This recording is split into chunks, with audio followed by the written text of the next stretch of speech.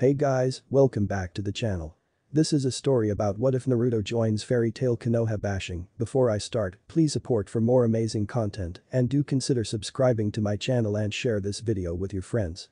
This is written the Rage of Fire and link in the description and support rider. Let's start the video. Naruto chuckled weakly as he laid next to the unconscious form of Sasuke. He did it. He really did it. He was able to keep his promise to Sakura. Slowly, he arose and limped over to his best friend, leaning down next to him, gasping in pain as he clutched the hole in his chest. "Kid, be gentle." Naruto jumped, frantically looking around for the voice dripping with demonic essence. "Wow. You really are dim, aren't you, kid? I've only been in you for, what, your whole fucking life?" Naruto's eyes widened. "Kyuubi. Correct, kid. When you used me to help bombard sense into that traitor of a false bloodline, the seal weakened somewhat. We can now speak." "False bloodline? Really? That's what you ask now? Hurry, bring the Uchiha back to Konoha. He needs medical attention. I'm healing you as fast as I can." "Why are you helping me, Kyuubi? Don't you hate me? For the love of Kami, are you really that stupid? That's a question I should ask you. I've made your life a living hell. Now, if it was anyone else I couldn't care less about those weak fleshwalkers and their horrid ways and short lives, but you've grown on me, kid. First human to ever do so." Naruto smiled. "I don't hate you, Kyuubi. Without you, Sasuke wouldn't be able to return home now. Thank you, furball." Kyuubi felt the side of his fox lips twitch in slight amusement and annoyance. He shook his head and sent the boy a playful glare. "Whatever, kid, whatever." Naruto chuckled again as he slowly lifted Sasuke onto his back. Naruto groaned in pain and started limping towards the forest. He had a goal and a promise to finish, he couldn't sit around and talk to the furball all day. Kakashi clutched his hands into fists in the shadows, eyes glaring at his student. The demon really did it. He beat Sasuke even with the curse mark. Only a true demon could do so, he was right all along. Why Jiraiya went and trained the demon instead of the Uchiha was beyond him. Kakashi then noticed Naruto struggling and his eyes wandered to the gaping hole in his gut. He smiled behind his mask as he started making hand signs. Naruto, being exhausted both physically and mentally, didn't hear the buzzing sound until it went straight through his stomach for him to see a Chidori. He dropped Sasuke and coughed out blood. "Kit." Naruto fell onto his back when the hand removed itself and struggled to see who his attacker was. His heart nearly stopped himself when he saw Kakashi-sensei holding Sasuke over his shoulder gently. "Hey Kakashi-sensei." Naruto's heart sank when he saw Kakashi's scorn. No. Kakashi couldn't be like them, he can't. He always smiled at him, treated him to ramen, spoke kind words. "I am not your sensei, demon." But. Silence. "If you're wondering, I never liked you. Acting is supposed to be a shinobi's finest point, yes. Now, I'll leave you to die, tell the village and Sasuke that he killed you, unlocking the ultimate form of the Sharingan." Naruto felt tears fall down his eyes, slowly shaking his head. This couldn't be true, it can't. This had to be a dream. Yes. He passed out while fighting Sasuke. This isn't real. "Am human. Just wait. When I'm out, I'll rip you to shreds." Kakashi smirked at Naruto's face of pure dread and terror. It made him feel good. "And I'll be considered a hero," he continued. "For killing the demon who killed my sensei. Any time now. Wake up. Wake up." Kakashi slowly walked towards Naruto and looked down at him. He raised his foot high behind him, aiming for his head. "Come on. Wake up. Kit." "I'm not going to wake up, am I, Kyuubi?" Naruto trailed off his in thoughts. "Kit. Hold on." Kakashi brought his foot down, slamming it onto Naruto's head. Naruto screamed loudly before blacking out, blood flowing from his head now as well. Kakashi nodded at his work before turning around and heading towards the forest. "Hey Kit. Wake up." Kami, Yami, otherwise known as the Shinigami, and Tozi watched with disdain as the history unfolded itself. They couldn't believe it. What had Minato seen in these people of Konoha? Naruto's own sensei. "I've had enough," declared Yami. When she sealed Kyuubi inside baby Naruto, she herself had heard the man's request. It pained her how no one besides few actually listened. "This is dreadful. That village shouldn't exist," spoke Tozi, shaking her head. Kami growled and stood up from her throne. "Sisters. Let us go." The other two nodded before they disappeared. They reappeared before the barely alive Naruto. Kami leaned down, slowly pulled him up, then kissed him. Shortly after, his wound started to heal enough for him to regain consciousness. When he saw what was happening, he screamed, jumped back, then howled in pain as he clutched his still open wound. The three most beautiful women he'd ever seen smiled at him, clearly amused at his antics. This caused him to blush, much to his displeasure. "Kit." Kyuubi sighed in relief. "I'm glad." "Who are you?" Then he blinked. Wait. I'm alive. How? Because we made it so, young one. Spoke the most beautiful of them all, Kami. We are the three goddesses. Naruto did a double take. The three goddesses. Kami, Yami, and Tozi. Realizing who he stood before, Naruto embraced the pain, stood up, and bowed as low as he could go. What do I owe this honor? He felt a hand on his shoulder and looked up to see Tozi smiling down at him. There'll be no need for that. She spoke kindly. We've been watching you. Why you have? He asked, sitting down to ease the pain. Why? Because of Minato. Not to mention, you're one of the purest souls alive. And from what we've seen, we're absolutely disgusted at Konoha. We wish for its downfall. Will you assist us, Naruto Uzumaki Namikaze? And Namikaze? Your father was Minato Namikaze. Naruto felt lightheaded at this. What'll it be, hot stuff? Spoke Yami. We can help you in the downfall, but for a price. When you're strong enough, you'll be ours. Yes, in that way. We'll grant you immortality and we don't mind if you're with other women.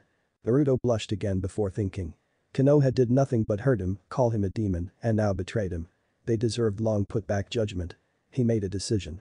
Only the pure and the kind shall be spared, and he already knew who they were. He looked up at the goddesses before bowing his head. I accept the price. Help me bring that dreaded hellhole to the ground. The three goddesses smiled in pride before Kami stepped forward. I shall give you the gift of life. You may heal any injury, even death. You're now immortal. When you turn 18, your aging process will stop permanently. She said, kissing his forehead, causing him to glow blue before stepping back. Yami stepped forward. I give you the gift of death. By touching someone, you may cause them to die however you wish. She said, kissing his cheek, causing him to glow a blackish purple. Tozi was last. I give you the gift of nature. You may control it all, however you wish.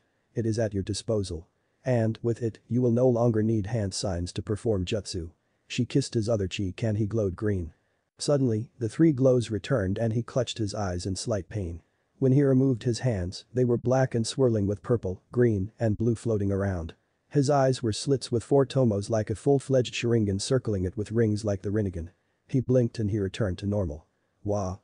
That was infinity. A special type of jutsu eye that did a combination of three eye techniques. Sharingan, Byakugan, and the Rinnegan. Plus, it has some of its own features as well. You now know every single jutsu known to man and animal. Naruto stayed silent before bowing his head once more. You have been kind, giving me so much. Oh, we're not done yet. Exclaimed the ever-enthusiastic Yami. We're bringing you to meet a friend of ours in a different dimension. While you're training with him for 3 years, Kami will take care of informing that dastardly village of your living. I'll destroy the Akatsuki and Madara, and Tozi will take care of that damn snake. Naruto's eyes watered. Why? He gasped out. And no one's ever done something so nice for me before. The three held him. It's because of your pure soul. Now, sleep. When you wake up, you'll be with the Dragon King. Naruto nodded, dozing off in the women's arms. Bahamut, the Dragon King, looked over his kingdom. His dragons have just hidden from their children like ordered. Good. Suddenly, his ears perked up.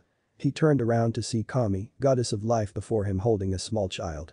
Out of respect, which the Dragon King held for almost no one, he bowed. My ladyship, what do I owe this honor? The goddess held out the child in her arms, covered in dry blood. Bahamut raised an eyebrow while Kami laid him down. We, the three goddesses, would like you to train him as your son who you'll never abandon. What? The dragon asked in shock. You wish for me, the Dragon King who's never trained anyone, to do so to a child and adopt him? Are you crazy, my ladyship? The woman shook her head. Look into his memories, Bahamut, you won't find a finer man. This is but a child. Trust me, he's greater than a man. Bahamut sighed. He couldn't say no to this goddess. He brought his tail around and touched the boy's bloody forehead and the two started to glow. He shut his eyes. He awoke in the chamber to low growling that might have sent shivers down more weaker dragons. He turned to see an iron-tailed fox as big as him. His eyes widened before he scowled. Kyuubi. He spoke with venom. Kyuubi just simply stared at him with pitless red eyes that showed sadness through the bars. Bahamut, it's been long. What are you doing in my host's mindscape? Why are you locked behind a cage? If you're here to search his memories, you know. Just be careful to not go behind the taped-off door. I sealed those myself. Why? They're 100 times worse than what you're about to see. This kid is strong, but if I didn't do what I did, well, just brace yourself.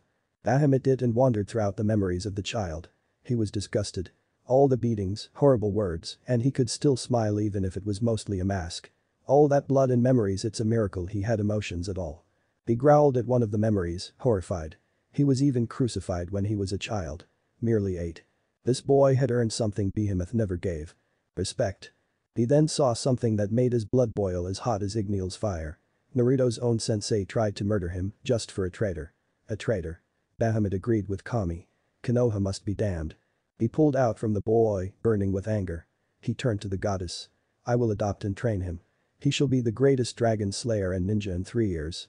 The Dragon Prince. The goddess smiled in relief. I have elsewhere that requires me. I thank you, Dragon King. She said with a slight bow of her head, surprising Behemoth before disappearing. Kakashi walked into Konoha, doing his best to look sad when he was actually ecstatic. He killed the demon. Too bad if he said anything Tsunade would murder him to a millennia. Once he stepped in, he was surrounded by ninja and civilians alike. Tsunade walked up to him and looked around frantically. Where's Naruto? It sickened him that the Hokage could feel so much for a demon. He took up acting, looking as sad as he could, and closed his eyes. Tsunade felt her heart break. She jumped forwards and grabbed Kakashi by the shirt. Kakashi Haddock. Where's Naruto? Sasuke and Naruto fought hard. In the end, the Rasengan and Chidori hit. Naruto didn't survive. Tsunade started shaking, her eyes in shock. Naruto's friends were as well. The citizens, on the other hand, started cheering and congratulating. Kakashi looked to the side to see Gaara with a slightly shocked look on his face before the Redeed growled. Naruto wouldn't die from that. Kakashi narrowed his eyes. What are you talking about? I only speak honorably to powerful warriors. Naruto wouldn't die from that. Gaara, don't you think the Uchiha who defeated you would come out victorious? Asked a councilwoman. Gaara growled, making the woman shrink. Who told you it was Sasuke? It wasn't him. He was easily defeated. Naruto was the one who beat me. Said Gaara, remembering the hardest head but he'd ever felt from the blonde. Gaara, don't. You think I wouldn't know? I was there. The Uchiha fainted after a few minuets without even putting a scratch on me. I'm sorry, Gaara. Naruto's dead. Gaara felt the one-tail shift uneasily. He didn't. What's the matter, Ichibi? Smell the bastard scent. Even I don't want the blood of such a man. Smell him. Gaara's blood ran cold before he started growling, giving Kakashi a glare that almost made him faint. You said you saw Naruto die, correct? Kakashi nodded, causing Tsunade to wail and Hinata to instantly clutch her father, crying. That's strange, because I smell something that shouldn't be there if that's indeed the truth. Kakashi narrowed his eyes. What are you talking about? Tell me, why do you smell of Naruto's blood? He demanded, looking more feral than ever. Tamari gasped and Kankuro looked shocked. You didn't, the puppet master spoke. Many of the clan heads released their killing intent towards the one-eyed Jounin. That wasn't what Kakashi was afraid of though, no, it was the look on Tsunade's face. It looked like she was about to go on a massacre. What did you do? I stabbed the poor boy in the heart with a chidori, he did. The village turned to look at a gorgeous woman with her hands on her hips and a stern look. She was glaring at Kakashi which made him weak in the knees. It was even worse than an Uchiha glare. Who are you? Demanded a villager. Who are you to demand my name? The civilian council. The woman scoffed. I am not under your council's authority. Tsunade, still shaking in rage and promising Kakashi pain, turned to the woman. I am Tsunade, 5th Hokage of Konohagakure. You are? That's more like it. The woman spoke, flaunting her breasts that were larger than Tsunade which made the men drool. I am Kami, goddess of life and light. Gasps radiated throughout Konoha and an overweight man walked up to her with lust-filled eyes. Are you here to congratulate us for finally killing the demon? Or are you going to thank us? He asked with eyes that devoured her. How dare you? She snapped her fingers and the man lit up in fire. Calling a child a demon. He was merely the container. Honestly, I don't understand what Minato saw in you heathens. How dare you? Screeched Lily Haruno. I dare just fine, woman. I am a goddess. Kakashi Haddock. Said Cyclops stood at the ready as if he planned on being praised, but that hope was dashed when he saw the look on her face. For doing the unacceptable, you have fallen from my favor as well as Yami's and Tozi's. I hope you find yourself proud of your decision now, Haddock. Said man looked pale. Anyway, I come bearing a message. The boy lives. Tsunade's face lit up and the civilians growled. He is in our favor. We blessed him. He is being trained and when he returns in 3 years, he shall be the strongest being you've ever met. Why do you favor a demon? Yeah. Bless the Uchiha instead. He needs power. How dare you demand something from me? There's a strict difference between want and need. This village will go up in flames in 3 years. This village is finished. It shall fall by the hands of Naruto Uzumaki Namikaze. Mumbling started about his last name. But Naruto loves this village more than anything. Tsunade spoke, shocked. That was true until the Haddocks' betrayal. Honestly. If he was a demon he'd do what he'll do in 3 years ago. Goodbye Konoha. Only the pure souls that are in Naruto's favor shall live. Good riddance. She huffed, disappearing. Then there was chaos. Ara, who had been appointed to Kazekage, stood and walked towards the gates. Lord Kazekage. Where are you going? Asked Hamura. We need you in the upcoming battle with the demon. Ara scowled. This place has fallen from my favor as well. I shall spread what has happened here to all your allies. Kami-sama was right. This place deserves to fall. Seriously, Naruto was the only decent being in this village. Kankuro spat. Damari sent them all a glare before following her brothers. Itachi didn't understand what happened. Only seconds ago was he sleeping in his bed, only seconds ago was he awoken by screams, and only a second ago did he walk into the Akatsuki's entrance, did he only see a beautiful woman standing before all the tailed beasts they collected. Before her and them were the Akatsuki. Dead, even Madara-cha. Only Haiden, Kisame, and Deidara were alive, bloodied, and cowering in a corner. Ah. Itachi-cha. Wonderful to see you. Itachi did his best to look calm, after all, and Uchiha never showed fear. Never. It was hard, though, to be standing before a woman who likely defeated all of the Akatsuki single-handedly with the tailed beasts as backup. The woman's ruby lips molted into a smile as if she could sense his fear. He didn't doubt it, after all, this woman was the embodiment of poison. Yes, she was the meaning of the word beautiful, but it was a deadly beautiful. Her long black hair flowing in waves down her back with red curling at the base and tips, her pale pearl skin made even an Uchiha look tan, and her eyes were a deadly combination of black, red, and purple. She was tall, had a perfect body, and had a proud aura of power around her. Yes, Itachi admitted it, he was terrified just by her appearance. Let's not forget her voice. It was beautiful, yet dead. You are? He asked, somehow able to keep his monotone voice. I'm so glad you asked, Itachi. These fools didn't think of asking until Pain and Madara were dead. Oh, I guess you call him Toby, but whatever. She said, nodding towards the cowering S-rank missing nin who flinched when she motioned to them. I am Yami, goddess of darkness and death. Many people even call me the Shinigami. Yep. Terrifying. Itachi had never been so scared his entire life. Ida-chan, he didn't like that nickname, but when it comes from Yami, he couldn't do anything. I, being a goddess and all, know that you weren't the one to kill your clan. Itachi was shocked but forced himself not to show it. So, like these wise buffoons, I hope you'll take up my offer. Depends. You know Kakashi, Naruto-kun sensei, yes? Itachi nodded. Naruto's father's student. Don't say that. That man has no right to be such. He tried to murder Naruto. If you'd say Itachi was shocked, you'd be right. Kakashi was a better actor than he thought. He truly believed that one-eyed man like the Kyuubi container, yet he betrayed him. Yami-sama was right, he had no right to be called the Yondame's student if he tried to kill, said man's only son. We have blessed Naruto. Granted him great powers and gave him the Dragon King as his new teacher in a different dimension. I want you, along with these men, to teach him how to use his new jutsu. True, he knows them all now, but he still needs practice. Serve him. He is now the Dragon Prince. Serve him and help him bring down Konoha from their crimes. That place has fallen from our grace. It would have long ago, but Naruto kept us back. Help him complete that goal while devoting your whole lives to him. I'll let you live if you do so. Did he really even have a choice? No. Be a servant or die. I accept, Yami-sama. Wonderful. I'll give you all a year to prepare. Yes, a year. Get lessons or whatever shit you think of together and meet me at the Valley of the End in, I repeat, 1 year from today. Don't even try to run away for I'll hunt you down and kill you. Do I make myself clear? The remaining Akatsuki members nodded. She smiled. Good. Bye, guardians of the dragon. Orochimaru was terrified. This unearthly beauty before him was glaring at him with her eyes greener than emeralds. She had slaughtered her way in here and came in without a single drop of blood on her. He couldn't hear, sense the chakra of, or feel anyone else in this entire base. Not even Kabuto. She had completed a massacre. He narrowed his eyes at her. Who are you? He hissed. Show some respect, snake.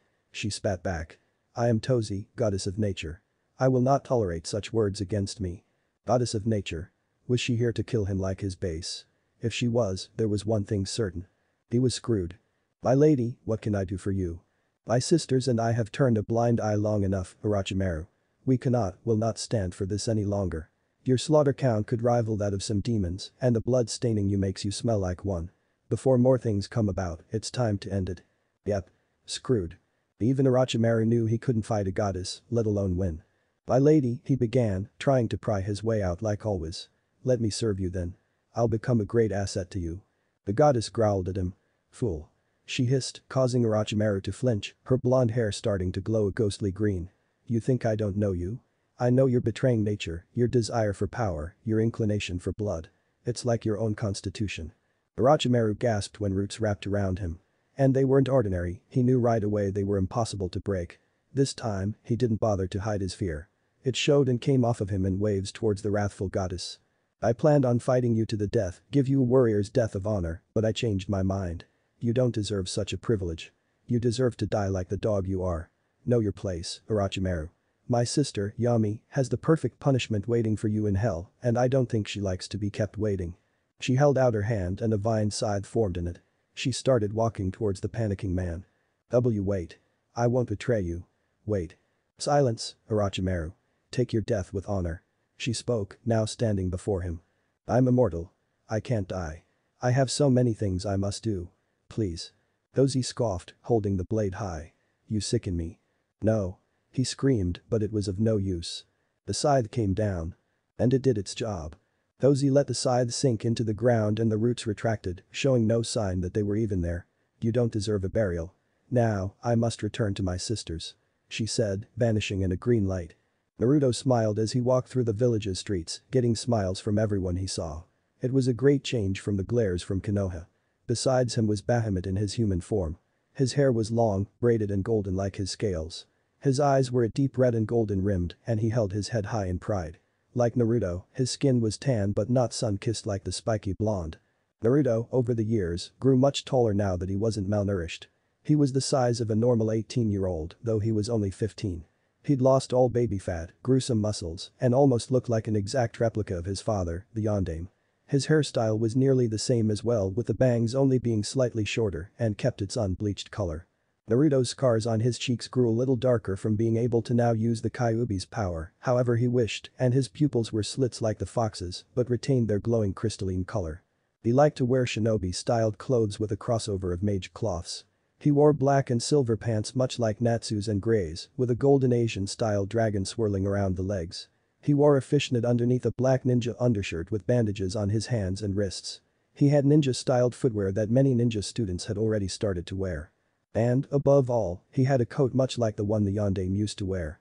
Kyuubi had put up a tantrum about this, rambling about bastard blonde Hokages that deserved to fall into the deepest depths of hell the moment the boy put it on. All in all, Naruto had turned into a heartthrob. He looked around the village which was as large as Konoha, but more welcoming. This village was the Dragon Village or Ryugakur as he liked to call it. A year after he became an apprentice to Bahamut and his adopted son, much to his pleasure and excitement at being raised by an actual dragon, he came across this village being seized by bloodthirsty bandits, along with 4 dark guilds, which subdued the resident guild, Fairy Tail. When he slaughtered them all to save the village, the people begged him to be his leader and teach them his ways, and his magic Naruto, after some convincing from his dragon father, agreed. He changed the name from Magnolia to Ryugakur, a ninja and magic village. He had become a Kage, not the Hokage, but the Ryukage. The Magic Council was thrilled to have a ninja village and put in a lot of money for ninja weapons and the likes. The resident guild, Fairy Tail, became his personal self-proclaimed magical guards as a side job to taking requests, and the remaining Akatsuki members were his ninja guards that were mostly with him. These guards were the guardians of the dragon when combined, though still known as the Akatsuki and Fairy Tail separately. During this time, he met Urza. It was love at first sight. True, Urza could be a little out there, she could be as oblivious as him and had a violent nature, but she was a wonderful, strong woman. The whole village knows of his pact with the goddesses and his goal, and they just cheered him on, and Urza said that was what she'd expect from the Ryukage. He even told her that he'd have to have a few other wives to rebuild his clan. After all, the Akatsuki was kind enough to steal and bring him the Namikaze and Uzumaki scrolls. Though, he did suspect Yami had something to do with this due to the fact that the unmovable Akatsuki members started to sweat like pigs about to be slaughtered whenever she looked at them when she and her sisters visited. Urza only smiled again, said she understood, and only allowed it on one condition. He loved that woman. Naruto agreed. After that, Fairy Tail went wild about the news. Urza was now his first wife. They had married in the Fairy Tail Guild only a few months ago, and the mages were still drinking themselves unconscious in celebration and habit. It was a month ago did they discover that his wife was pregnant. Overjoyed as he was, Urza and the guild were the most excited. They didn't think Urza would ever get married, let alone have a child. She beat them up after that. Luckily, it was a memorable time since he just so happened to have a camera with him. He really enjoyed Fairy Tail, they were a great change from his life before. He sighed when he remembered Laxus, Makarov's son. The man tried to take over the guild, saying that the guardians of the dragon should only have strong people, saying the Ryukage in Fairy Tail only deserved the best and strong. Before Naruto could step in, Natsu and Gajiel had defeated him. Laxus, by order of Makarov, was banished before Naruto, once again, could step in. Naruto did, however, send a message to Laxus by Hawk, saying that if Ryugaker ever needed help, he'd call. He remembered the 2 words Laxus wrote back. They were sincere and had a few dried wet spots on the paper, indicating thankful tears. Thank you. After that, Laxus became a spy and reported through letters on what was happening in the world around them. While the Akatsuki taught at a new ninja school for children, some of the mages from Fairy Tail started teaching magic as well. It was almost hard to believe a magic and ninja village if compared, Ryugaker would be the strongest of the ninja villages by far, which Naruto took great pride in. Naruto! Urza shouted out, running towards them. She quickly engulfed him in a hug, slamming him against her stone armor, causing him to wince. "How are you?" she asked, not noticing the pain she had just caused to her husband's cheek. Naruto smiled. No matter how much she hurt him, be it on purpose or not, he loved this woman so much. "Fine, Urza love, fine. I'm just heading back to the Namika's estate. Would you like to accompany me?" "I would. I still need to clean the living room before we leave later today to take down that god-awful village." Urza had never been good at cleaning, which caused her great distress. Murahin had been kind enough to assist her. After hours of explanation and demonstration, Urza could finally do an adequate job at it. Naruto smiled and nodded, taking a hold of her hip and started walking along. Urza blushed. Bahamut smirked and wandered off, seeing something very shiny and interesting, leaving the 2 alone. They walked up to the Namika's compound. Toma just couldn't have him build his own house, no, she had to have brought the original compound from Konoha. Not that he complained. It was much bigger than his 1-room department. Still, she didn't have to bring the whole thing. It was a mansion of over 30 rooms and over 10 bathrooms. It had a fountain in the front, a giant pond, a swimming pool, a few training grounds. He could go on forever. And, kami forbid, some of the master cooks of Ryugaker just had to insist on making his meals, so they came by every day to cook dinner for free. After a while, it didn't feel right to Naruto, so he started paying them in secret, knowing they would refuse if he paid them directly. Murahin and Lucy had seen the dying garden and became his personal florists. Urza couldn't take care of a plant and keep it alive, even if her own life depended on it. Everything she touched died, so she was banished from the garden by the 2. Thank Kami that only the Akatsuki in Fairy Tail could get in, or he'd be bombarded with shiver fangirls daily. He thanked his future heavenly wife again that one could only get in with a blood rider permission from the owner. Fangirls were animals, wolves out for blood and pain, a lot of pain. Those creatures don't have fingernails, they have claws. Those claws only have one goal in mind. The elimination of his cloths. He felt bad for Sasuke team for a while, then let it go. The bastard deserved it. He, on the other hand, still hadn't gotten used to the attention. After he told the village of his past in Kyuubi, he was surprised with the outcome. He'd expected them to distance themselves from him. But no, it only made them more determined. Especially, bless his soul, Natsu. Oh, Natsu was definitely another story. After hearing his past, he was literally burning with rage and started a chanting of "down with Konoha" throughout the village at the time. Natsu had personally come up to him and asked him for training. He said if Naruto can be a ninja and dragon slayer, then so could he. Naruto had given him a devious smile and put him through hell. Soon after, Gray joined. Gajiel started as well, saying he couldn't lose to Natsu. After a month or 2, he gave them scrolls for them to study on their own. After all, he was busy with the bane of the cage existence. Paperwork. Those 3 were some of the most determined people he'd ever seen. These villagers had more of the will of fire than Konoha. Naruto liked to call it the will of the dragon instead. It was much more appropriate, powerful, and not tainted like the will of fire.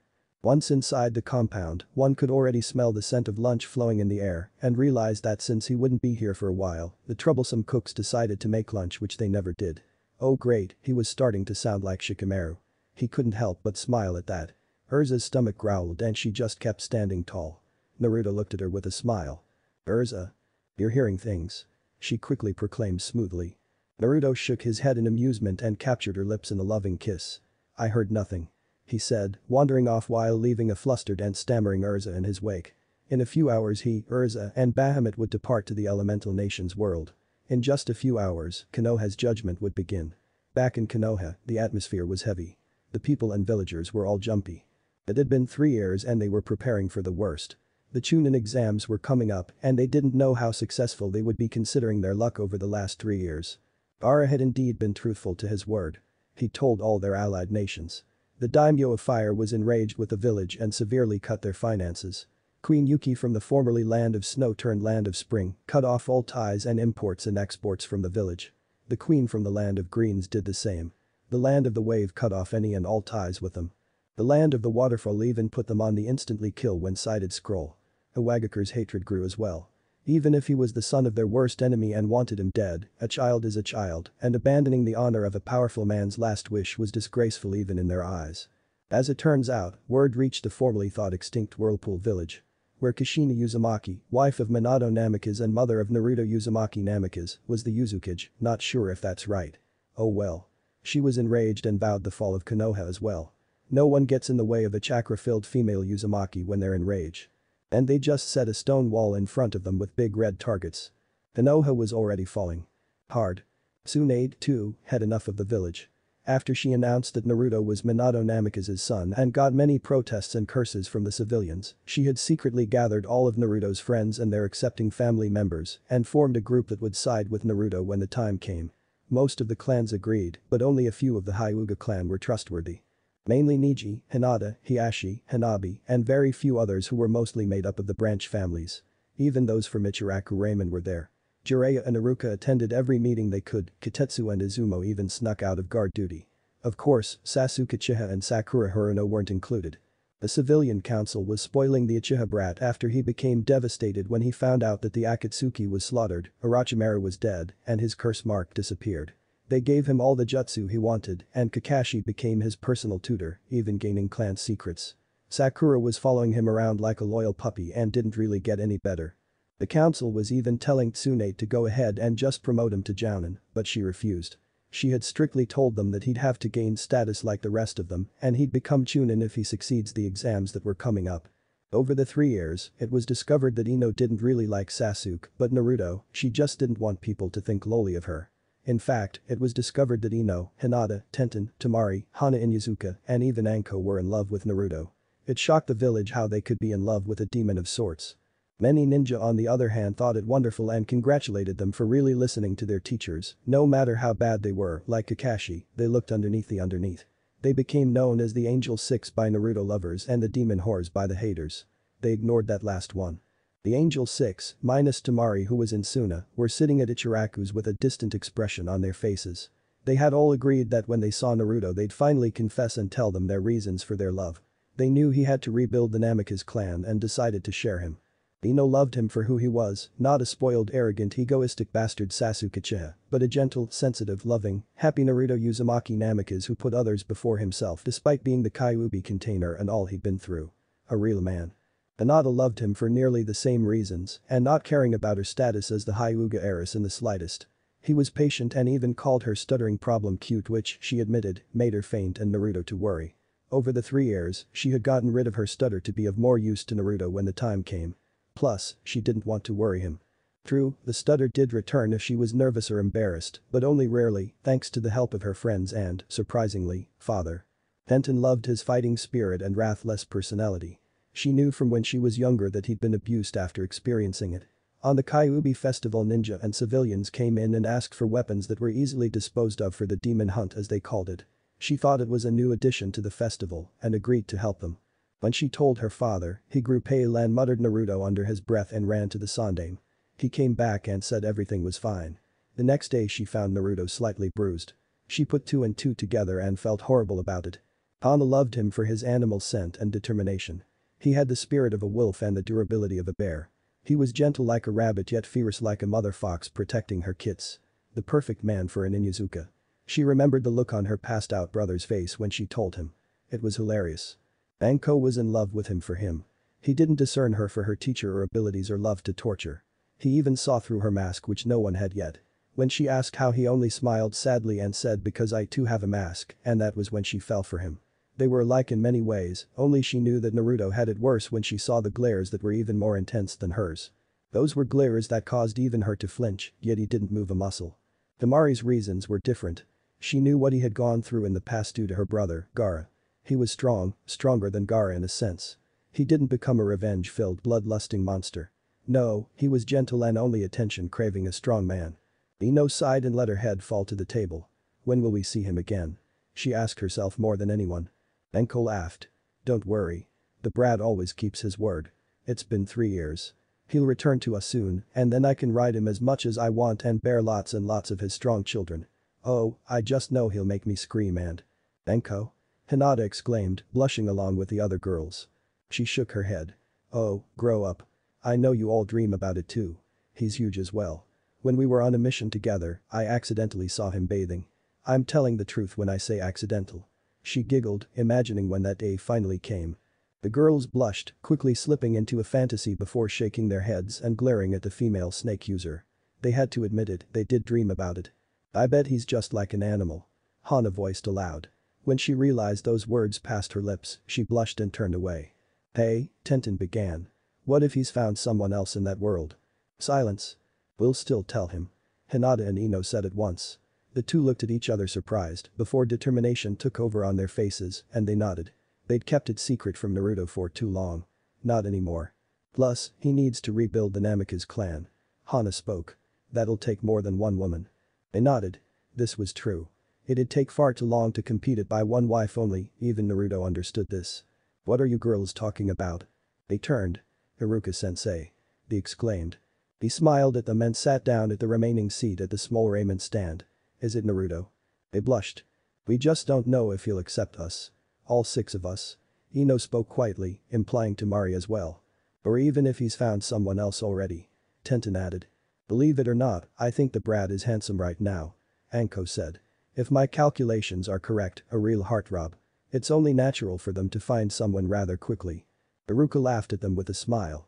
If I know Naruto, he's not like that. One Mizo please. Sure. Answered Tucci.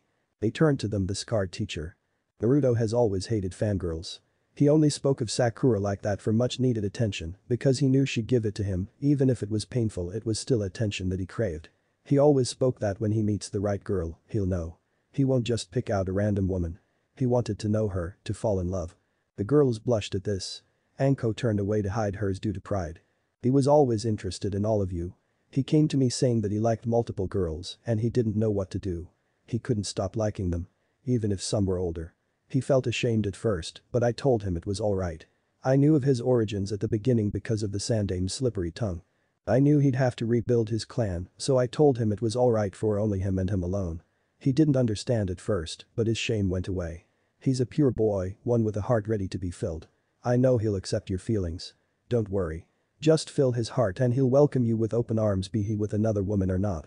The girls nodded, relieved and happy. This was a wonderful day indeed. Naruto, Urza, and Bahamut in his human form stepped out of the portal into the land of the wave. Naruto smiled at the memories of his first high-ranking mission. Haku and Zabuza. His heart skipped. He had something he needed to do. He led them to the graves of the 2 fallen ninja and lifted his hand. Rise. He spoke, his voice slightly echoing. His hand began to glow and sparkles fell from them onto the dirt below. He flinched slightly. He never liked raising the dead, it made him feel like he was interfering with their lives. Slowly, the ground began to open and the 2 fully fleshed ninja opened their eyes. They looked like they did 3 years ago. Haku's eyes snapped open and she immediately shouted Zabuza. While snapping up. Said man groaned. What? He snapped, sitting up as well. He looked confused when he saw himself in a deep hole. He grabbed his sword that was sitting by him, stabbed in the dirt, and walked out with Haku. Hello again, Haku, Zabuza. The 2 sharply turned around and at full alert. Urza quickly jumped in front of Naruto protectively, only to be pushed aside by him with a reassuring smile. She reluctantly backed down. When the 2 saw Naruto, they relaxed. It's you, brat. What's going on? I could have sworn that we were dead. Naruto finished for them, causing them to silence themselves. It's true, you were dead. I brought you back. What? Haku spoke under her breath. How in the hell could you do that? Zabuza snapped. He could feel the powerful aura coming from the Namikaze and it slightly scared him. He didn't think anything could possess such an aura, not even a Biju. Naruto smiled sadly and began to tell his story. Haku cried when he spoke about his betrayal while Zabuza growled, letting loose his bloodlust and slamming his sword into the ground out of rage. He hated himself for acknowledging that man. Never again. They seemed fascinated with the rest of the story and frightened when Bahamut turned into a dragon before their eyes, snickered, then turned back. He spoke of his origins and his need to restore his clan. He also introduced Urza, who still had a protective aura around her. She may be his wife, but she's also a part of Fairy Tail, his personal guards. When around powerful unknowns, then she was always on alert. That's my story. So you're the Ryukage of your own ninja and magic village? Zabuza asked. When Naruto nodded, he whistled. Nice, Brad. Thanks. So, what'll happen to where Konoha used to stand? Naruto gave a devious grin. The goddesses already have made their decision. Once that land is destroyed and cleaned out of rubble, they're going to send my village to this dimension to where it once stood. Of course, I'll keep the mountain with the Hokage's faces intact, but nothing else. We'll still be able to travel through the 2 dimensions though. Ryugaker will basically be like a dimension connector. Go in through one way, you'll still be in the elemental nations, go out the other, then you'll be in Fiori. Wow, Brad. That's complicated. I think the complicated thing is being chased by rabid fangirls while trying to find the right ones who love me for me to help rebuild my clan. Damn, I sound like Sasuke team, but it was in my father's will. He wished it, so I'll comply. Zabuza gave him an eye smile. You're an honorable man, Naruto. Unlike that haddock. He spat. Haku blushed and whispered something into Zabuza's ear, who nodded. I think that's appropriate. I agree. We do owe him our lives. He spoke back before turning to Naruto. I have a request. Naruto raised a perfect eyebrow, not expecting something as such. Yes. As thanks, I would like to join your village as a dragon ninja. He said, determined.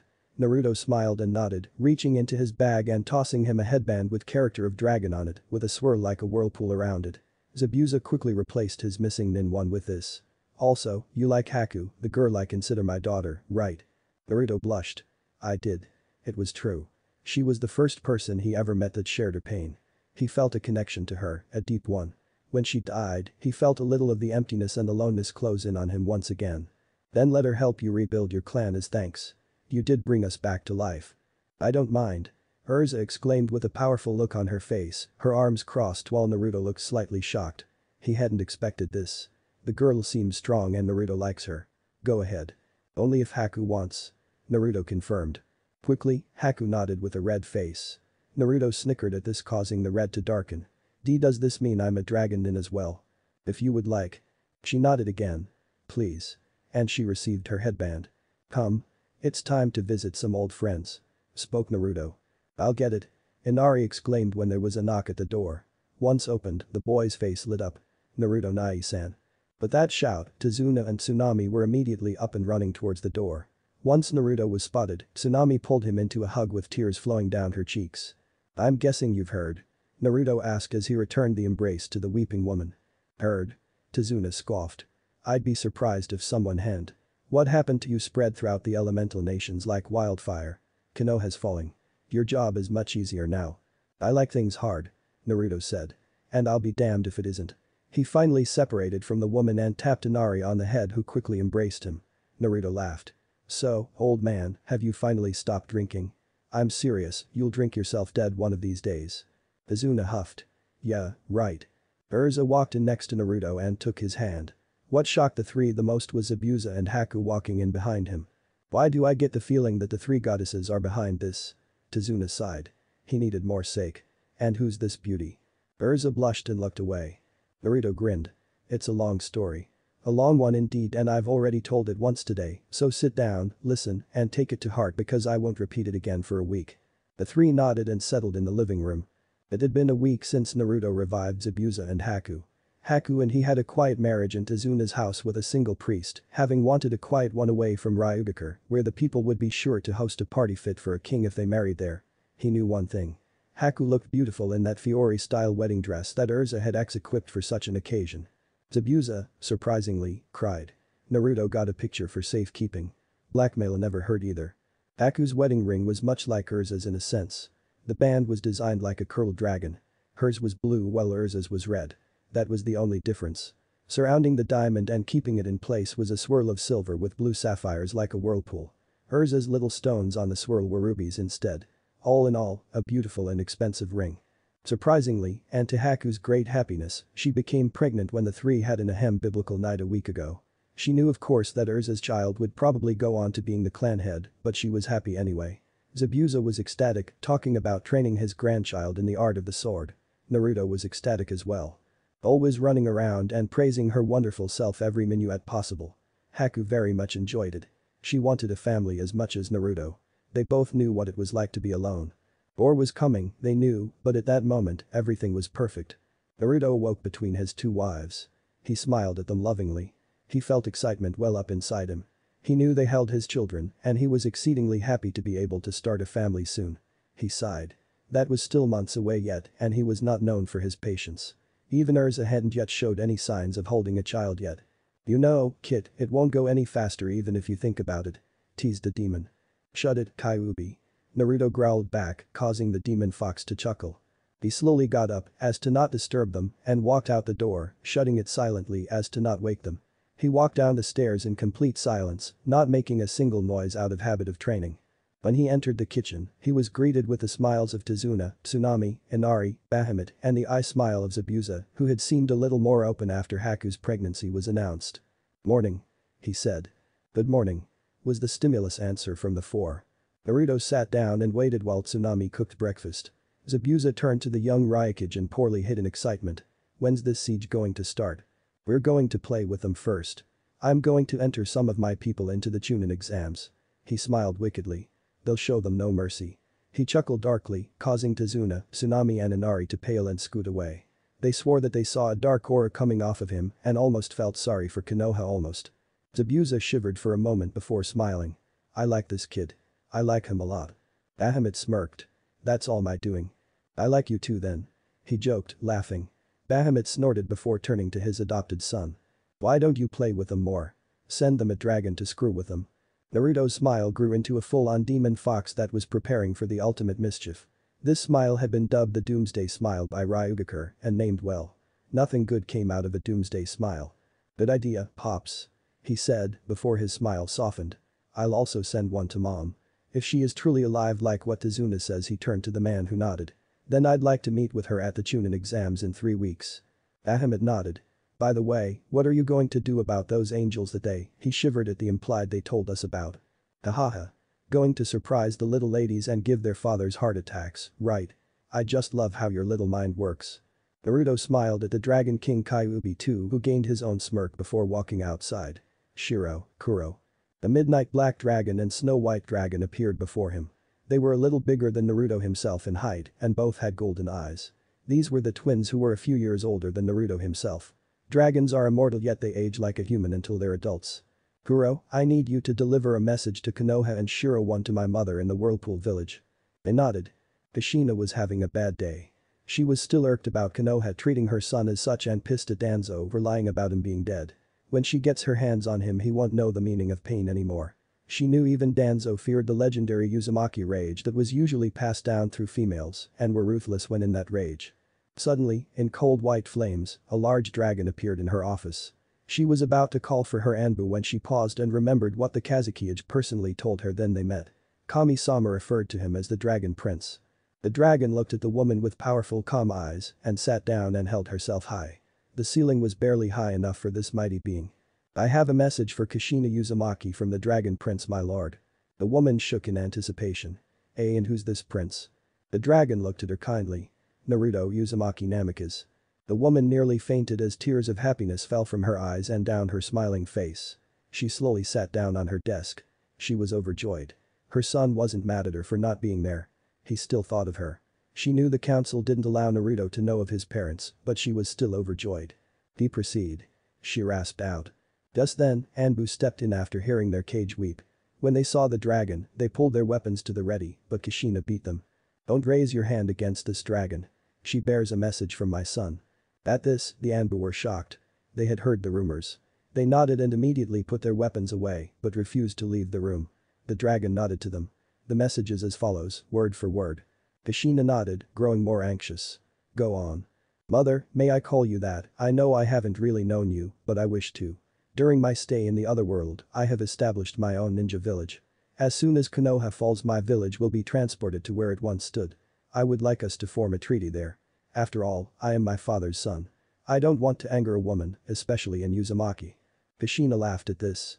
The Anbu snickered. He had no idea the rage of an Uzumaki. No idea. They shivered at a memory long departed. Before Konoha's fall, I'd like to meet you. During the Chunin exams I am entering those from my village to screw with them. I request that you be there to watch with me so we may meet and get to know each other better.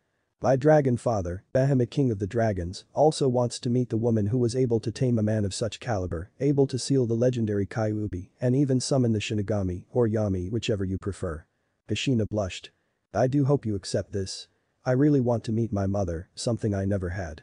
Please meet with me. Tell Shiro, the dragon, your answer. Hope to see you soon. Sincerely, Naruto Uzumaki Namikaze, the Dragon Prince and Ryukage of Ryugaker. Kushina was crying tears of joy. Her baby wanted to meet her. Her baby wanted to meet her for God's sake. The decision was obvious. She turned to the dragon. I accept.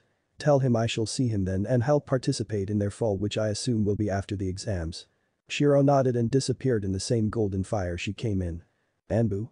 Prepare for my departure. I want 6 Anbu and 4 Jounin to accompany me. Konoha will fall and Ryugaker will rise. At this, the Anbu cheered in a very unprofessional way and went to spread the news across the Whirlpool village. Anko collapsed on her bed after yet another day of torturing for information. It wasn't that she disliked it was quite the opposite. She loved it. The fact was that it was just getting quite exhausting. The number of spies and traitors in Konoha were bordering on ridiculous levels. Ever since the villages prophesied destruction, those who weren't as loyal were turning their backs on them or turning into spies for other villages. She understood this in a way. Why ally yourself with a place that your death is inevitable? But, if you're going to turn traitor, make it less obvious. Luckily, no one from her group was brought in yet. As much as she loved torturing new toys, she'd hate to torture the ones from the group Tsunade formed. During the past 3 years she'd gotten close to the people in it, especially to the Angel Six. She knew her love for him was the most shocking out of the others.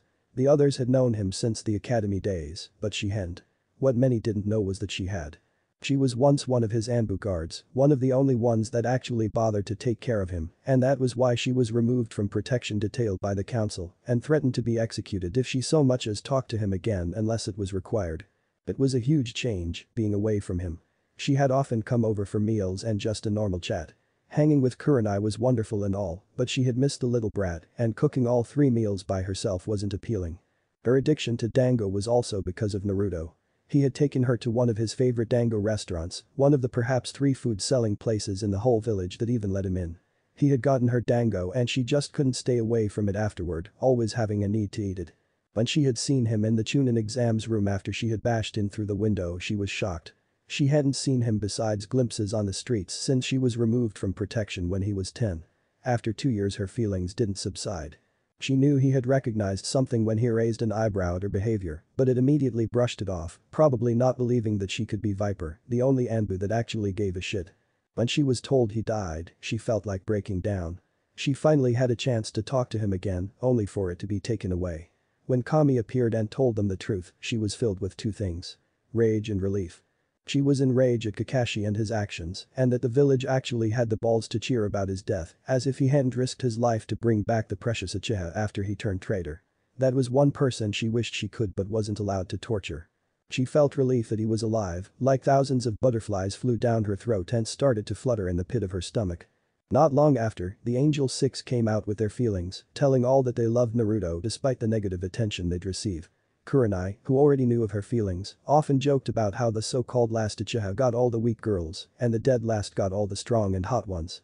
Anko let her mask slip a little and let a small loving smile fall onto her face. No one was here, so her reputation wouldn't be ruined. Naruto was returning soon.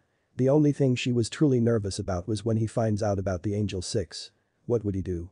What would he say? She knew he wasn't used to that much love and attention, so she couldn't interpret his to be actions, even if she had dealt with the same things. But that was the past and the past didn't matter. What mattered was the future and she saw a bright future indeed. I see.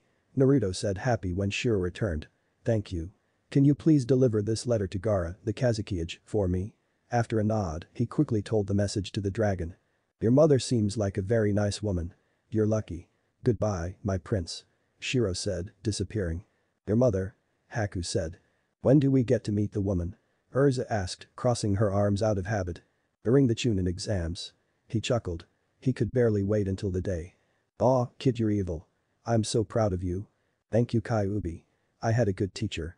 You flatter me, but you're damn straight. I was talking about Bahamut. I'm kidding, fuzzball, I'm kidding. Both of you were good teachers. You're lucky I'm behind a cage, kid. Who's going to participate? Oh, I have a couple people in mind. He smirked. Back in Fiore, 5 people sneezed. Tsunade resisted the urge to slam her head against the desk she sat at as she faced the civilian council. And, judging by their looks, most of the clan heads were doing the same. Tsu Minyazuka, however, wasn't resisting the urge and slamming her head against the wood full force. Once again, the civilian council was blaming the demon child for this predicament. It's because of how you treated him. Tsunade finally snapped. This is the demon's fault and you know it. Screeched Lily Haruno. Shikaku Nara sighed. I disagree. He said. What makes you say that? Kaharu countered. Indeed. If you had just let me enroll him in my route. That's enough of that, Danzo. Tsunade shouted. Once again, the Nara head sighed. Think back. No matter how much abuse you put Naruto through, he kept himself back, didn't blame the village at all, and loved it with the bottom of his heart. Finally, after betrayal, he snapped. I don't blame him though. I'd have snapped long ago and took my own life or destroyed the village as much as I could. Personally, I think we're fucked when he gets back. How dare you? Homura shouted. I speak nothing but the truth. I agree with Shikaku. Hiashi spoke, surprising the civilian side that he was sticking up for the man speaking good about the demon. I met the boy a few times due to my daughter, Hinata. He was a fine young man. I was surprised how pure he was actually. I'm not surprised, however, that his sensei's betrayal finally made him open his eyes.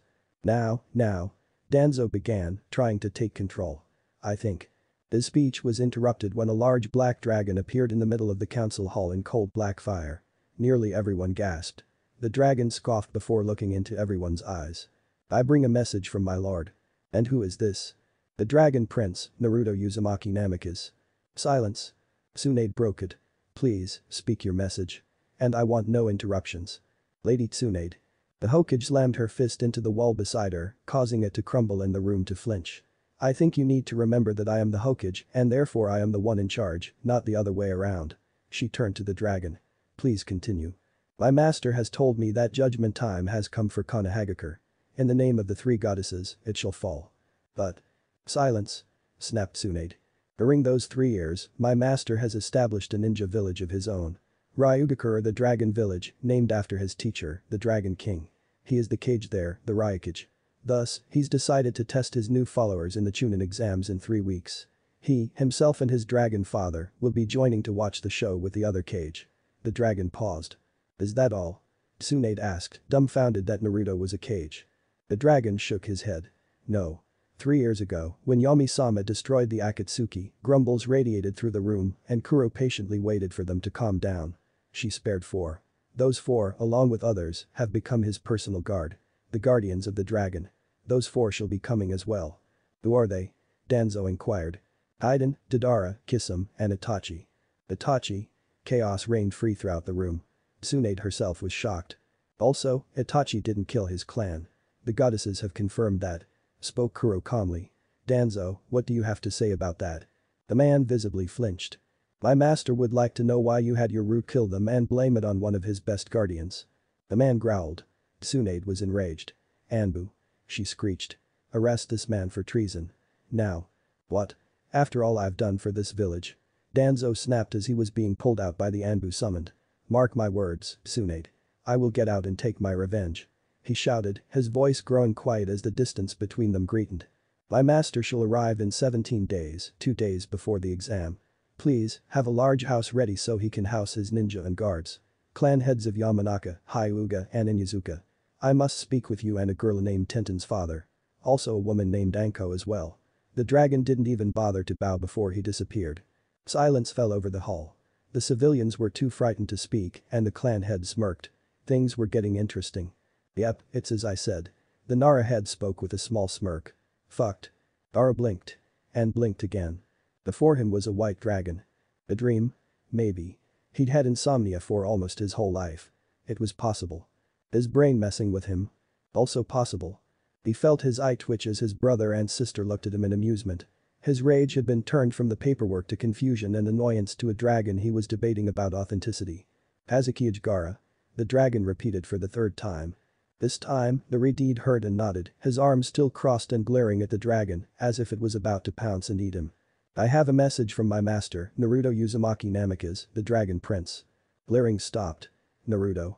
My master told me to tell you he'll be entering people from his own village into the Chunin exams. Yes, he's created his own village in the other dimension and will move it here when Konohagakure is no more. He will be watching the Chunin exams. Though he didn't show it on his emotionless face, Gaara was ecstatic. Is there more? Yes. Tamari. Said girl jumped. The dragon looked at her kindly. My master knows of the Angel Six. The girl blushed and started playing with her fingers, much like Hinata when she's shy. Gaara smirked and Kankuro laughed at her, earning a slap of her fan. My master has told me he accepts you if you so wish. Tamari, to say, was on cloud 9. Her brothers smiled happily at her. If you wish, you may return with me to him. He also told me to tell you in advance time that he already has 2 wives. One from the other world and one from here. Tamari, truthfully, didn't care. The girls back home had already discussed such an outcome. I'm fine. Let me go pack. She exclaimed with a squeal as she ran out of the office in a blur. Gaara remained impassive and shook his head. Tell him he has my blessing. What? Kankuro said. No, treat her right or I'll slaughter you. Naruto wouldn't do that. It's your type of person that I would threaten. Gaara said bluntly. Kankuro sighed. Back at Konohagakure, said clan heads and their daughters met in the Hyuga household, away from prying ears. Tenten had just arrived with her father when she was quickly followed by a confused-looking Anko. Did you, perhaps, meet with a dragon? They all nodded. Said dragon appeared. Good. You're all here. Yes, what's this about? Asked Inoichi Yamanaka. The dragon smirked. Prince Naruto knows of the Angel Six. Oh, surprise, surprise. Everyone's jaws were on the floor. And he's fine with it. The girls let out sighs of relief but braced themselves, hoping that he'd continue with the message. He did. If you do so wish, he accepts you. He paused for the inevitable as the 4 girls squealed and one girl, Anko, brightened drastically. But, you must know he already has 2 wives. Doesn't matter. Proclaimed Hana. It's to help him rebuild his clan. That's my girl. Tsume exclaimed proudly, happy she was getting her alpha. The girls ran over to each other and hugged. How did Naruto know of it? Hiashi found himself asking. The dragon scoffed. I can answer that one for you. He said. When you have 3 gossip-loving, all-knowing goddesses that like to pop in randomly, it's hard to keep anything secret in the world. The room sweat dropped. Also, I have a different message. The dragon's tone was serious, the clan heads tensed. We do know about your group Tsunade formed. Tell them this. The time for Konoha's fall is nigh. Those who fight with me shall live, those who are against me shall die. After the Chunin exam's last round, Konoha's judgment shall begin. Blood shall rain in righteous fires all around, and this is a battle I will win. Join and fight and your clan shall prosper, deny and cower, and it shall perish. The heads tensed even more. It was nearly time. In a week a dragon will come to the Hyuga household and receive an answer. Fight us or join us. Now, if the women would like, I could take you to Naruto. The girls squealed again, even Anko, and raced out the door, and the clan heads chuckled before becoming serious once again. We will give our answer in a week, though Naruto probably already knows the answer. Kuro huffed. Naruto-sama or Prince Naruto if you join. Show respect. Not that the prince cares, but it's manners that us dragons hold very dear to us. They nodded. Oh, before I go, I think I'd like to tell you something unrelated to this message from my lord.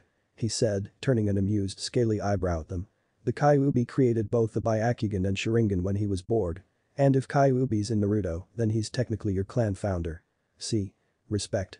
Then Kuro disappeared, leaving a shell-shocked room. Danzo growled as he collapsed onto the throne in his secret underground base. Thanks to his root Anbu he was able to escape the cells before he had to deal with Ibiki.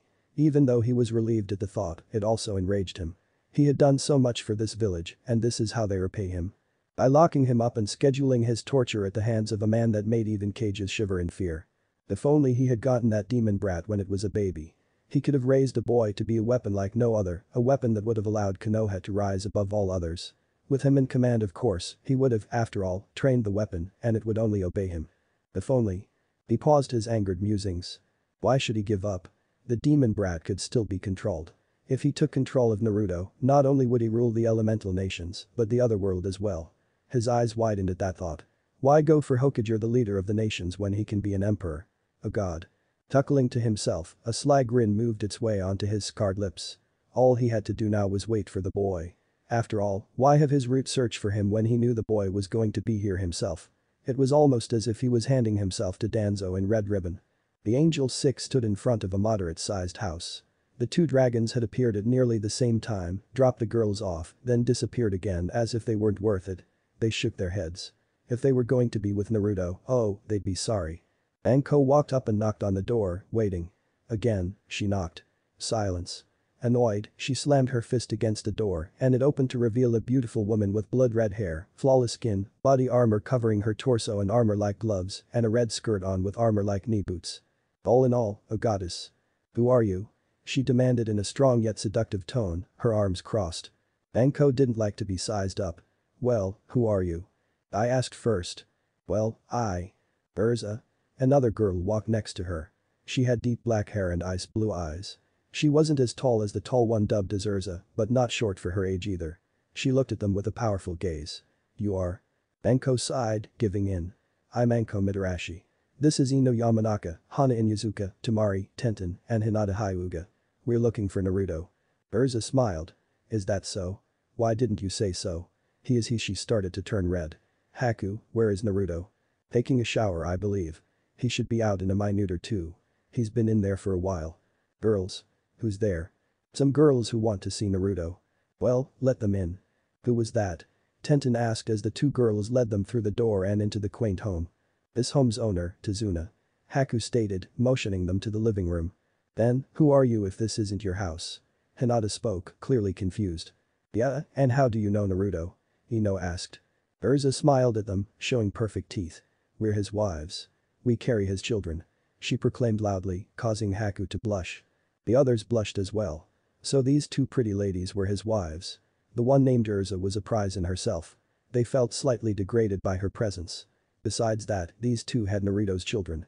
They really needed to catch up. They would not be upstaged. How'd you get to know Naruto? Hana asked. Well, I was part of the Guardians of the Dragon, his personal guards of the mage side and one of the strongest. We met, got closer, went on dates like a couple, fell in love, married, moved in together, got. Haku slapped a hand over her friend's mouth. That's enough. She sighed. I got to know Naruto a few years ago. He saved my life. So, Anko began, not being able to put off the one question she's always wondered any longer. Is he huge or what? The two wives blushed and nodded, adding to the girl's anxiety. Urza, Haku. Have Kuro and Shiro returned yet? A slightly more deep voice of Naruto flowed down the stairs. The girls straightened as they heard footsteps and almost faltered when they saw Naruto, a much older one. A much older, much hotter Naruto. If people thought Sasuke was hot, Naruto was a god. He smiled at them with a perfectly wide and straight smile, his canines only slightly longer than normal, but they guessed that was due to the Kyuubi. Welcome. I hope Kuro and Shiro treated you well. Before he could get an answer, he was slammed into the ground by 6 girls. Tazuna and his family ran in to see what was so loud, and Tsunami quickly ushered the disappointed Inari into another room. I'm guessing you missed me? Anko glared at him, giving him his answer before slamming her lips into his. His eyes widened for a second before he, too, closed them and moved his hand behind her head to deepen the kiss. Azuna dropped his sake, Tsunami giggled, and the other girls blushed. Urza looked away to hide hers. Anko's fingers started to curl, and she let out a squeal while the girls drooled and glared, wishing it was them in her position. When they separated, Anko was panting and they stood up. She had a deep blush on her face and a far-off look. Anko? He asked. Are you alright? She looked at him with a full-on blush and slowly nodded before walking back to the couch with a seductive sway of her hips. Naruto shook his head and looked back at the 5 girls surrounding him. He opened his mouth to speak but was interrupted by Tenten. Was what you said in your message true? Yeah, do you accept us as your wives to help rebuild your clan? Said Hana. The girls fidgeted, nervous. They looked at him with hopeful looks. He raised an eyebrow. What are you talking about? I thought I told you that was the case in my message. Did Kuro not deliver it well? Extremely happy looks found their way onto the girls' faces. The 6, once again, tackled Naruto to the ground. He grunted when his back hit the hard floor. Naruto-sama. Urza called, worried as she literally started throwing the woman off of Naruto and held him against her metal-covered chest. Are you alright? Yeah, he groaned. You girls have gotten stronger. Of course. Proclaimed Ino. We didn't want to marry you if we were weak. We've worked hard to share you. Oh? Naruto said, his eyebrow rising again. You mean you were planning to share me from the beginning even without my consent? The girls blushed and fidgeted. Naruto laughed. I'll never understand girls. Haku shook her head and offered him a hand. He took it. That's the thing. Girls don't understand boys and boys don't understand girls. It's nature. Once again, he looked at the girls. Welcome to the Uzumaki Namikaze clan, my dragon princesses. He smiled. I see. Tsunade smiled. Naruto had once told her about his multiple crushes and thought that he'd be able to have a crush here in Konoha one day, not in a different dimension as a cage and dragon prince. The boys, especially Kiba, grew envious over this but quickly let it subside. They knew Naruto deserved it and they wouldn't be bitches about it. Even Izumo and Katetsu started grumbling about lucky bastard and the likes in good nature. Naruto really is a boy of burning youth. Unlike my ex-rival. Shouted Guy, who was silenced by a punch from Tsunade. I agree, Guy-sensei. Screamed Lee, receiving a twin punch. Silence, both of you. Do you want the council and villagers to discover our little group, huh? She snapped. Anyway, please continue, Hiashi. Said clan head nodded. Yes. He left a message. He said, turning to the near 70 people in the room, ninja and civilians alike. It is as follows. The time for Konoha's fall is nigh. Those who fight with me shall live, those who are against me shall die. After the Chunin exam's last round, Konoha's judgment shall begin. Blood shall rain in righteous fires all around, and this is a battle I will win. Join and fight and your clan shall prosper, deny and cower, and it shall perish. With each word spoken, smiles found their ways onto every face. The time was soon and the corruption shall fall. Jiraiya smirked. Damn brat. Lucky in so many ways. Shikamaru looked at Hiashi, who seemed a bit pale. He raised an eyebrow at this and looked at his dad, who had noticed as well. The Nara head nodded to his son, who sighed. Hiashi-sama, it's troublesome to ask, but are you alright? Inoichi laughed. Oh, he's just still a little shocked at something the dragon messenger said. I, too, was shocked out of my wits. Chaozu, who was standing next to his son Chaoji, looked up from his chips. You? He spoke for the first time tonight. Inoichi shot him a glare. What? Asked Kiba, anxious to see what would make Mr. No emotions shocked. Hiashi just looked away, not finding the strength to make words. Tsume snorted at the Hyuga head's behavior and answered her son for him. My dear little pup, it seems that the Kyuubi created two well-known techniques and he's stunned by it. What? Which ones? Kyuubi created the Sharingan and the Byakugan. Niji sputtered for a second before every eye turned to Hiashi, who sighed and nodded, confirming her words. Their mouths fell open. That's beside the point. Tsunade said, standing up straight. Naruto has sent his message when he will attack. We must be ready by then. I can help with that. Everyone turned towards a small fox that skipped over to the confused Tsunade. She raised an eyebrow at it when it climbed up to her shoulder. And you are? Ami. One of Prince Naruto's informants. You? You insult me. I am one of the Kyuubi summons. Since Kyuubi-sama is inside Naruto, Naruto gets to summon us. Grumbled the creature. Shikaku Nara smirked. Though Konoha dislikes foxes, they'd never suspect one to be a spy. I didn't even know there was a fox summoning contract. The fox huffed. Of course not. Only those Kyuubi-sama sees as worthy can summon us. It turned to look back at Tsunade. I bring you news that Naruto forgot to ask Kuro to say. Everyone's sweat dropped. That was so like Naruto. When the messenger arrives at the Hyuga compound in a week, he will bring Dragon Ninja Hideates, and I think that's right, the headband things. Correct me if I'm wrong. When the attack happens, discard your leaf Hideates and put on the ones given to you, even the civilians, so they know that they are on our side. Understand? Makes sense. Tsunade said. Will there be anything else? No. If you need one of us, we'll know. He said, running down and disappearing into the shadows. Now that we have that, what will our plan be? Eh? Was the stimulus response throughout the room. Bahamut crossed his arms and stood up straight. The ninja girls will be trained by magical spirits for 2 weeks before you're married to Naruto 2 days after you return. He said simply. Naruto sighed while the other girls gawked. He had expected this from his dragon father. The man, well, dragon disliked humans, but he absolutely loathed weak ones. Why? We're strong already. Argued the Inuzuka female. Enko nodded. Yeah. What are you talking about? We're ninja for Kami's sake. That may be so, but as you're no match for Urza, even if you all attack at the same time. Scoffed the Dragon King. Haku is fine and she carries my boy's baby. I don't want that baby hurt. So, in an hour or so, I'll send you to my dimension to learn the elemental magic. Of course, it'll be nothing like Dragon Slayers, but still powerful enough. The girls looked to Naruto, who just smiled and started sipping his drink. He decided it was much safer to not take a side. He'd live longer that way. The girls sighed in defeat. They didn't want to get on the bad side of their father-in-law to be, let alone a dragon. Good, now go get ready. As the girls headed to pack, Bahamut turned to Naruto and smiled. You chose good woman with potential, Naru. Naruto grinned back. Funny thing is they don't even know their own potential. Urza smirked, placing herself on Naruto's lap. He wrapped his arms around her waist. Hopefully the spirits can help. They have been known to awaken people's inner power. Excuse me. Haku said. What are these spirits exactly? Spirits of magic. Bahamut said.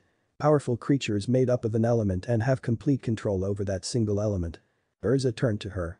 Though they have nowhere near the power of a dragon, her eyes narrowed dangerously. Their power, it's devastating. I've experienced it firsthand. They're not that bad. Naruto said. Some of them are my friends. Are they the ones who will train them? Bahamut nodded. You amaze me, Naruto-sama. Urza said. You have just as many surprises in you as Natsu, maybe even more. Even he has trouble with the spirits. Naruto gave her the what's that supposed to mean look and she just ignored it. Shaking his head, he turned to Haku. Where's Zabuza been anyway? Zabuza stared at the vast forest before him that seemed to twist and reach for him, mocking him, daring him. A dark shadow covered his face. He just went out to get Naruto and Haku a present for their marriage which he had forgotten before due to excitement of living again. It was a simple errand, so why? Oh no, he was not lost. Zabuza never got lost. He was not lost. He growled and grabbed his sword. He was going to find his way back one way or another. He wanted to meet these new brides. They'd better be strong. He wouldn't have it if his cage was marrying weak women. But the swing of rage, the trees around him fell. Within the next hour, the girls had packed and were reluctantly ready to go. Zabuza is still missing, but if the distant booms were any indication, then he'd be back within the hour after destroying the forest. The six, along with Naruto and Bahamut, met outside the house while Haku and Urza went into town with Inari and his family to shop. Naruto faced the woman with a smile and said. Ready? The girls nodded. Alright, I won't be with you for I'm staying here. After the 2 weeks are up Bahamut will pick you up and bring you back here for our wedding and the final preparations. Understood. The girls, again, nodded. Why can't you come with us? Asked Tenten, sad that she couldn't see him for a while. They hadn't seen him for 3 years then after one day they're being sent away again. I have to stay here and prepare. I have a few people I'm contemplating on reviving and seeing before things begin. Enough talk. Bahamut said, holding out his hands. It's time. He said. Naruto waved at them with an encouraging smile as a magical symbol appeared below the girls and, in a bright light, they disappeared. Motherfucking assholes.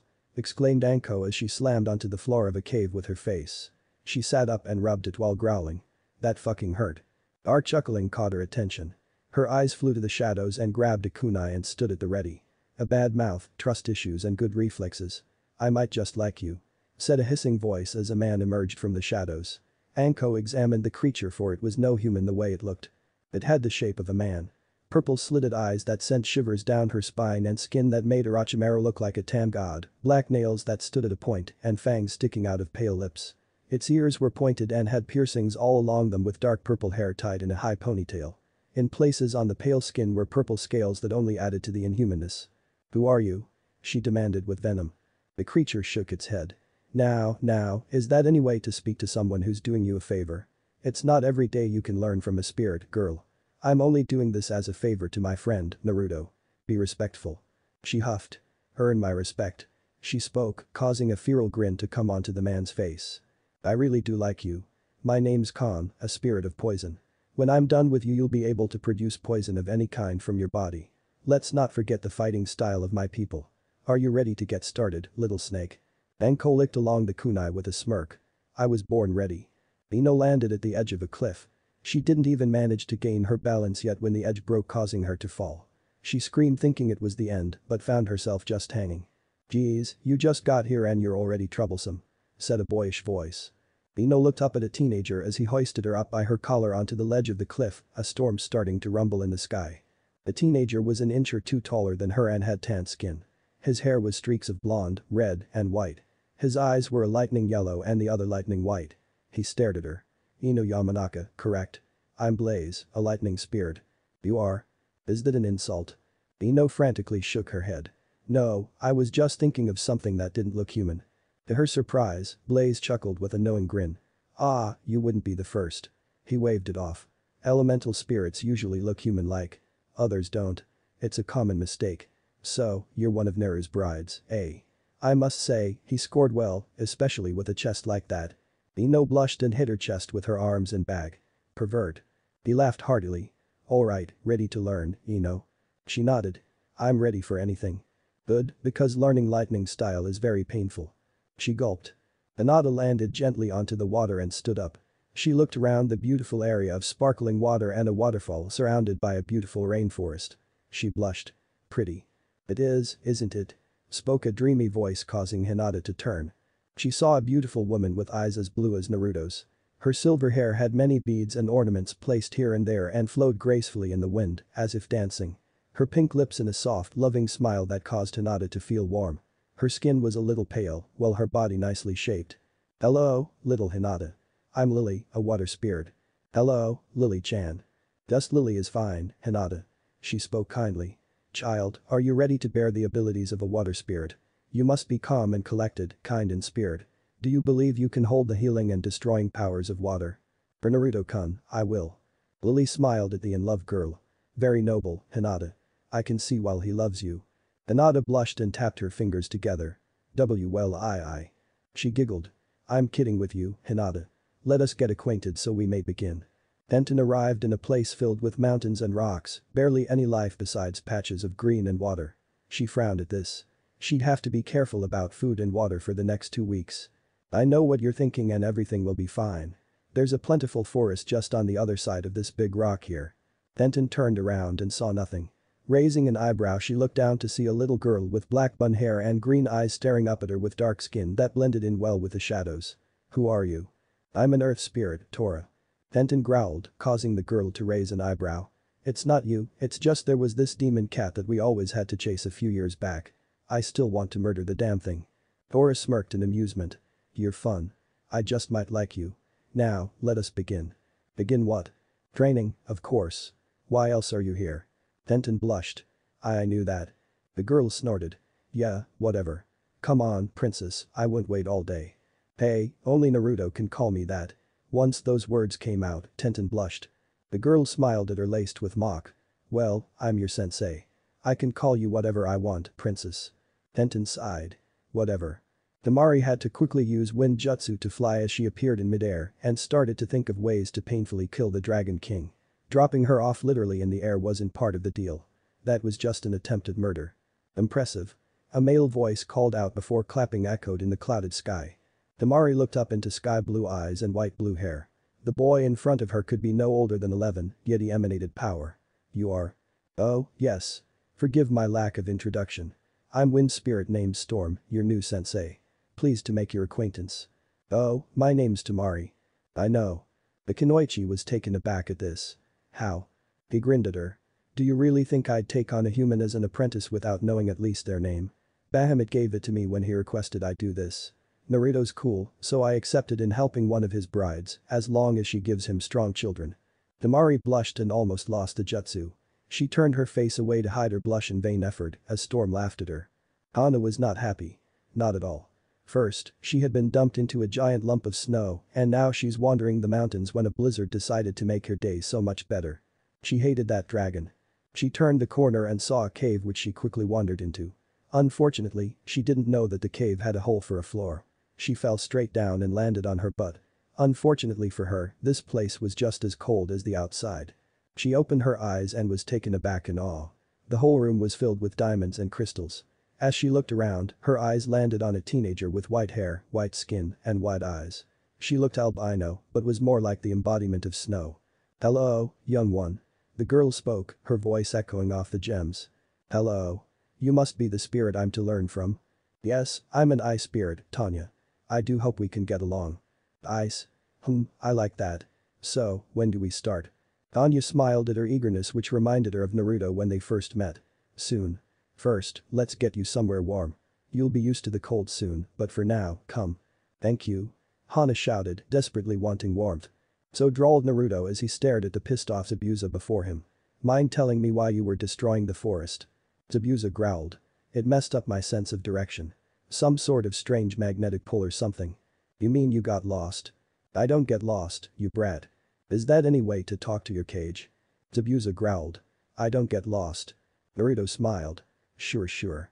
Zabuza blushed before he huffed and stomped towards the kitchen to grab some of Tezuna's sake. Naruto shook his head and lay down onto the couch, relaxing while wondering how the girls were doing. He knew that once the training started, they'd be cursing Bahamut's name for all eternity. Kit. Naruto smiled at that familiar voice in his head. Kyuubi. It's been a while you fuzzball. Naruto grinned as Kyuubi growled lowly, muttering about ungrateful, disrespectful brats with a scowl. So, what do I owe this honor? Kyuubi. I have some news, kid, but I don't know if you like it. I certainly don't, but you. What's wrong, Kyuubi? Before I begin, even I thought him to be dead so you weren't lied to. That damn Reaper probably just messed with everyone because she likes to do that because being eternal gets boring, I know this firsthand. Kyuubi, please. Well, I think he's alive. In a coma because it's faint, but alive. Boo. Boo, Kyuubi. Who? Minato Namikaze, your father. Naruto nearly had a heart attack. If he was Saratobi's age, he just might have. Dad is. Where? A few miles from here, the next town over towards the north. Zabuza. I'm leaving for a while. You're in charge. What? Bellowed Zabuza. What'll I tell dear old dad of a dragon then, huh? If it's not something he likes I'm going to end up in the ground again. Tell him that I'll be right back. He shouted as he ran out the door, ignoring Zabuza's that's not good enough yells. You sure this is the place, Kyuubi? Naruto asked as he wandered through the small bustling village. It was one of those small peaceful ones that usually avoid war and have no ninja around, mostly a trade village. Yep. I'd know that powerful aura of your yondaime anywhere. I still hate the man and I always will for sealing me. I like you, hate your pops. Deal with it. Naruto shook his head in mild amusement. Whatever, Kaiu. Naruto walked into the small hospital, a little wary. If this was true, what would he tell his father? He had tried so hard to protect the village and trusted them. What would he do when he found out that the village, including his prized student, ignored his last request and tried to murder him countless times? Beside, the truth. He would have to tell the truth. He wasn't about to see his dad for the first time and lie to him, but how should he treat him? He'd never truly had a dad before. Bahamut was a good father, but dragons and humans treat their young differently. He slowly walked up to the lady at the front desk. She turned to look at him with a slightly annoyed expression on her face. Yes? She asked in a sickly sweet voice. Oh, how he hated hospitals in this world. The ones in Fiori were fine. They were kind and didn't smell like sick and old people. It smelled like magic and flowers. He still didn't understand how though. I'm looking for a man who looks a lot like me, minus the scars on my cheeks of course. I think he's my dad. The woman's eyes widened for a second. Akio-sensei. She screeched toward the back causing Naruto covered his sensitive ears. Though she wasn't as bad as Sakura when she screeched, screeching still hurt. A man with a stubbed chin walked out with a lazy expression on his face, but everything about him radiated professional. Naruto smiled. Though the man didn't look it, he could tell that this man was the best as they come. What? He asked in a firm tone that had an I just woke up sound to it. She nodded towards Naruto. Think we got an ID on the blonde John Doe. You know, the one that's been in a coma. The doctor's eyes widened like the nurse. He looked at Naruto and examined him for a moment before nodding. Alright, come with me. Naruto nodded and followed him throughout the white halls. The doctor didn't say anything, but the blonde could feel his hopeful anxiety radiating off the man. Soon, they came to a room. This is it. Take your time. Naruto nodded and walked in, shutting the door behind him. He nearly cried. Before him, in a coma, was the yondaime Minato Namikaze, Naruto's father. He bit his lower lip and walked over to him and sat down on a chair, looking straight into the face of the man who sealed his fate long ago, yet he didn't hate him. He lifted his fingers hesitantly and wiped some blonde hair from the yondaime's face. He really did look a lot like an older Naruto. He smiled slightly at the warm touch, proving that this man was real and not another one of Naruto's dreams. Kyuubi. What, kid, I was sleeping. How do I wake him up? The Nine-Tails snorted. And why should I tell you? I hate the man with all my demonic being. I would rather him be in this coma forever and die pitifully. Please, Kyuubi, this would mean a lot to me. Kyuubi groaned. You're lucky I see you as my kid. You owe me for this, brat. Naruto smiled. Sure. He spoke aloud with a smile, looking longingly at his father who he'd soon meet. We'll need blood. Naruto nodded and bit his thumb, letting the red flow.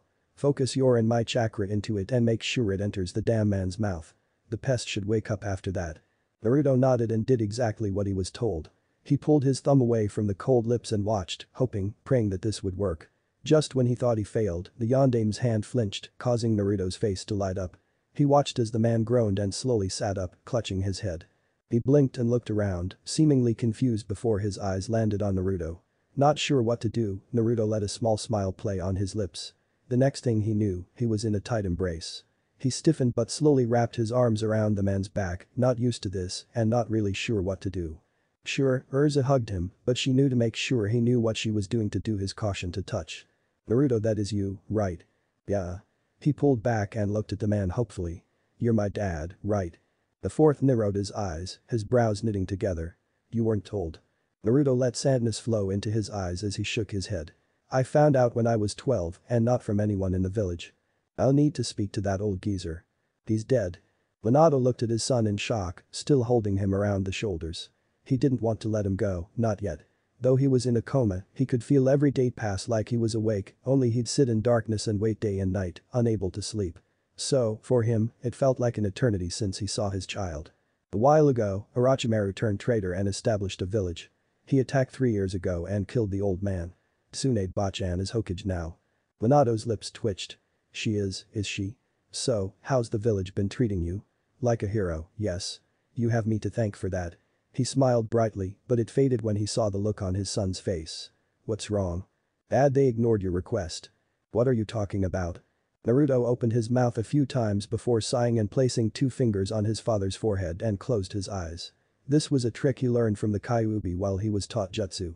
Since the demon was locked up, he had to use an alternative way to show the blonde child the technique. Naruto's memories flowed into the older man. Memories from his childhood, from the beatings, to the assassination, to the comforting talks with Kyuubi, to Kakashi's betrayal, and his meeting with the goddesses and his new village, flashed before the Yondame's eyes.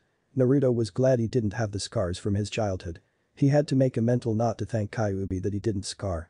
When he pulled his fingers away, Minato's face was in pure rage. Killer intent filled the room. Now, if Naruto was any lesser than cage level, he would have been shaking and fainting, but he was thankful he was stronger and didn't feel the effects. I can't believe I saved that place. He hissed with great venom, a Rasengan slowly forming in his free hand that wasn't wrapped protectively around Naruto, who once again unwillingly flinched, causing Minato's anger to rise even more. I'll Rasengan them to their next life, especially Kakashi. I can't believe he was my student. I'll crucify him and make him eat his eyes and balls. Ooh, I still don't like him, but I like his way of thinking. Go Minato. Kid, why don't you just let me out? He and I can deal with them together. How about it? You won't even get your hands dirty, so to speak. And what would happen after Konoha's destroyed? Killing spree. The demon announced happily, a large toothy smile forming onto his foxy lips. Naruto sighed and looked up at his growling father. Dad, the man turned to him with a now gentle expression. I'm going to destroy Konoha, even if you side with that village. I don't want to be enemies, but would you side with them or me? I'd like to know. I will not blame you if you side with the village you grew up in. Minato scoffed. Isn't it obvious? Why would I side with a village that nearly killed you, betrayed us both, and lied to my wife about you living? There's no way I'm on their side. I'm with you all the way. Naruto smiled brightly at the man holding him. Thanks. Now, when am I gonna meet these wives of yours? I'm glad you read my note about rebuilding the clan. Do you like having a harem, my boy? He asked with a mischievous grin. Naruto chuckled. I hate that word, it makes me feel like Iro-senin. The young Raikage shivered. I like to refer to it as a big family instead. Minato smiled at him. Alright. Let's go. I wanna meet these girls, get some exercise, and practice my Rasengan to put a hole those civilian chests. You do know that they're probably gonna cry about you not being on their side, yes? The Yondaime grinned sadistically. I'll laugh at them like how they laughed at you. Yes, yes. Rip out their inside and feed them to the crocs, stab their brains and let their blood flow. Rip out their tongues and shove them down their throats, letting them choke on blood and flesh. Let them feel the agony of calling for help with no one coming.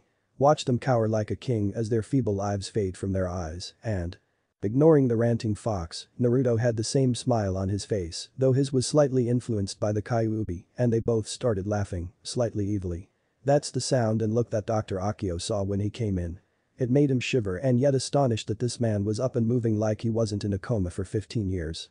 An hour later, father and son were heading back to the wave. Everyone, besides the Angel Six, was sitting in Tezuna's living room, talking and laughing.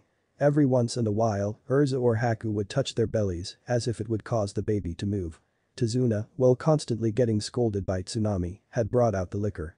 Suddenly, Zabuza, who was sleeping on the couch, jumped 10 feet in the air and slammed against the floor face first, startling everyone. Zabuza-san. What's wrong? Haku asked, slightly worried. Fucking son of a bitch. He screeched, looking slightly afraid at the chakra signature that was constantly getting closer. There's no way in hell he's alive. Boo. Before he could answer, the door opened and Naruto and an older Naruto walked in, both with almost identical smiles, only Naruto's was more fox-like. Zabuza gaped and slightly shook. Why Yondaime Hokage? The room broke out into gasps. Wasn't he dead? Everyone, meet my father. Naruto proclaimed proudly. Yo. Zabuza nearly fainted, sputtering incoherent syllables. Wah. The two blondes laughed at him. Yami decided she was bored and didn't want my soul. She placed me into a coma and threw me into a random spot in the elemental nations. Naruto raised an eyebrow at his father before chuckling. That sounds just like her. Mouths were still agape. Please, shut your mouths. You'll catch a bug. Urza stood and walked over to the man and looked him up and down, feeling the power coming from him. She smiled and held out her hand. Minato-sama, I'm Urza Scarlet, Naruto's first wife. The man smiled and took her hand. A redeed. Why do Namikazes always fall for redeeds? He asked himself more than anyone else as the woman bowed politely. Haku stood and bowed next to Urza. I'm his second wife, Haku. He bowed back. Minato sighed for a moment before pulling the two girls into a hug, causing them to squeak. He pulled away with a grin gracing his features. You know, we're family now. Hugging isn't illegal, and bowing is too formal. The girls blushed and quickly fled back to the couch. Zabuza slowly sat up and stared at the man in awe before bowing. He had always admired the man before him greatly and was saddened when he was told he'd died protecting Konoha from the Kyuubi. And you are? The Yondaime kindly asked. Zabuza, demon of the mist, sir. Missing nin turned dragon nin. He said, pointing to his dragon headband. Minato's face lit up as he pulled out his Konoha Hidate and, I think it's right this time, from his cloths, took a kunai and slashed across it. He looked at his son with a smile who reached into his cloths and pulled out a duplicate of the one Zabuza and Haku wore. The Yondaime quickly tied it onto his forehead. And now, so am I. That moment, Bahamut walked in as tall and proud as ever. The two men quickly caught each other's eyes and stared at each other for what seemed like a century before Bahamut spoke. Yondaime. Dragon King. It was a simple exchange that caused many to sweat drop. I see you've been retrieved by my son. My son? Minato corrected. They glared at each other, having an inward battle over fatherly rights for the one named Naruto. Naruto was, of course, oblivious to the exchange as was Urza. The rest of the room was amused and smiled. Alright, I have some business to attend to. I'll be right back, Daddy nodded towards Minato. Father. Towards Bahamut. The two didn't hear, their glares still locked on each other, however, the others in the room nodded towards him. Naruto stepped outside and stretched for a moment before shouting Nora. The large sky blue and black dragon appeared before the dragon prince. This dragon was slightly larger than both Kuro and Shiro. Naruto smiled at him. Nora, can you do something for me? Nora smirked. From massacres to jumping into a volcano, to messages, my prince. Naruto nodded approvingly and tossed a large sack towards the dragon who raised a scaly eyebrow. This is your mission. Listen, I need a message delivered to the Hyuga compound. In the compound of the Hyugas, anxiety was at full notch. Tsunade, herself, was starting to walk circles, grumbling to herself. It had been a week and all the important figureheads of the rebellion were there. The clan heads, herself, Jiraiya, Ibiki and Iruka. She took a swig of her sake right before a giant dragon appeared before them with what seemed to be a mocking smirk directed at them. Tsunade already didn't like this dragon and wanted to punch him to next Saturday. Maggots, the dragon began, causing everyone to flinch. I have been sent by my prince for your answer. Tsunade huffed. Isn't it obvious? We've agreed to join. We want this corrupt village to fall. I've had enough of the childish arguments with the council, going Uchiha this and Uchiha that. The dragon nodded approvingly. He flicked his clawed foot at them and a large bag fell before them, landing right next to the Nara head who didn't move a muscle, deciding that yawning was best in that situation. The Ashi Hyuga, not interested in waiting for the lazy Nara, walked from the other side of the room to the bag and opened it. Inside was around 100 dragon nin headbands. He nodded towards the dragon before handing them to Tsunade who looked. Thank you. We will hand these out in the next meeting. The plan is simple. Spoke the dragon. At the end of the Chunin exams, Prince Naruto will stand and shout it's time for judgment. And the battle will begin.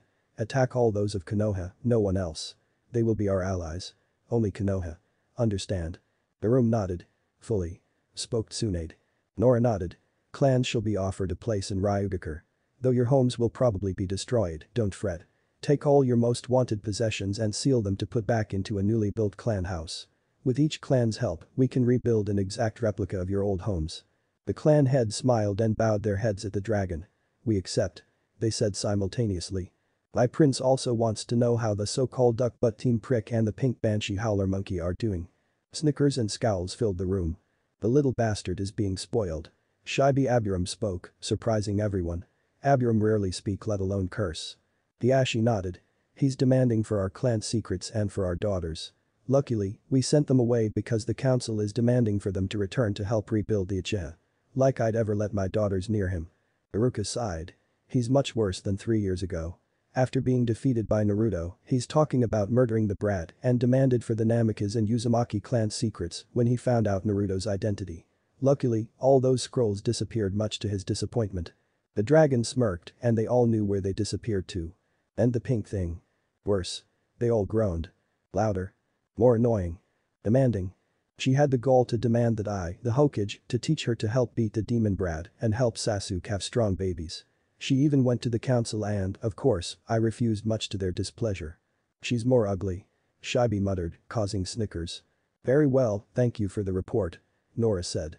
Now, I best be on my way. Wait. Hiashi spoke. The dragon turned to face him. The council is demanding that Hanabi marry the Uchiha boy since Hinata vanished. Please, he bowed onto the floor, surprising everyone. Hiashi never bowed to anyone. Please take her to Naruto for protection. I beg of you. He spoke as said girl was ushered in by a branch member, looking absolutely miserable at the order to marry the prick. She had small rings under her eyes to show that she was afraid to sleep, afraid that someone would sneak into her room and take her away. The dragon faintly smiled. I don't think my master will have any qualms with it. Climb on my back little one and don't let go whatever you do. She nodded and looked at her father. Hiashi-sama, Quiet, Hanabi. After this war is over, we won't have any of these old traditions. The elders will be gone as well as caged bird seal. Call me father or dad from now on, okay? Tell Hinata that as well. Her eyes lit up in tears and nodded, quickly hugging her dad before climbing onto the large reptile. Bye. She spoke in barely a whisper. And with that, the dragon disappeared in flames. Naruto had to admit he was surprised when Hanabi showed up at Tazuna's with the explanation and report from Nora, causing him to growl. He knew that Sasuke would probably get worse, but not this bad. Sakura well, he can't say he didn't expect it. Hanabi seemed to smile more than he'd ever seen her do in the village, which made him smile in return. After all, she was going to be his sister-in-law soon. He didn't want his sister-in-law to be depressed, that just goes against everything he stood for. Plus, Hinata would probably murder him if she was. Speaking of Hinata, she and the other brides have been training for a week now. Naruto wondered how they were faring. From sparring with the Spritz, he knew that they didn't go easy. Shaking the unpleasant and painful memories from his head, he relaxed under the blue sky. He was approximately a mile away from Tazuna's and could finally get some fresh air. Despite telling them otherwise, Bahamut and Minato thought they had to compete for fatherly rights over him, which turned the air around the home quite thick and uncomfortable. Now, however, he was finally able to clear his head and think. He had been pondering about reviving the Sound Five. Not all of them of course, but Kimimaro. He was a strong ally, one that had the potential to surpass Orochimaru, and the deceased snake bastard knew it and gave him that fatal disease. Which, without knowing the complete gist of the virus, he doubted he could heal him completely. Despite the abilities Kami gave him, he had to understand what he was doing when dealing with an injury which he found quite difficult. The twig snapping caught his attention and he quickly snapped up, kunai in hand and eyes sharp. He scanned the wooded area and his eyes landed on a figure not too far off of him. His eyes widened. Wah! Banko collapsed onto the ground, panting. She was covered in cuts, bruises, burn marks, poison marks, and her own blood. She lifted up her head to glare at her sensei who was smiling down at her clearly amused. What's wrong, little snake? Tired already? Khan mocked. Has only a week of my training broken you? Pathetic. You have no right to call yourself Naruto's bride. That caused something to snap within her. She growled and shakily stood up before standing straight and unmoving, trying to contact her life's energy with closed eyes. A twisted smile formed onto Khan's face. His eyes widened when she started to glow purple. He smiled and licked his lips, intertwining his energy with hers, said girl oblivious to what was going on around her. You really are pathetic. He said, slashing an arm with his nails, trying to distract her. I don't know what Naruto sees in you. You're just a freaky little girl with a freaky personality. Who would ever love you? She started trembling, blood coming from her cuts. She bit her lower lip, trying to block out the insane spirit's voice that seemed to affect her so much. Maybe I should talk to Naruto. After all, he's my friend. I'll tell him you aren't worthy, strong enough, or good enough for him. He'll drop you like yesterday's lunch. Right, student of Orochimaru. You see, that's what I do. Her eyes snapped open, glowing a sinister purple as her life energy started sucking in his unconsciously. His simile broadened and started laughing. He pulled away after, having transformed her energy into pure poison. Don't, she growled out, her fists clenching till they bled. Assume that she clenched her teeth, her energy starting to waver. Naruto would ever she looked at him. Be like you. Her energy spiked, flying everywhere and poisoning all the plants, causing them to wither and melt. Khan stuck out his hands and laughed. Yes. Excellent. Enko started to feel weak. Slowly, her eyelids drifted together. Her energy receded and she started to fall. Khan was instantly at her side and caught her, laying the out-cold girl down onto the ground. Well done, little snake, well done indeed. He whispered to her. And, even though she was unconscious, a small smile formed onto her lips. Blaze winced again as Ino screamed. She had gotten better, true, but being shocked by lightning bolt after lightning bolt would bound to be painful. Ino shut her mouth and gritted her teeth. She had to be strong. For Naruto. When the lightning receded, she slumped to the ground. Blaze walked towards her. Better. He said. But not yet. Stand up. We'll do this till you no longer feel the pain of electricity. She grunted and nodded, slowly standing up and taking in a deep breath. Blaze's hands lit up and lightning fell onto her once again. Blaze couldn't admit that he wasn't impressed. He was, very in fact. For a human, she had been getting used to lightning faster than anyone else he'd ever seen. Between himself, he was secretly enhancing the lightning's juice every time he struck her. She'd be able to handle most lightning now, no sweat, but he didn't want most. He wanted it to be all. No lightning or electricity to ever hurt her. Blaze was surprised that she wasn't screaming this time. Yes, she was gritting her teeth again, but that's much better than screaming.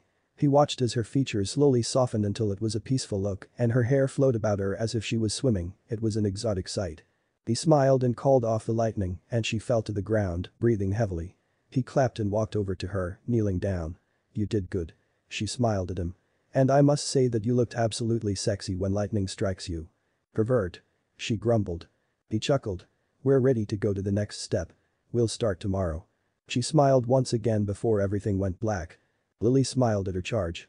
It seemed Hinata was perfect for the water element. She had already become one with the water and could breathe it, much to her surprise. Right now, the girl was working on healing and pulling water out of thin air was the next step. Healing with water was different than chakra as it was more effective. It healed completely and never ran out, unlike chakra. Water healed anything, death was the only thing out of its reach. Once again, the water spirit slit a large gash into Hinata's skin, causing her to wince. Again. She spoke. The Hyuga nodded and glowing water encircled her hand. She held it up to her wound and concentrated and it slowly started to heal. Lily nodded. The girl was a genius, a strong one at that as well. Another smile found its way onto her lips. She couldn't help but think Naruto picked a perfect bride. Come on, princess, stop the rock. Tora shouted as another boulder started falling down a cliff towards the sweating, panting, bruised Tenten. Tora had been teaching her that to control the earth, one must be like the earth. Strong and unmoving. Tenten strained her ears to listen. Her weapons wouldn't help her this time. Remembering the last lesson. Feel the earth, she stopped straining her ears. When she felt a large vibration, she stuck out her palm forward and hit something before it crumbled away. There was silence before there was cheering. Good job, princess. Tenten removed her blindfold and looked around for the rock. She looked down onto to find it in pieces and her eyes widened before smiling and jumping for joy. Yes. She celebrated. Hold up, princess, not yet. You still have a long way to go. As if to prove her point, she snapped her fingers and at least 20 boulders appeared behind the spirit, causing Tenten's heart to stop. Now put that blindfold back on and let's start. Tenten felt faint. Their wind control has improved greatly. Storm said to Tamari as they walked along a cloud. For a human, I'm impressed. Tamari wrinkled her nose at that hidden insult. I'll have you know, Naruto is human as well. Storm shook his head. I wasn't mocking your kind. I was simply stating that humans usually don't have such great control on wind. She blushed at her assumption. Plus, technically, Naruto is greater than human, but whatever. He shrugged his shoulders. He led her over to the edge of the cloud. What'll I learn now? Wind control is different among different situations. He answered. During the calm is easiest and during the rage it isn't. The rage has many different categories. Desperation, danger, helplessness, extreme anger, you get the idea. You're great with the calm category, so we're working on the rage category now. How? He smiled sinisterly. She didn't like that smile at all. It usually meant she was going to get hurt. Like this. He said, pushing her off the cloud. As she fell, she looked up and saw him waving at her with a smile. She screamed as she came crashing down through the air. She started to reach for her fan, but remembered that Storm has torn it up, saying that using a fan was cheating. For a moment, she felt helpless. She tried to call the wind to her, but it never came, which confused her. She tried again, more desperate this time as her speed kept picking up and picking up. Storm watched as she fell. Maybe I should help her now. Nah. Let's give her some more time. She remembered what Storm had said. Wind control during the rage category was harder to control. It hit her. She needed to be calm. She took in a deep breath and relaxed herself and closed her eyes. Seeing this from afar, Storm let a smile crease his lips. Damari slowly raised her hands and called the winds towards her. Slowly, she felt herself slow until she was at a stop and floating in the air. She opened her eyes and smiled, willing herself to rise up towards the clouds Storm was on. I'm gonna kill. She never got the chance to finish as she was pulled into a tight hug by her sensei. Wonderful job. I never thought you'd actually get it the first time. Perfect. His kissed each cheek giddily before bouncing away. Her anger forgotten, she touched her cheeks and smiled at the rare praise. She was becoming of use to Naruto ever so slowly but surely. Hana cursed the winter, she cursed the ice, she cursed her sensei, and she cursed Bahamut for this. Yes, she'd become immune to the cold, yes she was slowly becoming one with ice, yes she was doing great in her training, but that didn't mean she hated it. Oh no, she loathed it. Right now, she was frozen in a block of ice courtesy of Tanya, who was currently in the corner petting a polar bear and reading a book with a smile on her face. She had told Hana that they were going to make her one with the ice today, make her its messenger, its controller, ice in human form. She had no idea that she was going to be literally frozen. She growled, but it was muffled by the ice. Catching the faint sound, Tanya looked over at her student who managed to glare. Hana, sweetie, don't look at me like that. Feel the ice. Listen to its tune. Feel it melt and harden, feel it move. Now, don't interrupt my reading until you got it. She turned away from her charge. Hana, with no choice but to listen lest she be stuck in the ice for the rest of eternity, closed her eyes and relaxed. Slowly, she heard a strange sound. Realizing it was water running through the ice, she let go like the water and quickly realized that Tanya was right about ice having a tune. The ice cracking, moving, settling, and water running inside and outside of it made a gentle and soft tune that made Hana feel at peace. Slowly she pulled up her hands and found that she could for some reason. Seeing this, Tanya put down her book. Hana touched the shell of the ice, letting the coolness fill her pores and cells. She felt her body glow and didn't notice her hair turned white. She smiled and pushed on the shell of the ice, shattering it and fell to the floor. The glowing stopped and her hair returned to brown. Tanya calmly got up and walked to her charge's side and helped her up. Wonderful, young one, wonderful. Hana smiled at the compliment. Thank you. She said. Tanya nodded. Let's go have some tea. Tomorrow your training intensifies now that you're one with the ice. For the first time since Hana became immune to the cold, she shivered. Back in the Whirlpool village, all was peaceful. People had just learned of their cage's child's planned invasion. Ninjas were already begging to help. They'd heard of what they did to their cage's son and were disgusted. Suddenly, a shout of both anger and joy broke out and the cage's desk flew through the window, nearly landing on some civilians. They all looked towards the cage tower, shrugged, then once again started business. Ashina was both mad and overly overjoyed at the moment. The cause. Danzo had vanished. Disappeared, was completely under the radar. Her spies in Konoha had just confirmed this. She was angry at him, so angry she wanted to grab the nearest Anbu and rip his head off. But she was also happy that the fool had finally been taken off of the council. She was also frustrated that she probably wouldn't get the chance to destroy him herself, which caused her to let out another shriek of fury. The Anbu in the room flinched back as she started chuckling to herself. It was as they feared. She was crazy. Then again, she was the Red Death. Not to mention a female Uzumaki. Inheritor of the Uzumaki rage. Yep, she was someone to be feared. FK clutched her bleeding arm and sighed as she ran further and further away from Tokigakure. She couldn't stand that place any longer. They treated her like mud, no lower than mud. If it weren't for Nanabi, the 7 tails sealed inside of her, she'd have long given up or gone insane. Nanabi kept her alive all these years and she wasn't about to let the Bijuu's efforts go to waste so easily. When she had been assigned a mission near the border of the wave, she had been inwardly jumping for joy at the chance to finally escape. But, her cage, who referred to himself as her owner, had run his fingers over the seals on her neck, showing her escape wouldn't be wise. If the cage felt like it, she'd be dead at the snap of his fingers. But no, she was too powerful and valuable to the village to be killed. She'd just feel pain, oh so much pain.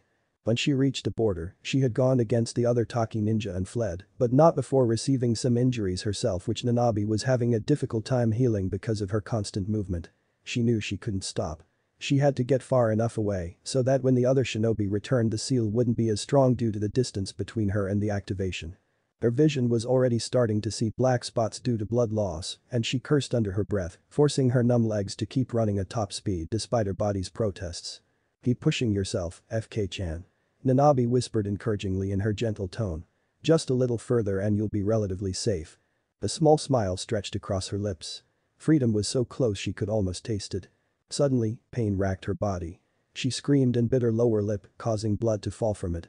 He, hand cradling her injuries, shot up and clutched her neck as the seal revealed itself in an angry glowing red color. Tears spilled out of her eyes at their own accord as her screams quieted to whispers. She had to be quiet so their chance at finding her would be less likely. "Nanabe, can't you do something?" She inwardly gasped as she staggered towards an opening in the thick woods, the pain growing intense due to what she thought was her cage's anger and frustration. "FK-chan," Nanabe whispered her silent apology with slight anger in her voice. She wasn't angry at her vessel, but at those humans that dared to call her FK-chan, her baby a monster. "Sweetie, there's a chakra signature up ahead." FK's eyes widened in panic. "A Taki ninja? Here?" She felt desperation claw at her insides. What would they do to her when they caught her? She had once just gone out for a walk, but the village thought she was trying to escape and Nanabe couldn't heal her for days. She choked on her breath as she staggered faster. She didn't want to know what they would do when she had truly tried to escape this time.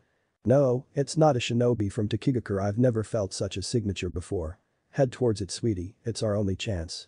Nodding as more tears of pain and panic fell down her tan cheeks, she headed towards the signature, praying to any deity, any god, any almighty figure that even bothered to listen to a Jinchuriki that it belonged to someone friendly, strong, and helpful. As she entered a clearing, she felt the finalities of consciousness fade from her. "Don't worry. I'll protect you. Rest." Thanks, Nanabe," she thought as she fell towards the ground. What was the last thing she heard? "So, let me get this straight," Tazuna said as he looked down at the green-haired girl laying in one of the guest beds. "You were just minding your own business when out of nowhere this girl appears and collapses." Naruto nodded. "Yep, that's the gist of it." Sighing, the drunk shook his head and headed for the door. "You and your little adventures will kill me one day." "Not before the alcohol," grumbled Naruto as he examined the girl. "It looks like she's had it rough," Minato stated, examining the cuts, bruises and badly healed fractures with expert eyes. Pulling up her shirt to look for more injuries, he saw a sequence on her belly. "She's a Jinchuriki too." Naruto's eyes narrowed.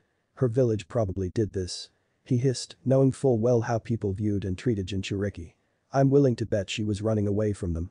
Nodding, the yondaime sighed. "I'm no expert with a human body like Haku is, but judging from the scars she's been treated just as bad as you." Naruto flinched at that. Scars. Even with Kyuubi's chakra some didn't heal. The worst of the worst, ones that would probably kill you 10 times over would never heal even if you were a Jinchuriki. "Hey dad.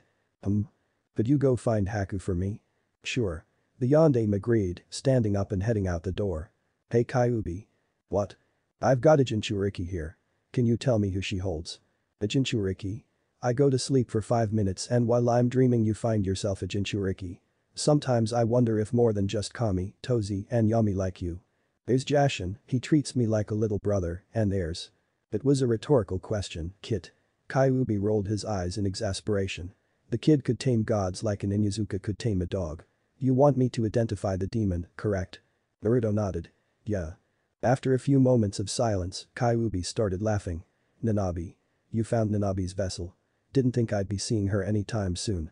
"Nanabe, that's the Seven Tails, correct?" Naruto pondered as he looked at the girl's pain-ridden face. Why is she in so much pain? He wondered to himself. Nanabe is the delinquent of the Bijuu. She's a caring creature, she is. Despite her power, she's sweet, kind, peace-loving. "So, the complete opposite of you," he summarized. "Correct. She always gets on my nerves. Don't do this, that's not nice, have some compassion, don't insult the humans, don't this, don't that, blah, blah, blah. I can't tell you how nice it is not hearing her and her talk about kindness. Though she's powerful and can be quite scary and sadistic when she's angry, well, let's just say not seeing her is a perk about being sealed inside someone." Naruto rolled his eyes. He'd have preferred having the Nanabe sealed inside of him than the Kyuubi. True, the two had gotten attached to each other over the years, but he could do without Kyuubi's lust for blood, death, and massacres. "You don't seem to like her very well." I hate her, not as much as I hate the yondaime though. Ichibi, on the other hand, hates her with all his demonic being. He's worse than me when it comes to blood and slaughter and she always gets on his case. And, because she's stronger than him, he can't do anything about it. It's sometimes fun to watch two Kyuubi spoke, drifting off into a memory. Naruto smirked at the last comment. That psycho versus a demonic saint, yeah, it would be interesting to watch. He focused his eyes back onto the pain girl. It wasn't her injuries, they were nearly healed thanks to Nanabi. So, maybe it was something internal. No, Nanabi would have healed those first. Think, Naruto, think. He pushed himself. What were some of the things Sarutobi prevented from happening to him because he was a Jinchuriki? Being turned into a mindless weapon, being killed, being locked away, being turned into a baby machine and have his descendants join Root, get a loyalty seal placed on him, get a wait no. Growling, Naruto looked at her red neck and let chakra seep into it.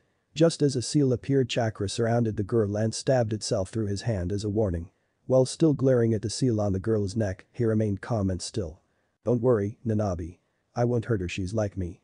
The chakra calmed at that, but didn't disappear. It removed itself from his now bleeding hand, which Kyuubi quickly healed for him. Pushing more chakra into her neck, his growling grew even more feral when it came into full view. Fucking sons of bitches. The squeak from the door caused him to look over to see a startled Haku and confused Minato in the door. Naruto's glare didn't diminish and gestured for Minato to come look. When the man got a look at what had unleashed Naruto's ire, he glared and cursed as well. What's wrong? Haku asked. We got ourselves a loyalty seal. Snarled the yondaime. What exactly is a loyalty seal? She asked. The loyalty seal is just that, a seal that ensures the loyalty of one to another. The Sandaime kept one from being placed on me so I couldn't go against the village. Naruto said softly. If you disobey an order, fail one, or simply displease them, they can force you through indescribable pain so you won't do it again.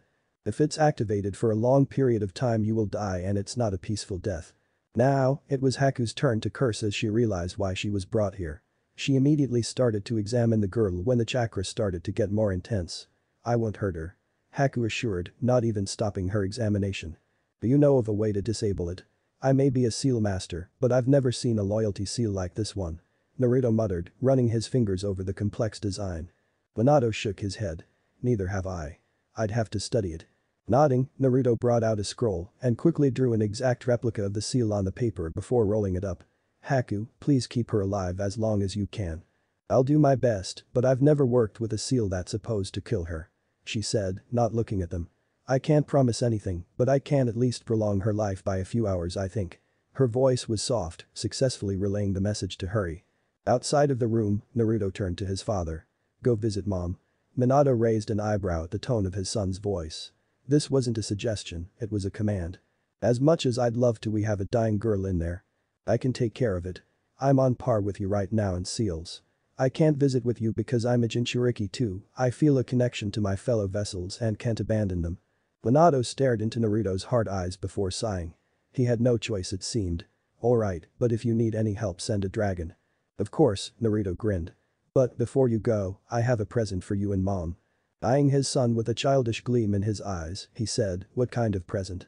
Damn it. Naruto snarled as he threw the scroll to the floor. It had been 4 hours since he had started studying the seal and he'd gained a total of 0 progress. Whoever made this was either a genius in seals or stumbled upon it by just pure luck. Kyuubi. What? Screaming like this will make me go deaf, kid. Do you know how to deactivate this seal? Naruto asked, focusing his eyes on the seal on the floor for the fox demon to see. The seal kit, what in the 9 hells made you think that I know about seals? You're sealed. Your logic has left me speechless. Shut it, Kyuubi. Do you know how to or not? The king of Biju huffed. I have no knowledge of seals. I may have been sealed a few times, but I find seals in general a waste of my time. You know, if you knew about seals you might have been able to avoid being sealed numerous times. Get back to your studying. That girl doesn't have much time left. The young Ryukage resisted the urge to roll his eyes at Kyuubi's change of subject. He knew that the demon was right. The girl should have died already and it was only thanks to Haku that she was alive. Focusing his eyes back on the seal, he traced the design with his finger. He could heal death, this was true. He'd brought Haku and Zabuza back to life after all, but this kind of death is different. It wasn't of natural causes. The last time he'd tried to heal in a situation close to this one, he'd been in a coma for days. He knew he could just let her die and revive her later, but he'd be damned if he let that happen. He wasn't heartless, he wouldn't let her suffer both this pain and death, only to be revived again. He was missing just one thing, just one little piece that was decisive to unraveling the whole thing and bringing the girl back from the clutches of death. Impatiently tapping his finger on the table with an irritated beat, he wrinkled his nose and scowled at the sealed design. His glaring ceased however when he saw something that made him pale. They didn't. Kushina stared at the man standing behind her desk in shock, her brain not working. It looked like no, he died. He's gone. They never found a body or it can't be her love, her husband, her sunshine. It had to be some cruel trick. It can't be Minato. She pulled out a kunai and took stance, ready to call her Anbu if needed. Is that really necessary, Kushi-chan? The man whined with a doggy pout. His eyes grew wide and watery and his lips stuck out. He was a master at this, only surpassed by his son. Kushina flinched. She only knew one man who could make such a face successfully. Still, she had to be sure. What did you do when I went on a 2-month mission for the leaf? Well? You see. Flashback. Extra food. Minato Namikaze asked his wife at the front gate of Konoha. Behind the two, 5 Anbu and Jiraiya watched, amused at the couple's antics. Yes, Kushina replied, adopting another tick mark. Clothes? Yes. First aid? Yes. Underwear? For Kami's sake, Minato. A red-faced Kushina shouted as the 6 behind them giggled, Jiraiya perversely. I'm fine. But, Kushina. I'll miss you. Crossing her arms, she turned away from her flaunting husband. You're the one who assigned me this mission, Minato. Now, let me leave. But. Minato. Sighing with a pout, the yondaime nodded. Straightening herself up, Kushina bent down and placed a kiss on Minato's forehead. He looked up at her and she winked. Be back in 2 months, Mina Koi. And as she said that, she and her team vanished. Minato stared at the empty place before him before he fell to his knees and started weeping. I changed my mind, Kushina. I'll assign the mission to someone else. I miss you, he cried. And Jiraiya couldn't hold it in any longer. He was on the ground as well, rolling around in laughter. Flashback end. Kushina's sweat dropped at the pathetic man in front of her. He was tapping his fingers together while pouting. She shook her head and sighed, letting tears of joy fill her eyes.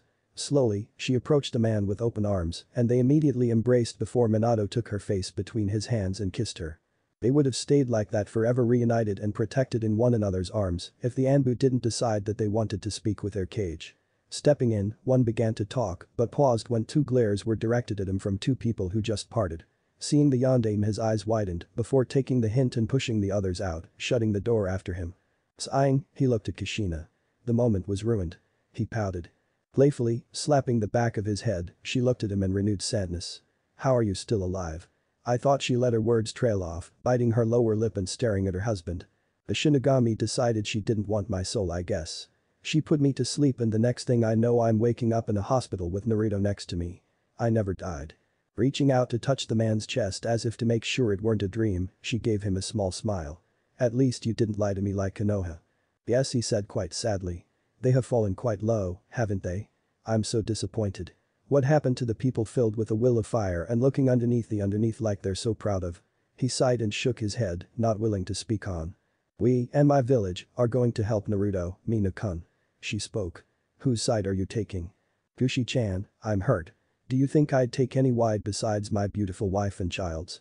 He spoke with a dashing grin, the same grin that had women of all ages swoon all over him back before Naruto was even born. Grinning back, she hugged him once more. Then let's go. I still have to ready my ninja and… Wait, he said causing her to look at him strangely before a squeak filled the room. He blushed since the squeak came from his direction before scratching the top of his head. Naruto gave me a present. You have one as well. Her eyes lit up. A present from her baby. Well, where is it? Reaching into his pocket, the yondaime pulled out something in between his cuffed hands and held them out to her own held out hands. When his fingers opened, her eyes lit up. Placed into her hands was a red baby dragon that was looking at her with a tilted head and large eyes. This. I have one too. He said, showing the blue baby dragon that popped out of his hair. We raise them and train them and they'll always be able to find Naruto. I hear they're excellent fighters and messengers. Hello little one, Kushina whispered to the dragon. What's your name? Opening its tiny mouth, a happy squeak came out causing her to beam. I'll call you Squeaky. Minato snorted but covered it up with a cough when her emerald gaze turned to him. The baby dragon wrinkled its nose showing its dislike. No. Well Luna. The baby dragon unfurled its wings and pranced happily. Oh Minato, isn't this just a lovely gift? Wonderful, now back to business. He said, raising a suggestive eyebrow. We don't have to go right away, do we? Smiling, she placed a baby dragon into her bag, grabbed Minato's wrist, and started dragging him out of the office. The Anbu jumped when their cage slammed the door open. Lady. I'm taking the rest of the day off," she announced, running off while dragging the blonde man with her. All the poor Anbu could do was stare after them, bewildered. Haku glared at the seal on the girl's neck. Whatever she did to counter it, it always came back stronger than ever. It was really starting to piss her off. Truthfully, she wanted to just stab the girl's neck until the cursed things was gone from this planet, though the girl would die and Naruto wouldn't like that. Life was just full of choices. Fucking idiots. This whole damn world is full of fucking idiots. She jumped at the demonic scream that echoed through the house, along with a quick burst of both Kyuubi and Naruto's chakra. She squeaked when the door slammed open to reveal a majorly pissed Naruto whose eyes had turned red. Unintentionally, she let out a whimper. Hearing the whimper was what was needed to calm Naruto down. He took in a deep breath and calmed his chakra, his eyes reverting back to blue, but he could not hold the hateful look from molting onto his face. What's wrong? The damn seal is the problem. Don't tell me you couldn't solve it. Don't need to. I already know that these people were idiots just by looking at it. He growled, slamming fist against the wall making it crack. They foolishly combined two seals blindly thinking it would make it stronger. I'm surprised the girl's even alive still. Haku's eyes widened. You mean? Yeah, even without activating the seal, it was killing her and they probably didn't even care if they knew. They probably didn't even check to see if it was safe. Do you see why I hate this world so much? Haku narrowed her eyes. Can you do anything about it? I can. He stood up and cracked his knuckled. But I must warn you that I have no idea what I'm doing and will probably end up in a coma. Thus she grabbed his hand. Don't do anything stupid. He grinned and gave her a comforting squeeze. Understood. He kneeled before the bed. Nanabi, I'm gonna need your help. Though I have been given the ability to heal any injury, I don't want to mess this up. Your vessel will be in pain. I need you to keep it at a minimum. My understanding of the seal is shaky at best, so I don't understand entirely how this will end up. Do you understand? As his answer, a soft yellowish orange started to coat the girl's body. He quickly made a sound barrier and turned to Haku. I'm staying here, she said stubbornly. You already said that you'll probably collapse. Turning back to the girl, his hand started to glow a soft blue-white. Then let's get started. He gently placed one around the girl's neck in a gentle yet firm grip and laid the other on the girl's stomach seal to help give Nanabi more freedom to help her vessel. And, as he expected, the girl started to unconsciously scream and flail. He grunted as a fist connected with his chest, still not moving his hand from her neck. Nanabi, keep her still. Almost instantly, the flailing lessened. Haku rushed over to keep the girl's hands pinned above her head. Unfortunately, the screaming didn't lessen. For Naruto's sensitive ears it was torture. He was sure they'd be ringing for days.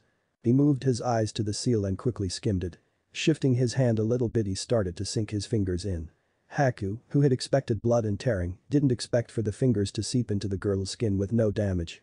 In fact, it looked like the world around his tan fingers rippled like when you threw a pebble into a pond. Despite how painless it looked, the girl's screams increased tenfold and the great flailing started again and Nanabi's chakra increased to try and keep her vessel calm. Shifting his weight to the hand on the girl's stomach, Naruto was able to help reduce it a little, but he still wished Nanabi could just stop it altogether. Hold her down, Haku. Naruto whispered, already feeling himself go slightly faint. Many people don't realize it, but seals were some of the most powerful ninja arts. And, if someone messes one up even the tiniest bit, not only will it be a danger hazard, but it'll take a lot out of the healer and remover. Now, where he pondered. Playing with a seal even if it was perfect was like playing with a house of cards. Bump it just right and it will all fall down. In this case, the girl would probably die and who knows what else. He grinned when his fingers touched just the right spot. Found it.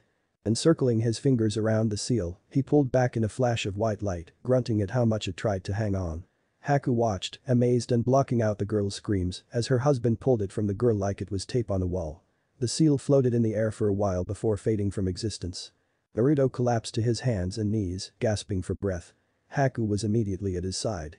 You'd think an ability from Kami would make you invincible. Nothing's invincible, Haku. He breathed. To heal something I must have an understanding of it at least. I didn't understand that seal very well so it's natural this will happen. I'm going to sleep now, okay? She nodded as he closed his eyes and leaned against her shoulder. Good night. After Naruto closed his eyes, the girl began to glow once again.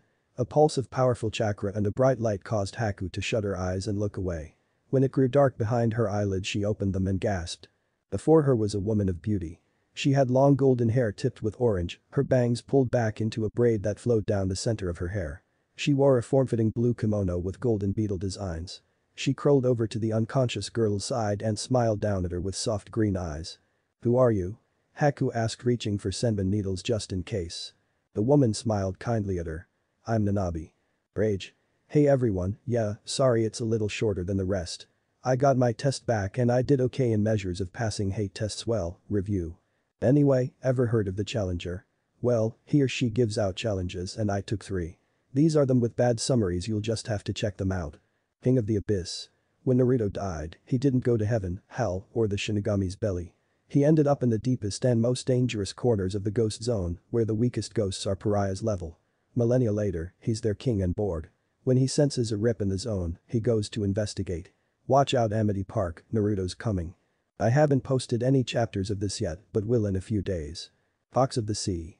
When Naruto was very young he met the Kyuubi and ran away after becoming a half-demon. He's trained by many besides Kyuubi and grows strong enough to be the first SSS rank ninja in the bingo book. At 18 years old, he leaves the elemental nations and meets Luffy, who's near the beginning of his journey. How will this change the story? Like King of the Abyss, I haven't posted anything yet but will in a few days. The Lightning Prince. Besides the nations of air, water, earth and fire, there's a third nation that the Fire Nation couldn't even conquer during Sozin's Comet. The Lightning Empire. Bending lightning in a way that firebenders can only dream of, their culture and abilities are unknown to the rest of the world.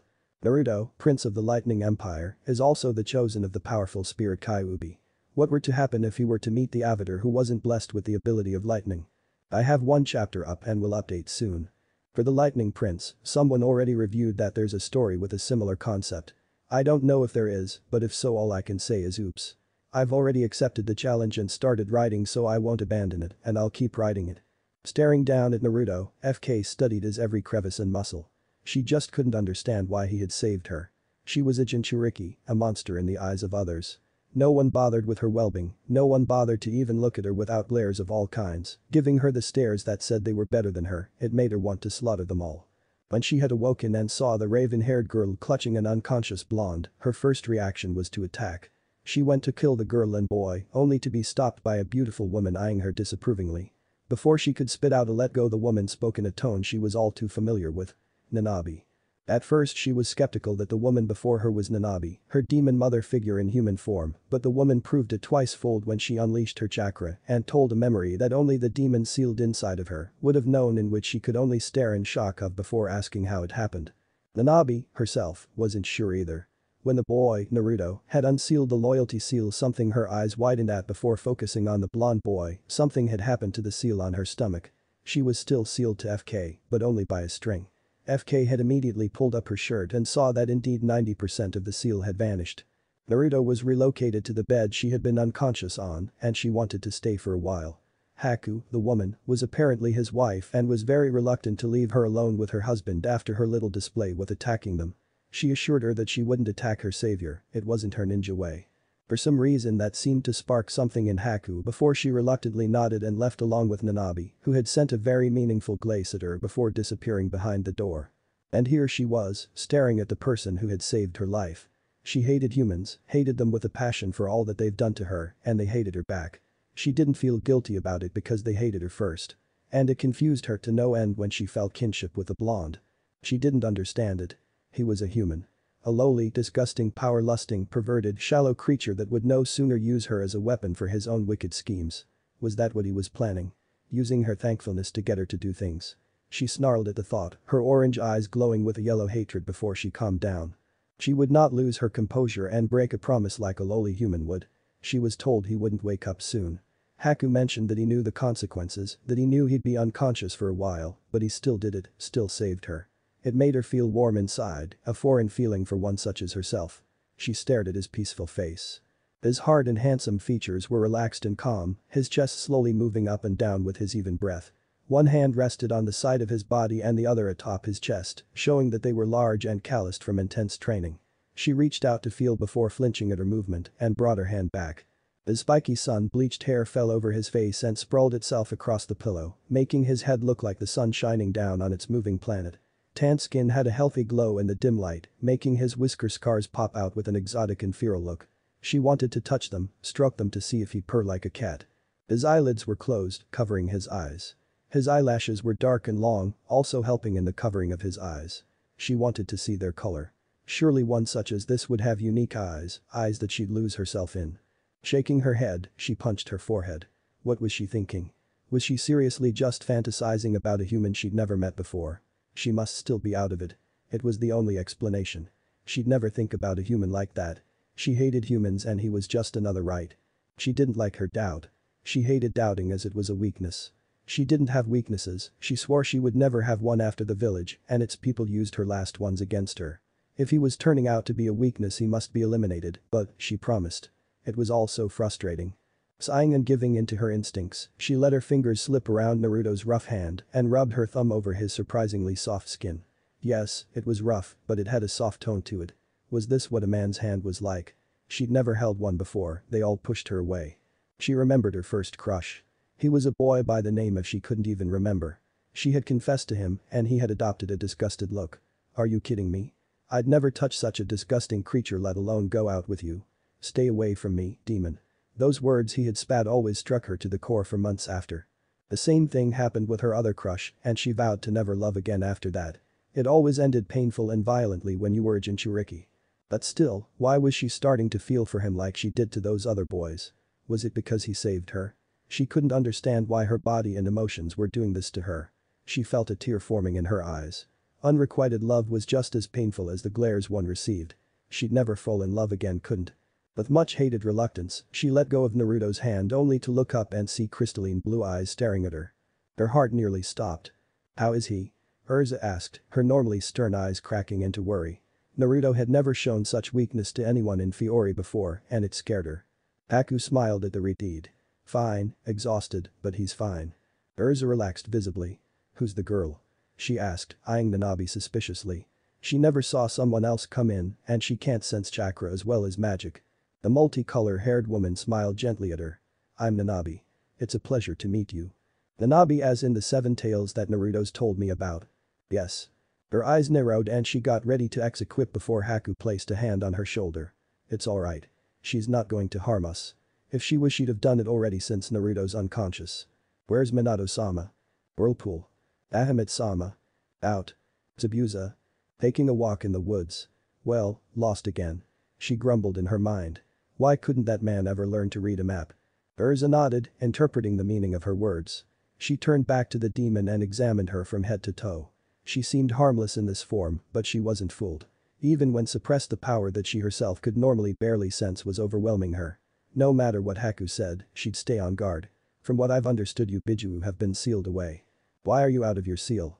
I may be out, but I'm still connected to FK-chan in a small way. I'm not really sure what happened, but when the loyalty seal was removed, I found myself being forced out of the seal. We'd have to ask Naruto-sama when he wakes up. Sama? Haku's brow furrowed at the suffix. She could understand others calling him that, but not from a Biju of her status and power. He saved the life of my vessel. He has my respect. She said simply, a fond smile on her face and half-lidded eyes as she remembered his efforts to save FK. He's a Jinchuriki too, right? Urza and Haku nodded. Her gentle smile widened. Then that's another reason why he has my respect. Being a Jinchuriki is not easy for anyone. You're different than the other Biju. She blushed a little. I'm known as a delinquent in the demon world. Demons that act like me usually get bullied, but because of my power I've avoided it. She shook her head. So, which one does he hold? Kyuubi? Nanabi's eyes widened. Kyu-kun? Before she snickered. I should have guessed from the whisker scars. So why did she attack me and Naruto? The demon's bright face saddened greatly. As you know, Jinchuriki aren't treated the best in this world. Because of this, Jinchuriki don't trust easily and some despise humans as a whole. My dear FK applies for both of those. When she sees a human she doesn't know, her first thought is to attack. Trust is very important for Naruto. I had the feeling he never really did trust us until after he revealed he was a Jinchuriki to the village. Urza mused aloud and smiled. I still remember the face he made when we accepted him. Acceptance something Jinchuriki crave and can usually never have. Nanabi sighed. It's a sad thing really. Alright, I'm confused. Haku said. How on earth did you end up being sealed? You seem like you wouldn't harm a fly. Nanabi shrugged. Why else? She sat down gracefully onto the couch behind her. As time went on, the other major ninja villages started to gain Jinchuriki. Tokigaku feared that they'd be overlooked and wanted a weapon of their own. They tracked me down and sealed me into FK-chan. I've been watching over her ever since. I see her as my little sister that needs protection and comfort. The two girls smiled at her. It seems that some of the Bijuu become emotionally attached to their vessels. Kyuubi sees Naruto as his son, and Nanabe sees FK as her sister. It taught them to wonder how many other Bijuu become attached to their vessels, or if it was only just the two. So, Nanabe said with a wide grin. When are you due? Due? It took the girls a moment to realize before they blushed. How'd you know? Urza sputtered, automatically going into the defense against her pride position she always adopts when she's embarrassed. Don't underestimate it, demon. I can feel the chakra swirling around your uteruses and a new chakra signature forming in them as well. I could tell you were pregnant the moment I saw you. She beamed. So when are you two due and how was it? The girls turned even redder before a scream erupted through the house. FK pinned herself against the wall after her little vocal demonstration as she wearily watched as Naruto removed his hands from his ringing ears with a pained look on his face. She always knew she was loud and felt prideful inside that she could still accomplish her banshee shriek that always caught enemies off guard and got them out of their funk for a few seconds. He chuckled a little and spoke in a naturally raspy voice that made her blush. Well, you certainly have a pair of lungs on you. I'm Naruto Uzumaki Namikaze by the way. Her blushing stopped, doing the polite thing and answering back. FK. In her mind, her wheels were turning. Where's she hear the name Uzumaki Namikaze before besides Kushina Uzumaki and Minato Namikaze? Wait. You're the Jinchuriki of the Kyuubi. He grinned. The one and the same. So that's why she felt a kinship towards him. He was a Jinchuriki like her. Hated, despised, glared at, spat at, their existence cursed in every word spoken to them. It was the first time she'd met another Jinchuriki, and if she was still in Taki, she'd have been ordered to bring him back to become loyal to the village to make it more powerful. And why wasn't he mentioning about her holding his hand? Either way, she was glad he wasn't. Would you help me? The words fell from her mouth before she could even think them. Subconsciously she realized that to heal her and remove the seal he had to have known she was a Jinchuriki, but not before. Why would a Jinchuriki help a normal human? He blinked. You were hurt. Do I need another reason? She stared at him blankly, those words barely registering in her mind before the door slammed open to reveal Urza, Haku, and Nanabe. Naruto. Urza shouted before dashing over to him and clutching him. Are you harmed? Urza, I'm fine. He assured, gently removing himself from her iron chest, standing up and doing a complete 360 to show he had no injuries like he said. See? Urza and Haku relaxed before they turned to look at the source of the loud wail. Are you alright? Haku questioned. She raised her eyebrow, still not understanding why a human would be concerned for her before she nodded slightly. Nanabe walked over to her and placed a smooth hand on her shoulder, showing her she could trust these three. Not that she would, of course. Naruto she could since he was like her, but the other two were still normal humans. Her trust wouldn't come easy. You woke up sooner than you said you would. Haku inquired. He rubbed the back of his neck sheepishly. Yeah, well I thought it would be longer. I'm actually quite surprised I'm awake so soon, maybe my body just got used to it perhaps. Haku glared at him before shaking her head. Questioning Naruto never did turn out the way one would expect. She turned to Nanabe and FK. Would you like some tea? Tsunami had dragged Tazuna to the market so I'm afraid there's little here right now. Tea would be lovely. Nanabe commented with FK nodding. What about Inari? He's at school, Naruto. The blonde blushed at his careless inquiry. Right, I knew that. I know you did. She rolled her eyes and headed out the room. I'll be right back. She's a nice girl. Nanabe said. Naruto nodded. She's an amazing woman. I'll go help her. Make tea? Urza questioned. Yes. You can't make tea. He grinned. But what ulterior motive could I possibly have? He asked innocently as he dashed out the room while Urza chuckled. Nanabe smiled and opened her mouth to speak but was surprised to be beaten by FK, who looked both confused and angry. Why? Why do you show him concern and love? He's a Jinchuriki, he has a demon sealed inside of him. He's not normal. Why does he show you such emotions back as well?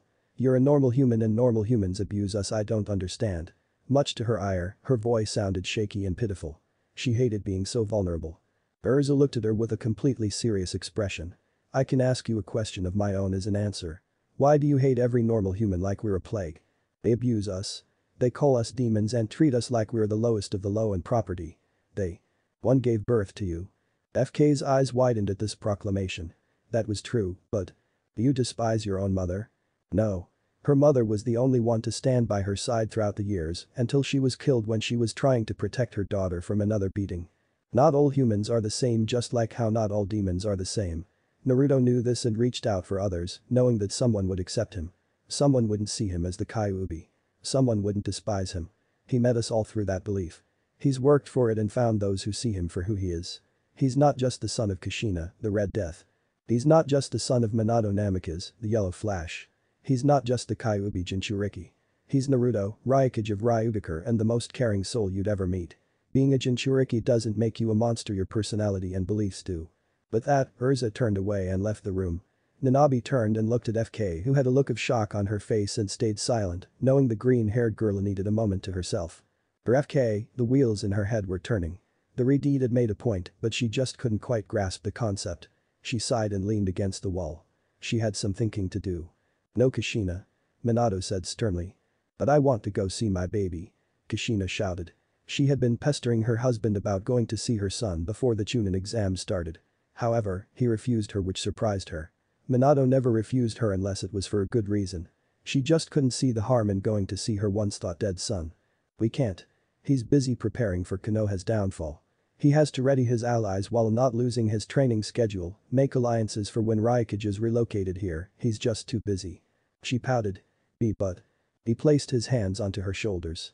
"You'll see him during the preliminaries when we and the other cages arrive. It'll be soon, Kushi-chan, be patient." She glared at him. She never liked to be patient but sighed, giving in. "It won't be long, right?" He shook his head. "Nope. You'll soon be able to embrace him in that back-breaking hug you always blessed me with when you were overjoyed. You can always write to him until then," he commented while his spine was overcome with phantom pains. She nodded. "All right." She looked over at Luna, who was sleeping next to Kuminato's baby dragon. "So they'll still deliver letters even though they're this small?" He nodded. "Yep, well, that's what Naruto said, and they are dragons for Kami's sake.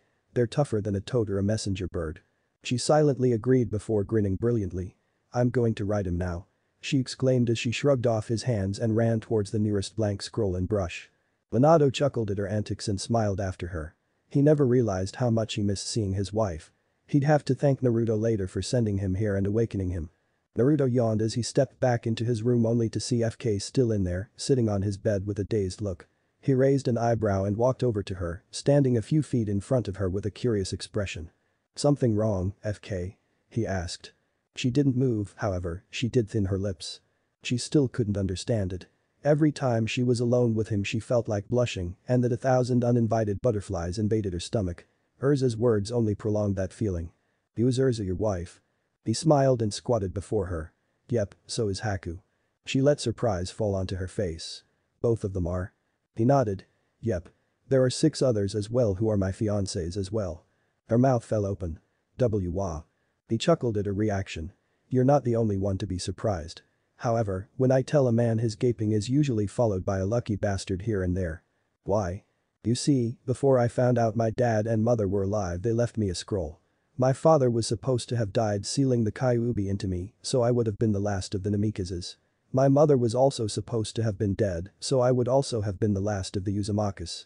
I was to rebuild the clan, so I fell under the CRA, the Clan Restoration Act, if you didn't know. My parents can't have children anymore due to age, so it's my job. Of course, I'd only marry who I love. I hate men who just grab beautiful women off the street to satisfy their perverted desires." "So you have a harem?" "Harem is a word I despise. I like the term big family." She looked at him carefully. Strong, caring, understanding, a Jinchuriki, he was perfect in a sense. It made her heart flutter. "Could I be? There's only one way to find out," she suddenly thought. Then she did something that shocked even her. She jumped up and kissed him. His eyes widened for a second, not knowing what was happening before he closed his eyes and kissed her back, slipping his arms around her back. His right hand found its place in her hair and he pulled her closer, filling the kiss more. FK felt filled in a way. She couldn't describe the happiness she felt, nor did she know why she was doing this. She'd only just met him for heaven's sake, but she just couldn't stop. They pulled away from each other, panting. Naruto looked at her with his silly grin. "Well, that certainly was forward." She blushed. Outside the door, Haku and Urza grinned at each other. "Well, looks like we got another person to share him with. I'm astonished that it's still growing." Haku shrugged. "Well, you know the saying. The more the merrier." Naruto was happy. "Why, you ask?" It was time for 2 things. His brides to return. Bahamut had just left to retrieve them, and it was almost time to fetch his participants in the Chunin exams. He started chuckling. Oh, this was gonna be fun. He remembered telling his dad this. The two had chuckled so evilly Inari and Tazuna fled the room the moment they entered. He snickered at the memory. Is it time? Urza asked. Naruto looked at her. Over the last week and a half she began so gained a bulge on her stomach, showing the little one inside was growing nice and strong. Due to this, she had changed her armor some. She still wore the medal on her chest, but it wound around the stomach, allowing a fishnet shirt to lay over a red one to make sure the baby and Urza were more comfortable. Soon. He answered, patting the seat next to him. His bride wandered over and curled up next to him. He found his hand slowly circling her bulge lovingly and she smiled, leaning her head against her husband's shoulder.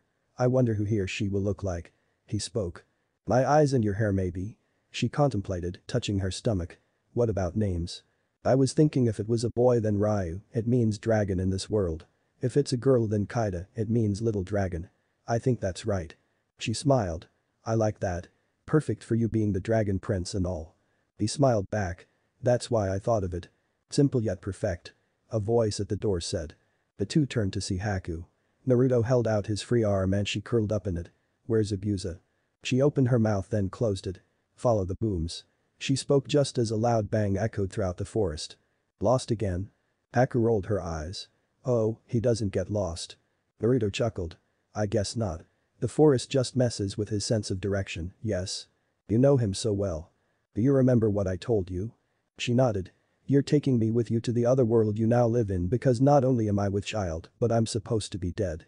If Konoha sees a supposedly dead person not only would it probably give us away, but make them even more suspicious of us. Urza said, shifting to rest her back more comfortably against the back of the couch. You're going to leave me in the Namika's compound.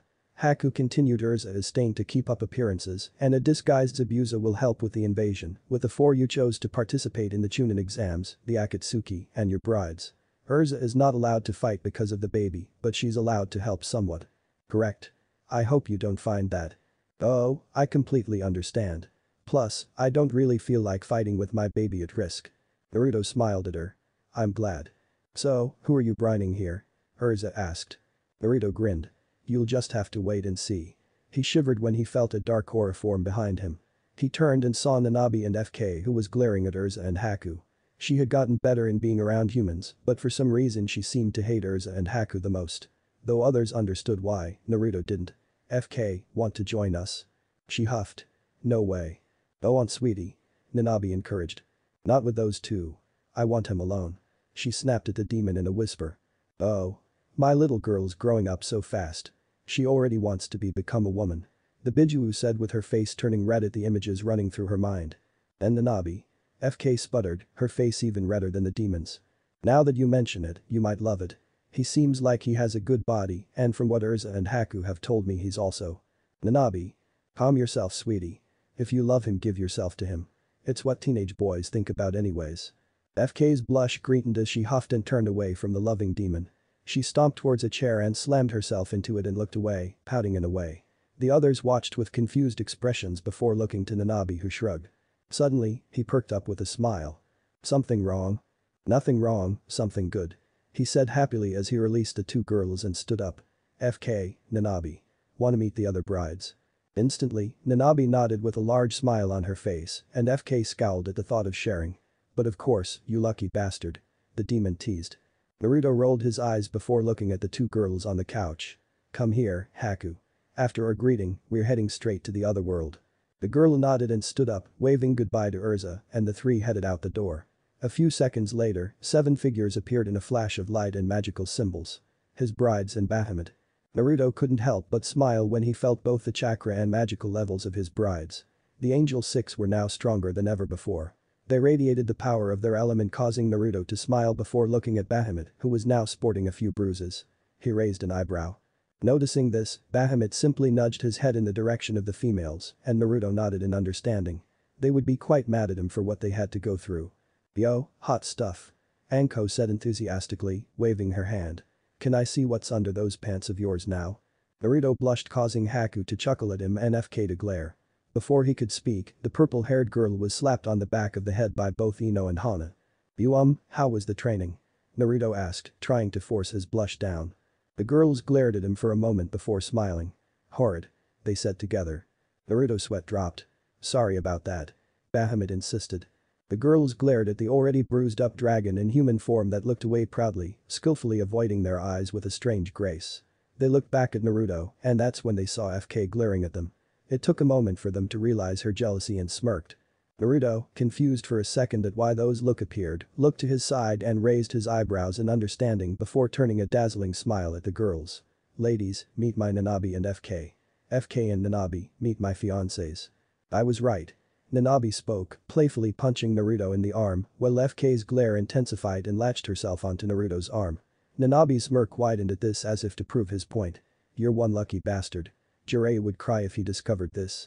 Hirosenin would probably worship me as a god as well." "Hirosenin?" Nanabe muttered, having heard of the perverted sage as the enemy of woman before laughing. Perfect name for the pervert. Naruto chuckled and gently pulled himself free from FK before he walked over to his other brides, before kissing each lightly on the lips, causing their faces to light up. "I have to leave for the day, but I'll return soon, probably later today. Get comfortable, princesses." "Hi, Naruto-kun." They muttered as if in a trance. "Haku-chan." Naruto said, holding out a hand to her. She smiled and took it. "Bahamut." Said Dragon King nodded and held out a hand. Naruto took it and just like how the brides appeared, the three vanished. They appeared in a fancy living room coated in fine colors and expensive furniture. Once her dizzy vision cleared, Haku's mouth dropped open. Forgetting about the group, she wandered around. Her eyes skimmed the walls, looking at the pictures of the Yondaime and Kushina. She stopped at one. Minato and Kushina were cuddling together and looking lovingly down at a blonde baby wrapped in Kushina's arms. The baby was without whisker marks, but she could still tell it was Naruto. No one had the same shade of blue for eyes that he did. "That's the only picture of the three of us." Naruto spoke, walking next to her. "Before I found out they lived, I'd always talk to the picture when I needed advice, as if it had suddenly come to life and embraced me in parental love. Silly, right? But I'm glad they're alive." Haku looked at him and embraced him. She knew what it was like to feel alone and hated. She understood completely. The two pulled away when Bahamut coughed, causing them to blush slightly, but the fingers of their hands remained intertwined. "I shall go wander and spread my wings. Do what you need to do and we'll meet back here. All right?" "Yes, father," Naruto said and Haku nodded. Bahamut vanished out the door. "So," Haku began. "What shall we do first?" "Well, I was thinking of informing the Akatsuki first." "Well, they're called the Guardians of the Dragon now but all the same." "Yes, you told me of that. I have wanted to meet them. They were once the terror of the shinobi world after all," she said, heading for the door. "Oh no, we're not going by street." He spoke, almost frantically. She raised an eyebrow at him. "Why?" "The fangirls." He shuddered. "I have more than Sasuke bastard and they're all over the world here. If we leave, we'll be running from rabid wolves out for rape everywhere we go. They'll chase after you being my wife and run after me for me." He shuddered again. She paled slightly before looking at him in sympathy while plotting to murder them. Maybe she and the Angel Six could come up with something cruel and unusual to scare them off him. "Come here," he said, taking her into his arms. "Hold on." He spoke as black and golden flames surrounded him. They appeared before a large building with a Japanese-style dragon painted to swirl around the double doors. As Haku stumbled from the sudden feeling, Naruto held her firmly in his arms as support. When she saw the building, her eyes widened somewhat. But Haku began. "This is the home of the Akatsuki. Believe it or not, they take their job very seriously, especially Haiden always going on about something Jashin wants him to do or something. Maybe it's because I've met his god and I'm on a first-name basis with him. I don't really understand him truthfully." He mused before opening the doors. "Follow me." It took Haku a moment to process that information. He was on a first-name basis with the blood god. She shrugged it off, after all, he's hitched with the three goddesses. Once inside, Haku examined the setting. It was like a traditional mansion back in the elemental nations, styled somewhat like Gato's, but less ritzy and more quaint and homey. She believed she could learn to love it here. Suddenly, they heard a crash. Naruto smiled and lifted a finger to place on his lips, shushed her. The two crept over to the kitchen area where shouting was heard. They peeked in and saw the four remaining members of the former Akatsuki shouting at each other in their uniforms. The Guardians of the Dragon had uniforms styled like the Akatsuki robes to make the former members more comfortable. The robes were now white with vibrant gold and red dragons and patterns swirling around the cloaks. All in all, it made them glow. "Damn it, kiss him, I fucking know that you're the fucker that ate my last fucking banana sundae." Haiden shouted. "I did not. Stop blaming me for things I didn't do." Naruto held in a chuckle. It was discovered that Haiden really liked a treat here in Fiori called a banana sundae. Due to this, the civilians who were more than happy to serve Naruto's personal guard put banana sundae on every menu in Ryugakur, much to Haiden's delight. "Why do you think it was Kisame-un?" Deidara asked. "It could have been me or Itachi, though it wasn't me, un. I know it was fucking Kisame because of the damn banana stain on his shirt." Kisame seemed startled and looked down and saw the yellow stain. He raised an eyebrow before scowling. "That's from my vanilla pudding, you jackass. It's from my fucking sundae and you know it." "Itachi, what do you think, un?" Itachi didn't look up from his tea. He simply took another sip before grunting, showing he didn't really care about such a pointless argument. Naruto chuckled, catching their attention. "Well, it certainly is as lively as when I left, isn't it? Naruto-sama," shouted Haiden with passion, speeding over to him and bowing his head. "It's wonderful to see you again, Naruto-sama." "In your voice, Haiden," Naruto said, his ears ringing. "Eyes louder than the pink banshee. Why Kyuubi? Whatever. Sorry, Naruto-sama. Welcome back, un." Itachi turned to face him, smirked, and said welcome home. "Hey, brat. How's that world treating you?" "Hello to you too, Sushi." A tick mark appeared on Kisame's forehead. He hated being called that, but Naruto was his cage, what could he do? "Brat, when are we gonna have the bloodshed?" Naruto smirked at the enthusiasm of the fish man. "Soon. I came here to retrieve you and gather my participants in the Chunin exams." "Chunin exams? Why would you want to participate in them, un?" "Yes, Naruto-sama is too great to participate in a meager event as such," Haiden declared. "Not me," Naruto said. "Some of Fairy Tail will. I'm also going to test some from the academy to see how well you did in training them." "Why?" "To mess with them, yes." Itachi spoke in his monotone voice. "You know me so well, Ida-chan." Itachi's brow twitched and Naruto grinned almost evilly. He had picked up that nickname from Yami and immediately took a liking to it, much to the Uchiha's displeasure. During the conversation, Haiden had noticed Haku and kept his eyes on her. "Hey," he spoke, finally voicing his thoughts. "Who's this bitch?" Naruto glared at Haiden for a moment before smiling. "Haiden, Itachi, Kisame, Deidara, meet my second wife, who's pregnant, I might add Haku." Haiden's face immediately fell. "Naruto-sama, please forgive this lowly servant of Jashin for insulting your beautiful bride," he shouted out, falling to his hands and knees. Naruto and the other guardians looked mildly amused while Haku bit her lip to keep from chuckling. "Forgiven." Naruto spoke. "Now, pack up. We leave soon." "Ah. Just so you know, I have 7 more brides back in the other world." Itachi smirked. "Good luck." Deidara almost squealed. "That means there'll be a lot of mini Narutos running around," he shouted out in joy. The room sweat dropped at the long-haired blonde before Naruto turned to Haku. "Shall we go and fetch the participants? I can't wait for you to meet Fairy Tail. They're quite fun." "Psychotic. Insane. Crazy. Idiots," the guardians kindly said. Naruto huffed. "They're just energetic is all." He spoke, turning to Haku and taking her into his arms. "Let's go." And they vanished in fire. The two appeared before a large intricate guild-type building with the Fairy Tail symbol on it. Haku raised an eyebrow at its design. "Welcome to Fairy Tail. My other guard." "You have a lot of guards, Naruto. You don't even need them." Naruto chuckled at the compliment. They insisted. Who was I to say no to such lively people? She rolled her eyes. "No is just not in your dictionary." He looked at her with mock hurt. "I've said no before." "When?" "A while ago." "Name and date."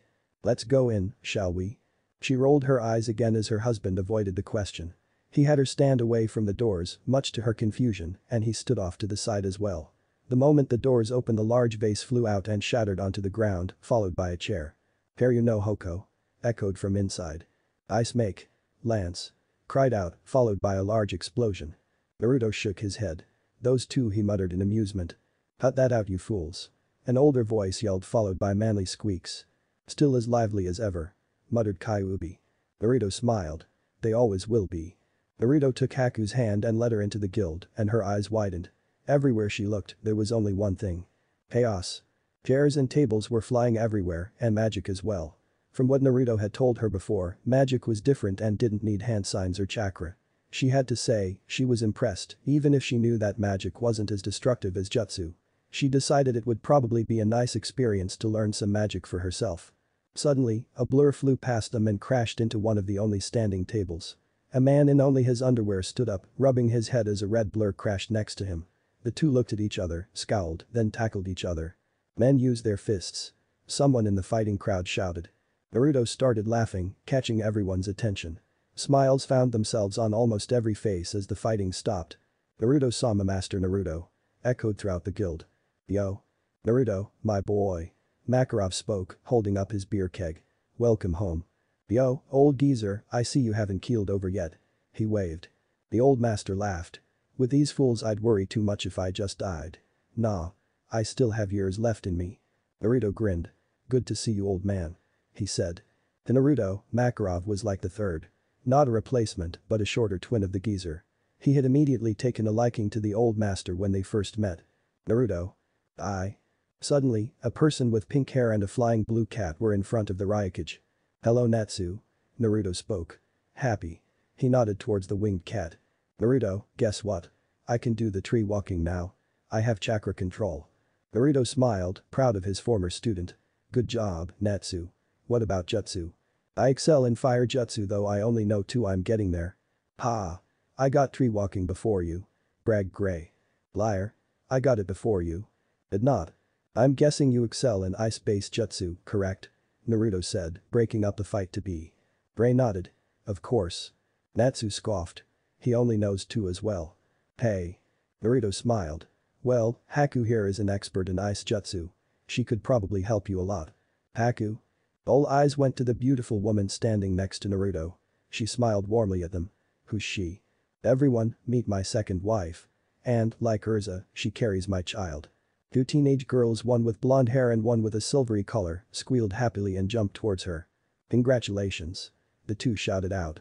I'm Lucy. And I'm Marahin. Naruto smiled at the 3 girls and then spotted Gagiel. Hoi, Ironhead. Said Iron Dragon Slayer looked at his cage, slightly irritated one might add.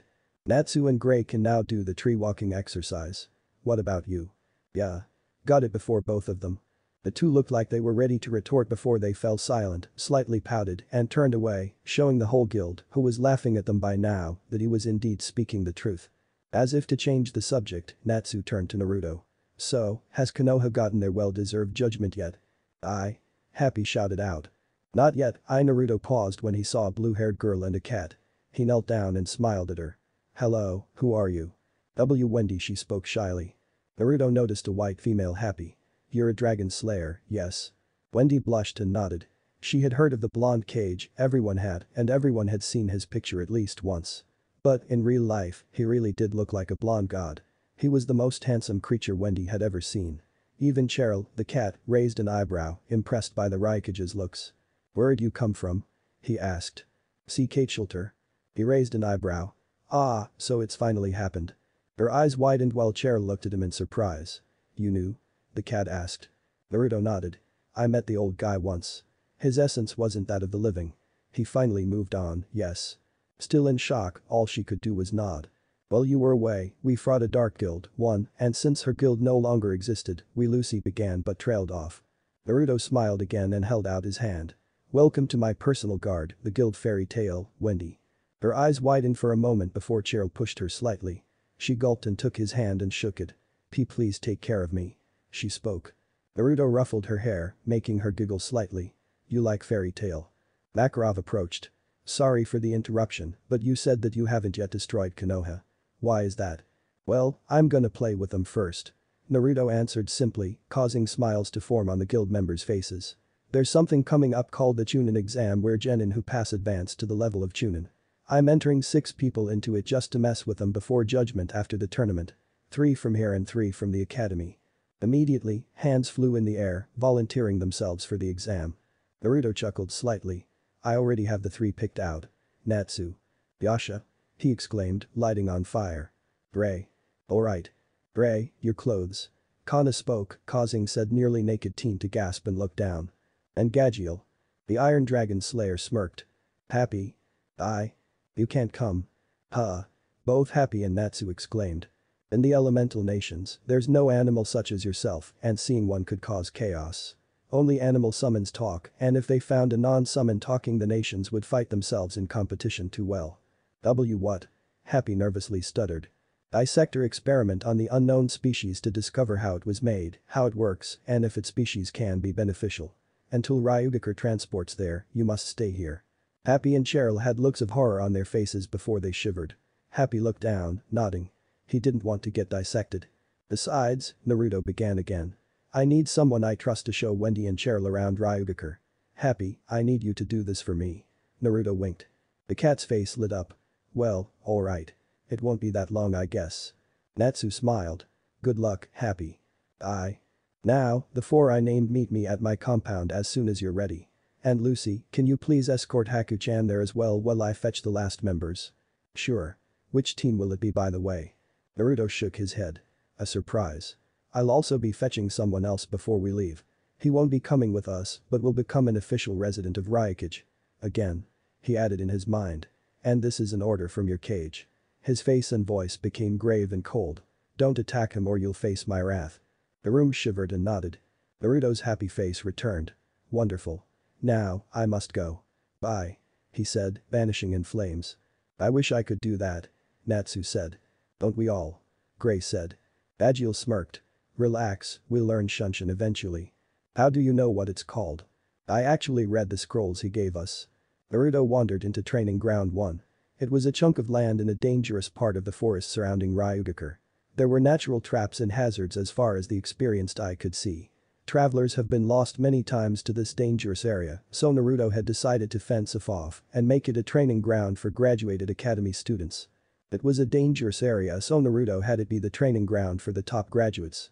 Hearing voices, he turned and headed into the forest to see two girls arguing with each other and a boy sitting on a fallen log, shaking his palmed head as if this happened every hour of every day. They looked as old as Naruto, around 15 or so. Naruto grinned. Just who he was looking for. Squad 1. Christian Taiga, the one sitting on the log, was one of the specially trained students. Urza had seen his potential and trained him as her student while he was still in the academy. He was on the short side for his age, around 4'9", but made up for it in speed. He had short black hair and wise brown eyes. He wore a black t-shirt and karate pants with a ninja sandals as well. On his wrists were two metal bands used for his magic and the Ryugaku headband was on his forehead. He was also the oldest of the squad, being 15. Christian's magic was for high-level defense with the iron rings wrapped around his hands. He's also built for speed and power, the muscle of the group and also the voice of reason when things get out of hand in the team. Since their official sensei, Itachi, is absent most of the time, he's mostly the team leader. Due to his power, he's been nicknamed the Iron Demon, as one time he took on 10 other squads by himself and won. He was the Rookie of the Year. One of the two girls arguing was Daniel Morgafinella, mostly called Morga by others. She was a 14-year-old girl at the height of 4'8". She had dark red hair that reached her shoulders and emerald green eyes. She wore a white muscle shirt under a black fire-resistant unbuttoned vest and white loose pants with ninja sandals on her feet. Her ninja headband was strapped onto her left arm. She looks up to Natsu like an older brother and a teacher. Her magic was fire-based. Her magic was powerful, not as powerful as a dragon slayer like Natsu, but all the same destructive. Besides specializing in devastating fire jutsus, her magic was to turn her hair into a never-ending supply of unquenchable flames that would do her every bidding. If she could imagine it, the flames could form into it. Due to this, her flames grow more intensely with her anger and gets the best of her many times. In the squad, she's the spirit of it, always enthusiastic. Her nickname is the Red Medusa, since her hair is her magic like Medusa's snakes for hair. The other arguing girl was Jeannie Tundrex, 14 years old and at the height of 4'8". She has long black hair reaching the small of her back and icy sapphire eyes. She wore a blue t-shirt under a black jacket and blue pants. Her Ryukage headband is strapped loose around her neck. Like Morga and Natsu, she sees Gray as an older brother and a teacher to go to at all hours. Her magic was ice-based. Though similar to Grey Fullbusters, it's not the same. Her ice magic is based on destruction and golems. She's fascinated by the rare ice-based jutsus and can come up with plans faster than most people. She's the mind of the team. She and Morga usually get into fights with Christian, stopping them many times. Her nickname was the Frozen Angel. Itachi, like what was said before, was the official sensei of the squad since the Akatsuki were the only ninja around here to teach. After instructing the men going on a few C-ranked missions, he left them alone to do their own thing, only checking in on them once in a while. Naruto didn't believe in D-ranked missions. They were just to please civilians who were too lazy to water their gardens and fetch their mail. Rather, he has them go on C-ranked missions and have teamwork building exercises during the mission and during training. Despite what it looks like on the outside, Squad 1 has incredible teamwork when it comes down to it. Squad 1, I assume? He said, causing 3 heads to look to him. When they saw who had addressed them, they jumped up and knelt down before the Ryukage. Naruto-sama. They echoed. He shook his head and gestured for them to stand. I'm not one for that kind of thing, you know that. He gently scolded. We know, sir, but that doesn't mean we have to listen. Christian said. Yeah. We're just showing our leader respect. Morga chimed in. What would you know about respect? Genie teased coldly. I don't even think you know the meaning of the word. Bitch. Now, Naruto said. I actually have a mission for your squad. They perked up at that. He knew that they hadn't had a mission in a while, as most of the ones coming in recently were for the guild or were too high ranking for them yet. What can we do for you? As you know, I'm taking down my old home and I want to play with them first. There's something called the Chunin exams which will be held here in a few years when we get more ninja. But I'm going to have you three participate in it. Do you want us to win, yes? Christian asked with a smirk, cracking his knuckles. Morga snapped her neck from side to side. Just say the word, boss. Respect. Genie hissed quietly. A foxy grin formed onto Naruto's lips. Then kick their asses to next century. Laxus was walking down a dirt road, a sack swung over his shoulder. He was glad he hadn't heard of anything troubling lately, nothing out of the ordinary. He was sad, though, because he couldn't report to his cage who he still secretly worked for. It made him feel like he had a purpose now that he was no longer part of Fairy Tail. True, almost all of Fiori knew that their lovable, most powerful and handsome teenage leader that had the Magic Council under his thumb had gone to seek vengeance on his old village. He remembered hearing of what Konoha did to Naruto, and he was enraged. No one in Fiori or even a demon-attacked village would treat someone who risks their life to hold back a demon from attacking like such. Honestly, even they knew that if he really was a demon Naruto would have killed them all for such treatment, yet he stayed loyal until his sensei, well, can't really call him that, Kakashi's betrayal. He sighed. He really wanted to help. He jumped back when flames formed before him and took a fighting stance, ready for whatever came. He was shocked, startled in fact, when it formed into Naruto. A smile formed onto his face. Naruto-sama. Laxus. The blonde spoke. I have a proposition for you. His eyes widened. A proposition. Would you like to become a dragon nin? His eyes widened before he began laughing with glee before it faded. But I'm no ninja. I'm a mage. After Konoha's fall, we can fix that. I'll assign you a teacher. But, I must warn you, you won't get any special treatment. You're a criminal and can no longer be a mage of Fairy Tail and will undoubtedly be watched closely by others, but I can pull a few strings. I may be too trusting, but I can see your loyalty and determination. Would you like this, Laxus? Tears of joy formed in Laxus's eyes. He quickly wiped them away and showed the cage a pure, happy smile. I would. Wonderful. Now, Naruto grinned at the man and held out a hand. Let's go to the others. Laxus took it without a second thought. Thank you, he muttered. Naruto looked over and saw a single tear that Laxus tried so hard to hide. He smiled. You're welcome. When Naruto returned, Natsu, Gray, and Gajeel weren't very happy with Laxus being there. The three boys were more than vocal when they attacked Laxus. After giving the three a beating they'd never forget, much to the amusement of the former Akatsuki members, and Squad 1 Naruto had bent down with an ominous smile and said attacking a dragon ninja is a serious felony. I would hate to have to punish you three. And, fearing whatever punishment Naruto had in store for them, they shut their mouths and tried, and a strain of tried, to be kind to Laxus who didn't seem offended by them. After he apologized on his hands and knees to the shocked four, they reluctantly forgave him. After introducing Haku to Laxus, they sat down and ate her cooking. The men kept going on and on about how Naruto was such a lucky bastard getting such a pretty and talented girl. After calling her a weak woman, Haku trapped Gajeel in her ice mirrors and beat him to a pulp without receiving a single injury. The infamous Ice Princess of Ryugakur came to be. Later that night, Laxus left to go apologize to his grandfather with the encouragement of the Fairy Tail members who'd already forgiven him and considered him a comrade once again. Naruto had watched a man wander off into the night with thoughts swimming through his mind. Soon, they returned to the elemental nations. And thus judgment began. Hitetsu and Izumo sighed. The former of the two was leaning his head on his hand, dozing off every second or two. Izumo, however, was leaning back in his chair, fast asleep. Why are Konoha's gate guards fast asleep, one might ask? Well, with the day shifts and the nightly meetings with the resistance, the lack of sleep catches up to you quickly. Even ninjas needed sleep. Hitetsu stifled a yawn and scrunched up his nose as a headache was starting to appear. He'd been getting a lot of those recently. His eyes flittered shut before chuckling caused him to look up. Never thought you two ever got tired. Seeing who spoke, Hitetsu grinned widely and elbowed Izumo, causing the man to fall out of his chair. Grumbling, the man curled up and opened his mouth to yell at his friend when said friend jerked his head to face a whiskered teen. Izumo smiled as well. Little buddy. Izumo said. Welcome back. Naruto grinned and pulled a hood over his head to hide his face. Next to him was a beautiful redhead that was obviously pregnant if the bulge in her stomach said anything, and on his other side was an imposing and intimidating man who was glaring down at them as if judging their very place in the food chain. It made the two shiver. Next to that man was a green-haired beauty who was staring at them like they were ants that didn't deserve approval, while an even more beautiful woman stood slightly behind her while smiling at them. Behind them were four figures dressed in silver, gold and red, their cloth swirling with the most detailed of dragons. And behind them were six women, masked and dressed in slightly skimpy yet highly effective kunoichi cloths. "Welcome back, Naruto. Or, should I say, Naruto-sama." Naruto smiled at them, knowing instantly that these two were in the resistance. "See you too soon," he said, walking by with the others. Hitetsu chuckled. "Well, won't this be fun?" Izumo grinned. "Oh, it'll be fun for those on his side, hell for the others. Got that camera I asked you to get?" With a wicked gleam in his eyes, Kitetsu pulled out an expensive camera. "I did.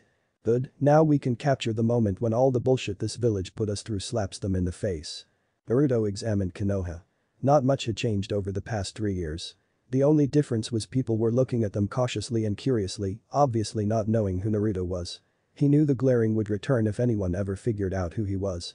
He saw that Ichiraku ramen looked a little bigger than it used to be and smiled, glad that the family of two were doing well even in his absence.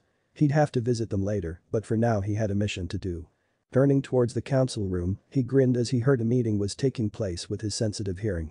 "Ready?" he asked his disguised brides, guardians, his wife, FK, Nanabi, and Bahamut. The Dragon King grinned. "As I've been for 3 years." Haiden waved his scythe around. "I say we destroy them all right now for harming Naruto-sama." Indoor voice, "Haiden. We don't want people knowing it's Naruto-kun yet." Tenten reprimanded. Haiden pouted behind his mask. "Hi." Naruto grinned, remembering when the Akatsuki met his brides. It was funny as hell. Haiden insulting them beating him within an inch of his immortal life, him being jumpy around them for the rest of the day, heck, he even hid behind Naruto when Anko cracked her knuckles at him. Now, luckily, he's returned to normal, just still scarce around the Angel Six.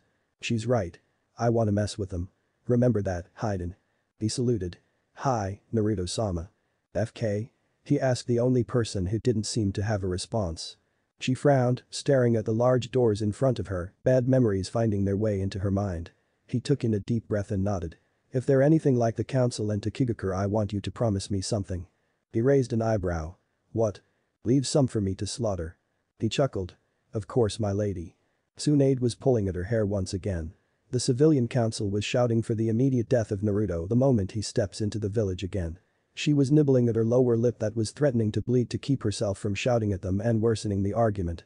Tsume was once again banging her head onto the table before her, while the other clan heads, excluding Shikaku Nara who looked to be asleep, were trying to keep their cool and failing as irritation flowed off of them in waves.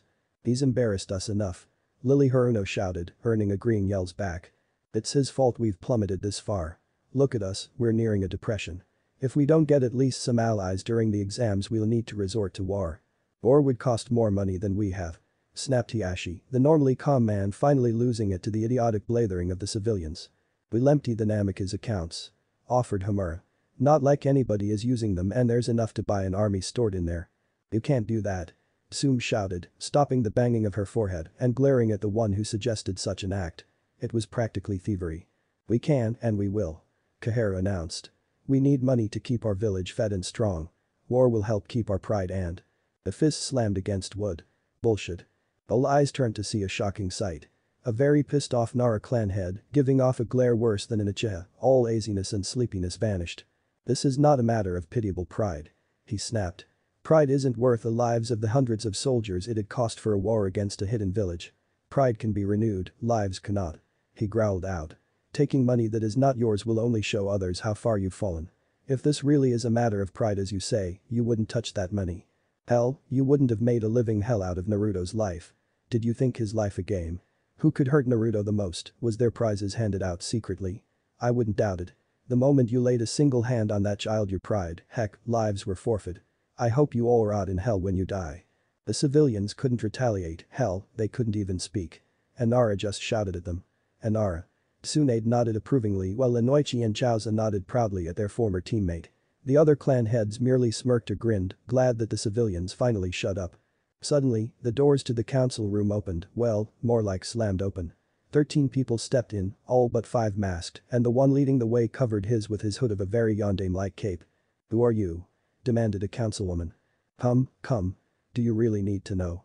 Besides, his tone iced over, causing the civilians to shiver in fear and Shinobi to shiver in anticipation. "We are not yours to demand from. Arrogant dogs." He looked up at Tsume with a sweet tone again.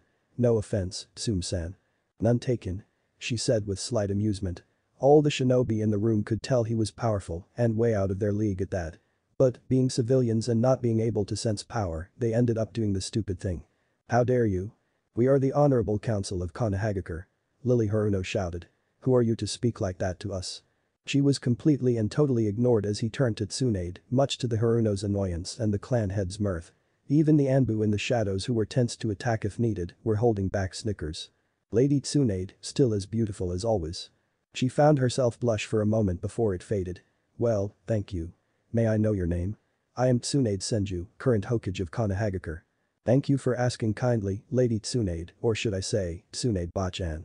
Eyes widened. "It can't be," she whispered. His hood fell down, making lots of women blush. "I am Naruto Uzumaki Namikaze, Ryukage of Ryugakure. And I'm here to enter my ninja in the exams." Shocked silence filled the room as they stared at the much older, much hotter Naruto. Tsume licked her lips at the alpha-like aura he emitted. Oh, Hana was one lucky bitch. How she wished her husband turned out like this boy. Tsunade broke the silence. "Of course, and, Naruto." She looked at him with a warm smile. "Welcome back. Can't say it's good to be back, but whatever." He spoke, shrugging. "I'm entering 6 people." She tossed him a form. "Fill that out and deliver it to me when you're finished." "Thank you, Bachan. See you later." Naruto-sama Hiashi began as he stood. "Don't you dare call that abomination Sama." A councilman shouted, soon being silenced by a blade, more specifically a scythe, through his throat. Gasps and screams echoed from the civilians as their friend fell down dead. "Tsunade-sama. Arrest him this instant." Naruto looked around confused. "What? Why? I didn't see anything." Tsunade smirked. "Neither did I, probably too much to drink." "Tsunade-sama," complained the council. "Silence," she snapped, turning to Naruto with a smile. "I hope to see you around, brat." "You got it, Bachan." Before turning to Hiashi. "You had a question for me?" He nodded. "If you don't mind, who are those behind you?" He smiled. "Ah. Well, this beautiful flower is Urza, my wife." The men who were drooling at her growled at him until they were silenced by glares. "This is FK and Nana," he gestured to the 2 girls, using a shortened version of Nanabe's name to keep the panic down. "And next to me is Bahamut, the Dragon King." This caused flinches. "The ladies are my angels," he stressed, causing smirks. "And then these 4 are my guardians." "Did you say the king of the dragons?" Tsume asked. "You doubt me, woman?" She shook her head. "Forgive me, but I don't see a dragon standing before me but a human." He smirked. "Can a chameleon blend in with the environment?" Amura stood up. "I propose that Bahamut-sama teaches Sasuke Uchiha all he knows." "I second that." "Heard." "Overruled." Naruto shouted, gaining cries of displeasure. "If you've forgotten, I am no longer of this village, and Bahamut never was. You cannot command my people around like they're your own. Try and command my people, and I'll make you regret it even in the afterlife." "Besides," Bahamut began. "I will ever only train Naruto. No one else. But the Uchiha needs power. I believe Kami-chan once told you. There's a huge difference between want and need. Good day." He spoke, walking out. "Oh, before I go, I will not, under any circumstances, allow you to treat my people like scum. Glares we can handle, words and actions that are unappreciated are a different story that will not be tolerated." And with that, the door slammed shut. Naruto collapsed in Sarutobi's old mansion. Tsunade had lent it to him for him and his guests to live in during the exams. He had to admit, the old man liked to live in style. Of course, it was nothing like the Namikaze compound that he was sure was decorated by both his mother and the female villagers of Ryugakure. He sighed into the pillow his face was buried in and rolled over on the couch. "I get so pissed off just looking at the council's faces." He grumbled out. "How dare they yell at Naruto-sama?" I was barely keeping in my voice. Haiden complained. "Yes," Deidara began. "I knew the council was arrogant, but not that arrogant, just like every other council." FK muttered, sighing as Nanabe placed a hand on her shoulder in a comforting manner before she turned to look at Naruto with a frown on her face. She too didn't like the way they treated the boy. "Can't wait to slice them up." Kisum hissed. Though the brat might be disrespectful to him at times with all the nicknames, he was still his cage and was a man to be admired. He couldn't stand how those people treated him. Bahamut growled. And they dared demand something from me, the king of the dragons. Pitiful. I call dibs on the pink bitch. As I her daughter. Naruto said. I thought you liked her. Ino said in a confused tone as she sat down next to his lying form and started to massage his shoulders. He groaned as his muscles started to loosen before he snorted. Liked her? I never did. When people thought the Kyuubi brat had at least some feelings, the hatred diminished a little. Kami knows why I chose her. It was the worst mistake of my entire life. Temari snorted.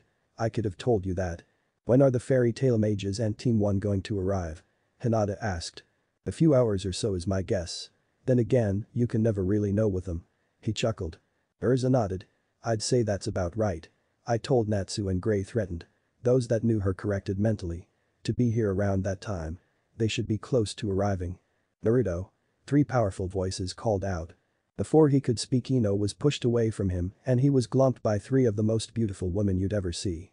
Those from Ryugakur who already knew who they were just shook their head as if this happened often. The Angel 6, FK and Nanabi, on the other hand, were completely confused. Naruto, who are? Ah, sorry, he spoke, trying to escape and breathe. They are Kami, Tozi, and Yami. The 3 goddesses and my fiancés for the future. Their mouths dropped open. The 3 goddesses. They were about to question him before they stopped and simply shook their heads. Questioning Naruto would only lead to headaches and unnecessary awestruck. Never question him and your life will end up fine. What brings the goddesses here this time? Kisame asked casually. After multiple heart attacks from witnessing them popping up time and time again, he finally got used to it. We have a message for Naruto. Plus, we wanted to see him. Tozi spoke, hugging his right arm. Message, on. Yep. Yami exclaimed. A request from Tsukuyomi and Amaterasu. Oni-chan and Aneki. Naruto spoke of the big sister-like goddesses. Kami nodded. They regret giving the Uchiha their powers and wished to end the line and start again with Itachi. This caused said Uchiha's eyes to widen. Itachi was never arrogant, selfish, or power-hungry. He didn't take the easy way out and copied everything, he gained it all through hard work. You must finish this line and begin again. You wish for Sasuke to die? Tenten asked, catching on.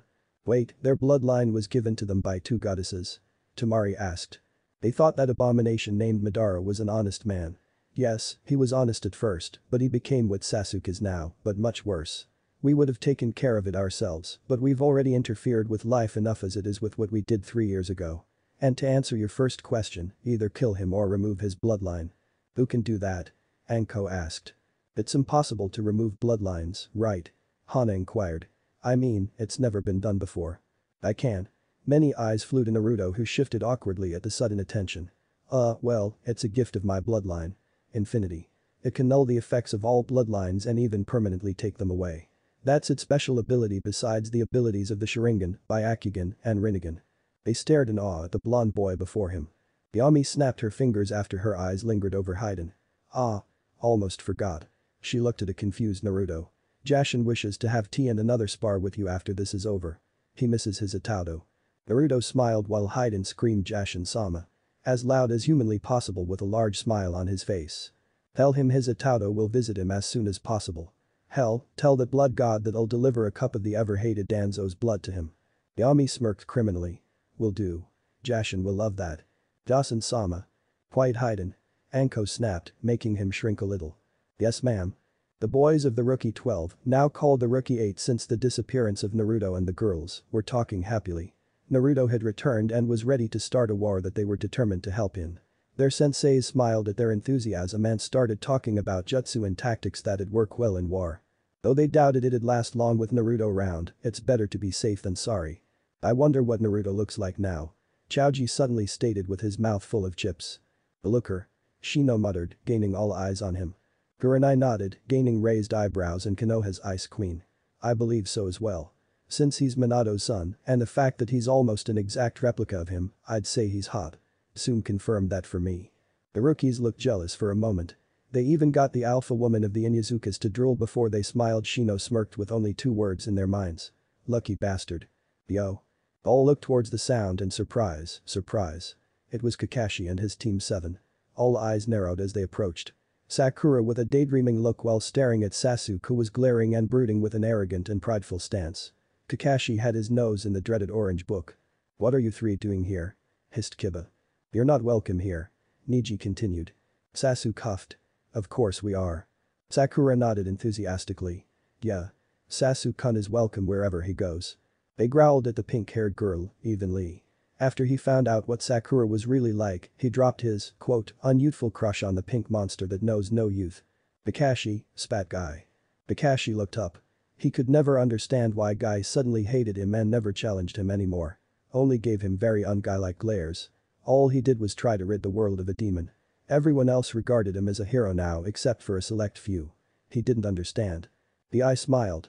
Hello Guy. Leave. Asuma spoke, walking off with the other jounin, and formed a small group, glaring over at the three from time to time. We want to spar. Sasuke said, seemingly ignoring Asuma's demand. We have better things to do than spar with you. Neji said. Dealing with you is so troublesome. Shikamaru spoke. We have to meet someone. Who? They can wait. Yeah, they can wait until your spar with Sasuke-kun is done. Screeched Sakura. Well, who we're meeting is a cage. I don't think he'd appreciate us being held back by a mere genin. Kiba teased mockingly. Sasuke growled. Everyone in the Rookie 9 was either Chunin or Jounin while he and Sakura were still genin. It made him sick. He was in Uchiha, the elite, he deserved to be Jounin, not them. I'm in Uchiha, the cage will understand now fight me. He demanded, getting into fighting position. Kiba laughed with Chaoji while Neji smirked. Shikamaru turned to the Uchiha and said. Not this cage. He'd be annoyed, and an annoyed cage is troublesome to deal with. Yes, keeping someone of his stature waiting is most unyouthful. Lee said. Who is this cage? Kakashi asked, curious. Lee smiled a full-watt smile. He's your worst enemy, a new youthful cage. One who couldn't care less about the Uchiha. Shino added monotonously. Raising an eyebrow, Kakashi said. A new cage as in a cage of a new village. Nods. Who is it? Shikamaru smirked. You're screwed, Kakashi. Why? Kiba grinned. It's the cage of Ryugakur, Naruto Uzumaki Namikaze. Apprentice of the Dragon King and immortal in favor of the gods. The faces of the three were priceless and made the rookies wish they had cameras. The dobe is a cage. Impossible. Sasuke scoffed. Yeah, Naruto Baka can't be a cage if Sasuke-kun isn't. Funny joke. Please, who's the cage? Kakashi I grinned. A joke? You think I'm a joke, Kakabaka? Kakashi paled. That voice. It was deeper and calmer than before, but it was unmistakable. And, by the surprised smiles on the faces of the others, he knew he was indeed, how Shikamaru said, screwed. He turned and saw the last person he ever thought he'd see again. Naruto. Without even acknowledging his old sensei, he walked around him with a man and three women at his side and approached the rookie 8. Hey, guys. Naruto damn, you got hot. Kiba exclaimed in envy. He paused when he realized something he said he added, and I mean that in a non-gay way. Naruto chuckled. Thanks. It's good to see you guys. Shikamaru patted his back. It's troublesome to say, but welcome back. Chaoji had put his chips away the moment Naruto was spotted. Who are they? Chaoji asked, looking at the mysterious pregnant beauty. Naruto smiled and put an arm around hers waist. My wife. He said, wrapping his other arm around FK's waist who blushed. My girl. Silence. Lucky bastard. Kiba shouted brotherly. Yosh. Your youth shines brightly Naruto. Let us spar sometime so I may be as youthful as you someday. These shouts caused the senseis to turn around and saw Naruto and a pregnant woman. Instantly knowing, Kurenai squealed thinking about dressing up a mini Naruto up every day. She started mumbling about cute costumes, causing the other senseis to eye her wearily and take a step away. Naruto. Boy of ever-burning youth. Welcome home. Guy shouted, throwing his hands up in the air. Naruto turned and smiled. Hello, Guy-sensei. It's good to see you. Naruto. I challenge you to a duel. Guy exclaimed, causing a raised eyebrow. You are my new eternal rival. If I cannot win, I shall walk around Konoha 200 times on my hands. Naruto chuckled. Alright, as soon as I finish some business, we'll duel. Yosh. Who is this? Asuma asked. And him. He looked at the imposing man. Urza smirked. Urza. She answered, leaning against Naruto. S-class mage of Fairy Tail. S-class mage? She would be ranked around A-class here. Naruto spoke, gaining nods of thanks. And these are FK, Nana, and this is Bahamut. I am the king of the dragons. Naruto's father, though his real father and I have disagreements at that. Wait, Minato-sensei is alive. Kakashi exclaimed. He was ignored. Minato-sama lives. Kurenai asked, shocked. Yeah. Yami decided she didn't want his soul, so she just put him in a coma only I could awaken him from. He's awake, he turned to look at Kakashi. And very pissed at you. Then he looked away from his now very pale sensei. He's coming during the exam sometime. Right now, he's traveling to meet up with Kushina Kasan. Tired of being ignored, Sasuke walked up to the infamous and powerful Dragon King and stood proudly. "Train me," he demanded. "Excuse me? Train me? I am an Uchiha, an elite. You should be honored to train me." Bahamut stared for a moment before he chuckled. Then, he laughed. "What a bastard." Urza exclaimed, causing Sakura to scream profanities at her before she and FK silenced the pink-haired monkey with a glare, instantly causing the others to like her. Nanabe frowned, not really hearing the conversation as much as she should. She was inwardly cursing herself as she stared at Naruto's arms that were still around Urza and FK. She had mentally kicked herself when she had felt a stab of jealousy when the incident happened. She was a demon lord, she couldn't let suck emotions get a hold of her so easily. "I would never train someone like you. Go brood over in a corner or something. I never planned on training anyone until I met Naruto. He is and will be forevermore the only exception besides a child if I ever have one." Growling, Sasuke stomped over to Naruto. "Fight me." "Go away, duck ass." Pissed, Sasuke threw a powerful punch. Naruto merely held out a finger and twisted his arm around, tossing the Uchiha high into the sky. "I said, go away." Sasuke landed feet away, creating a small crater. "Sasuke-kun," Sakura screeched. "How are the troublesome angels?" Shikamaru asked. "Trained by elemental sprites, they're much stronger and scarier than ever. Here in masks." They nodded. "Well, I must leave. I shall speak to you later. Shikamaru, I hear you're a judge." The Nara nodded lazily. "Judge fair, don't listen to the council. Whatever they threaten to take away, it'll be returned." "I know. I will." Izumo and Kotetsu were more or less than the word giddy. Their little buddy had just returned and they were already planning the fall of this place and who they wanted to knock first. There were many on their list so far. Many and most included those who hurt Naruto. Kakashi, they knew, was reserved for Naruto and Naruto alone well, not unless Tsunade gets to him first.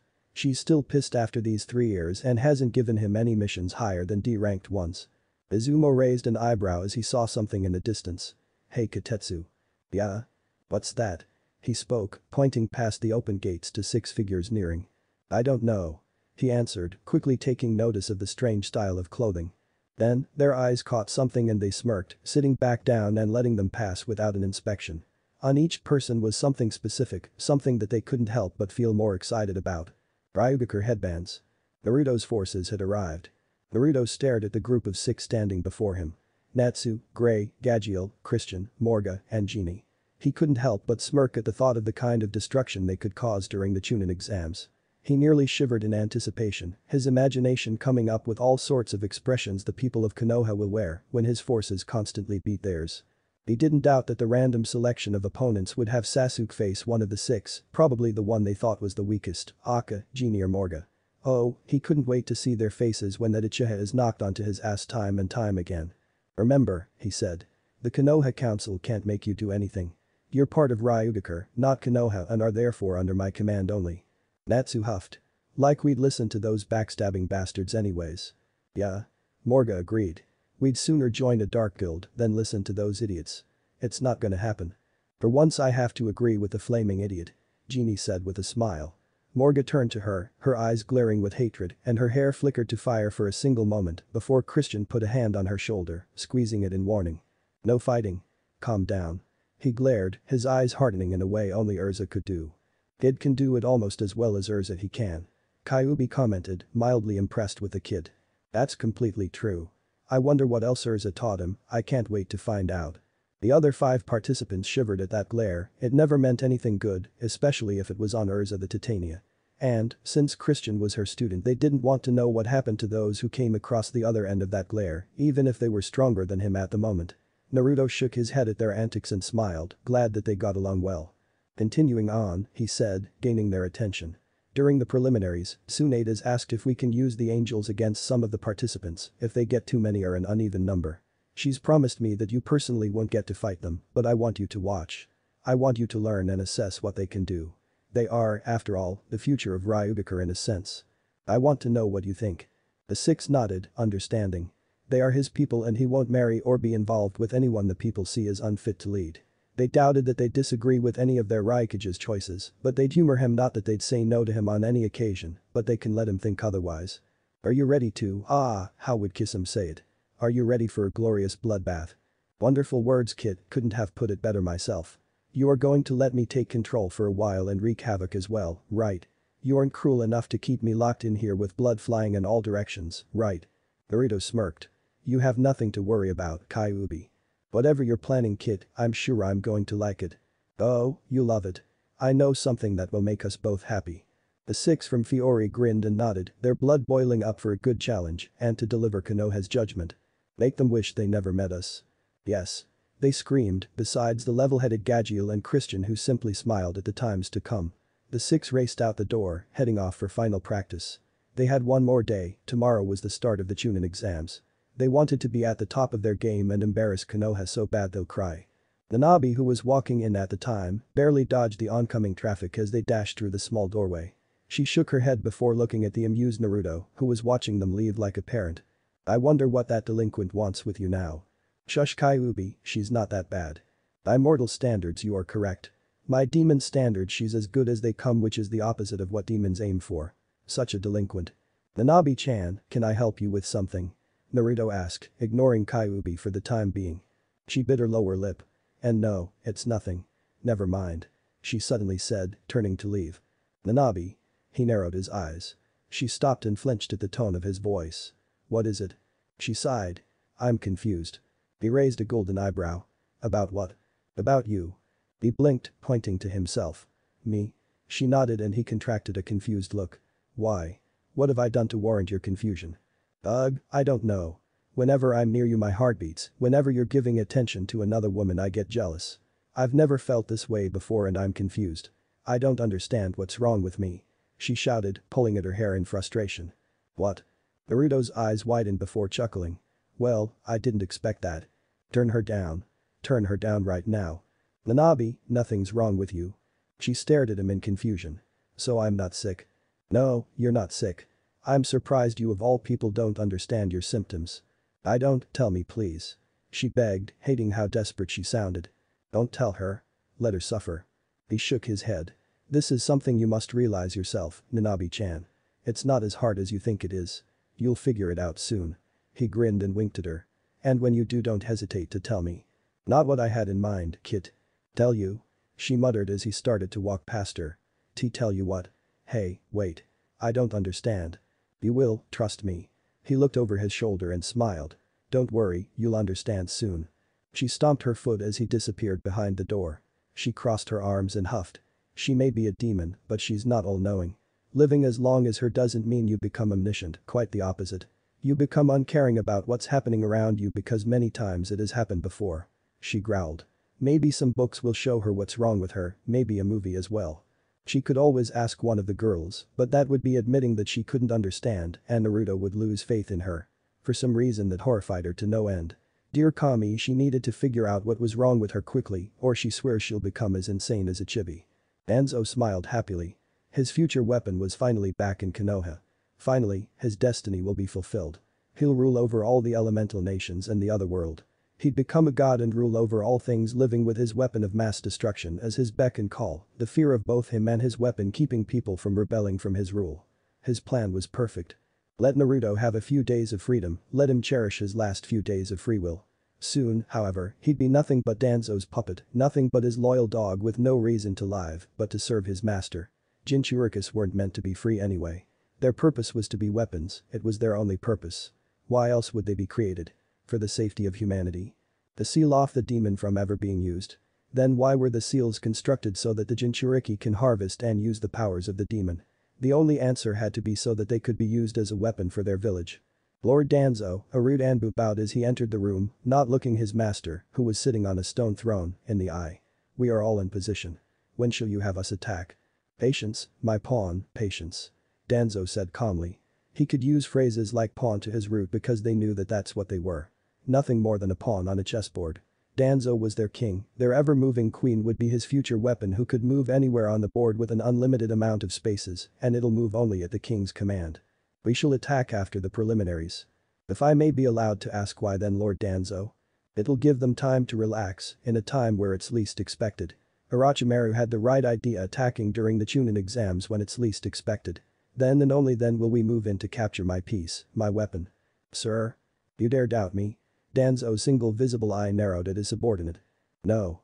The rude Anbu said, not able to show fear as he lacked it like all his rude brethren. I'm simply curious as to how you shall control the demon. Danzo grinned and rubbed his covered eye with his good hand. Oh, then he rested it on his covered arm. I have something in mind.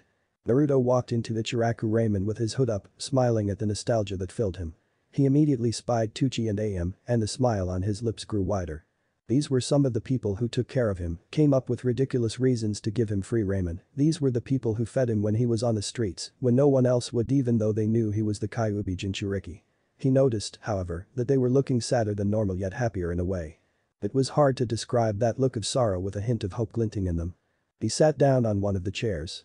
Excuse me, can I have 2 miso ramen please? AM looked up in hope, but it was quickly lost when she saw she didn't know who it was. She smiled but it didn't reach her eyes. Sure. Thank you. He said as the two got to work. So what's with all the fuss about around here? Surely it's not only for the Chunin exams. Gucci sighed. No, it's because our end was prophesied by Kami. It's supposed to happen soon. Dear God, by Kami himself. It's a her. AM said, still loving the fact that one of the most powerful beings to ever exist in the universe was a female. Really? That's interesting. So how's this prophesied destruction supposed to play out because I want to be far away when it happens? Looks like my vacation was just cut short. Ayami huffed. I don't see any reason why you'd want to vacation here of all places anyway. It's supposed to be done by a hyperbole of energy. Tucci chuckled, remembering that blonde child that would appear in their stand nearly every day. He was betrayed by the village. Ah. That Uzumaki kid. I've heard of him during my travels, caused a bunch of problems for Konoha he did. Much deserved problems I assure you. AM said bitterly, glaring at a villager who was walking in but, taking the message, left. Yes, from what I've heard this downfall is far from delayed. It's not his fault. Tucci said, placing the 2 bowls in front of his customer. AM nodded with a ghost of a smile forming on her lips. He was too kind for his own good. He always had faith in this rotten to the core village when anyone else would have tried to destroy it years ago. He'd a good boy whose rage towards this place is well deserved. Naruto chuckled after swallowing a bite. How he missed this place. Sounds like you have faith in him. She glared. Of course I have faith in my little brother. Oh? So you're related. Not by blood even though I wish he was. He's part of the family no matter who his parents are. Tucci said. Naruto smiled.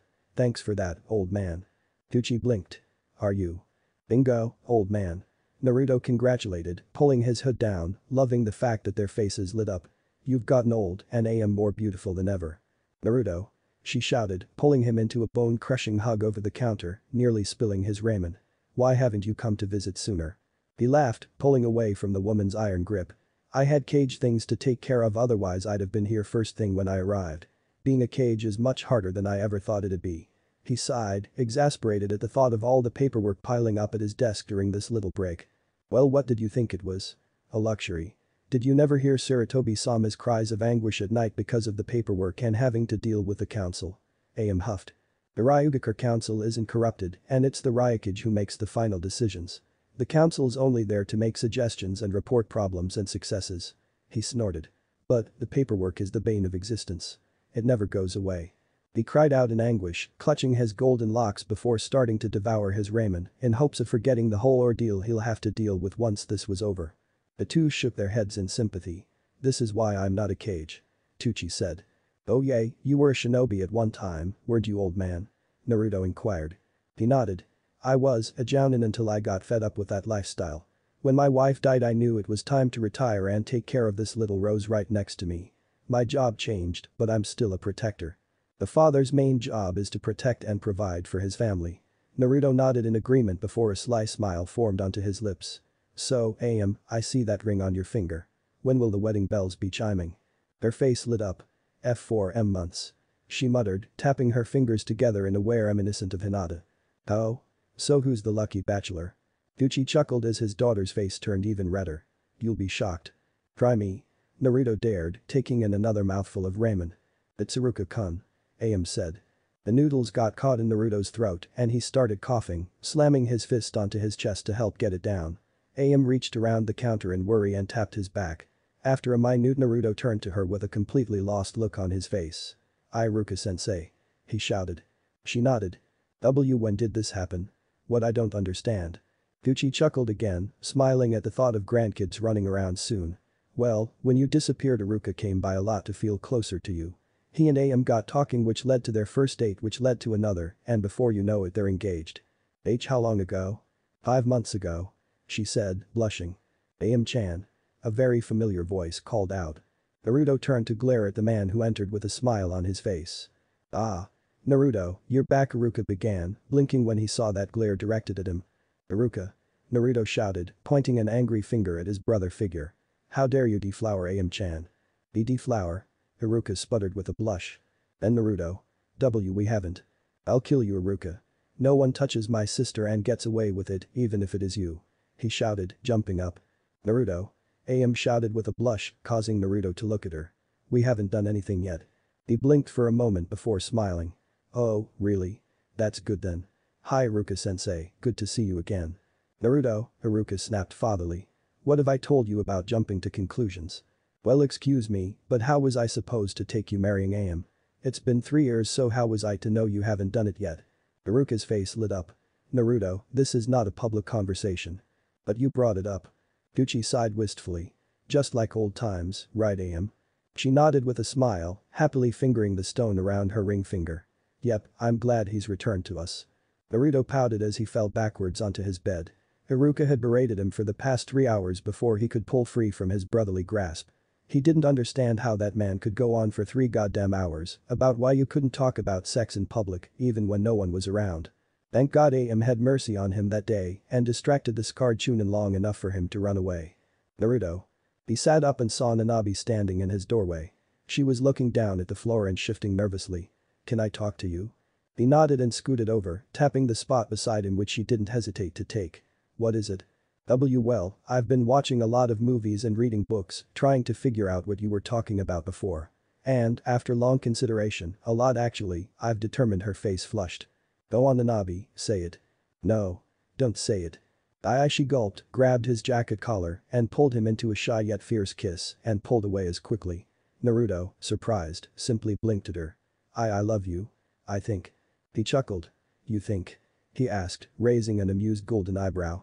I know how I feel about you, Nanabe-chan. I love you. Damn you, Kit. Shut up or I'll turn my midscape hot pink. You're evil, Kit, so evil. She blushed at those words. No one's ever really said that to me. Not even your parents. He was surprised when she nodded. Demons don't normally express the word love to others, only when they're really close, and my parents never really cared for their children, so we were on our own. Usually, Biju get attached to their vessels, so in a way they love them, it's hard for a demon to explain. Damn straight. Don't worry about it, I understand enough. I was always curious about why Gaara called the Ichibi mother all the time. I thought it was just me and FK who got their Biju attached to them. She smiled before her eyebrows creased in confusion. He called Ichibi mother? I find this funny too. Kyuubi chuckled. Find what funny, Kyuubi? Oh, you'll know in just a moment. He looked at Nanabe and nodded, still confused by the situation. But Ichibi is male. Naruto's eyes crossed in confusion before he started laughing. He couldn't wait to tell Gaara. He always did love to make that stone-faced Reed flustered. After a few moments, Nanabe joined in on the laughter, her hand finding Naruto's and curling her fingers around his. He turned to look at her, and she had a shy smile. I really think, no, I know I love you, I think. He chuckled again, grabbing her chin. That's good enough for me. And he kissed her. Do you think Nanabe finally confessed to Naruto-kun? Hinata asked quietly, sitting on Naruto's bed along with the other angels and FK, who were now maskless. It's completely obvious that she loves him.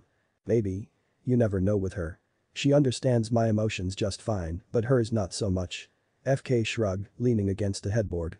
Though she still wasn't comfortable around people, the creatures she loathes with a passion for what they've done to her, she was starting to warm up to the angels per request from Naruto. Enko huffed. That girl needs to grow a backbone, seriously. She's a demon.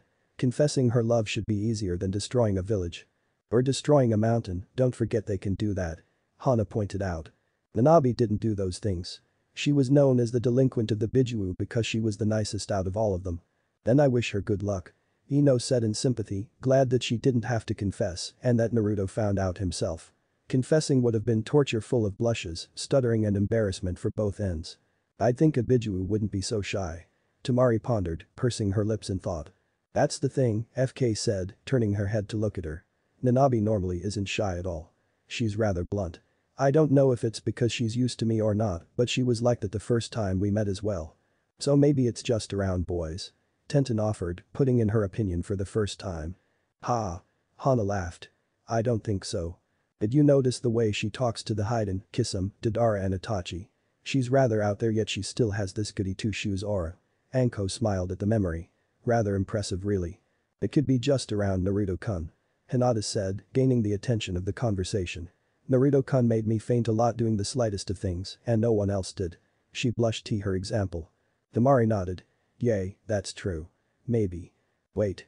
Hana suddenly said, sticking her nose up and sniffing. A large smile appeared on her face. He's coming. Inyazuka senses I praise you. Anko cheered, pumping her fists into the air. Hey, are we really going to do this like this? Hinata blushed. Don't tell me you're going shy again. Tenten said. The Hyuga frantically shook her head. And no, it's not that I'm just embarrassed. She looked down at herself, her face heating up. Don't worry kid. Anko threw her arm around Hinata's shoulders. You got a nice body. And we don't. Ino joked. I'm not saying that. Shush, he's coming. And the door to the room started to open. Naruto had a smile on his face. Nanabe finally confessed to him. Never in his wildest dreams did he ever think that he could be so lucky with so many beautiful and wonderful girls. He always did have a habit with falling in love with multiple girls, but he never thought he'd be able to be with them all. Kami really does love him, doesn't she? As he approached his door he started to get excited for some reason. A shiver ran down his spine, yet the air wasn't cold. He narrowed his eyes at the handle as if it was the thing causing these strange sensations. For some reason he wanted to open the door yet he didn't because there was a foreboding feeling coming from the other side. Ignoring it, he opened the door and his jaw dropped at what he saw. His angels and FK in their underwear sitting on his bed looking at him seductively. Hey, Naruto-kun. His mouth opened and closed like a fish, not knowing what to say to this. Wanna play? He doubted he'd get any sleep tonight and he didn't mind it. What if Naruto joins Fairy Tail Konoha bashing, and thanks for watching my video till the end. If you enjoy this content then do consider subscribing to my channel and leave a like if you guys need the next part, comment down, and thanks for watching the video and see you guys next video.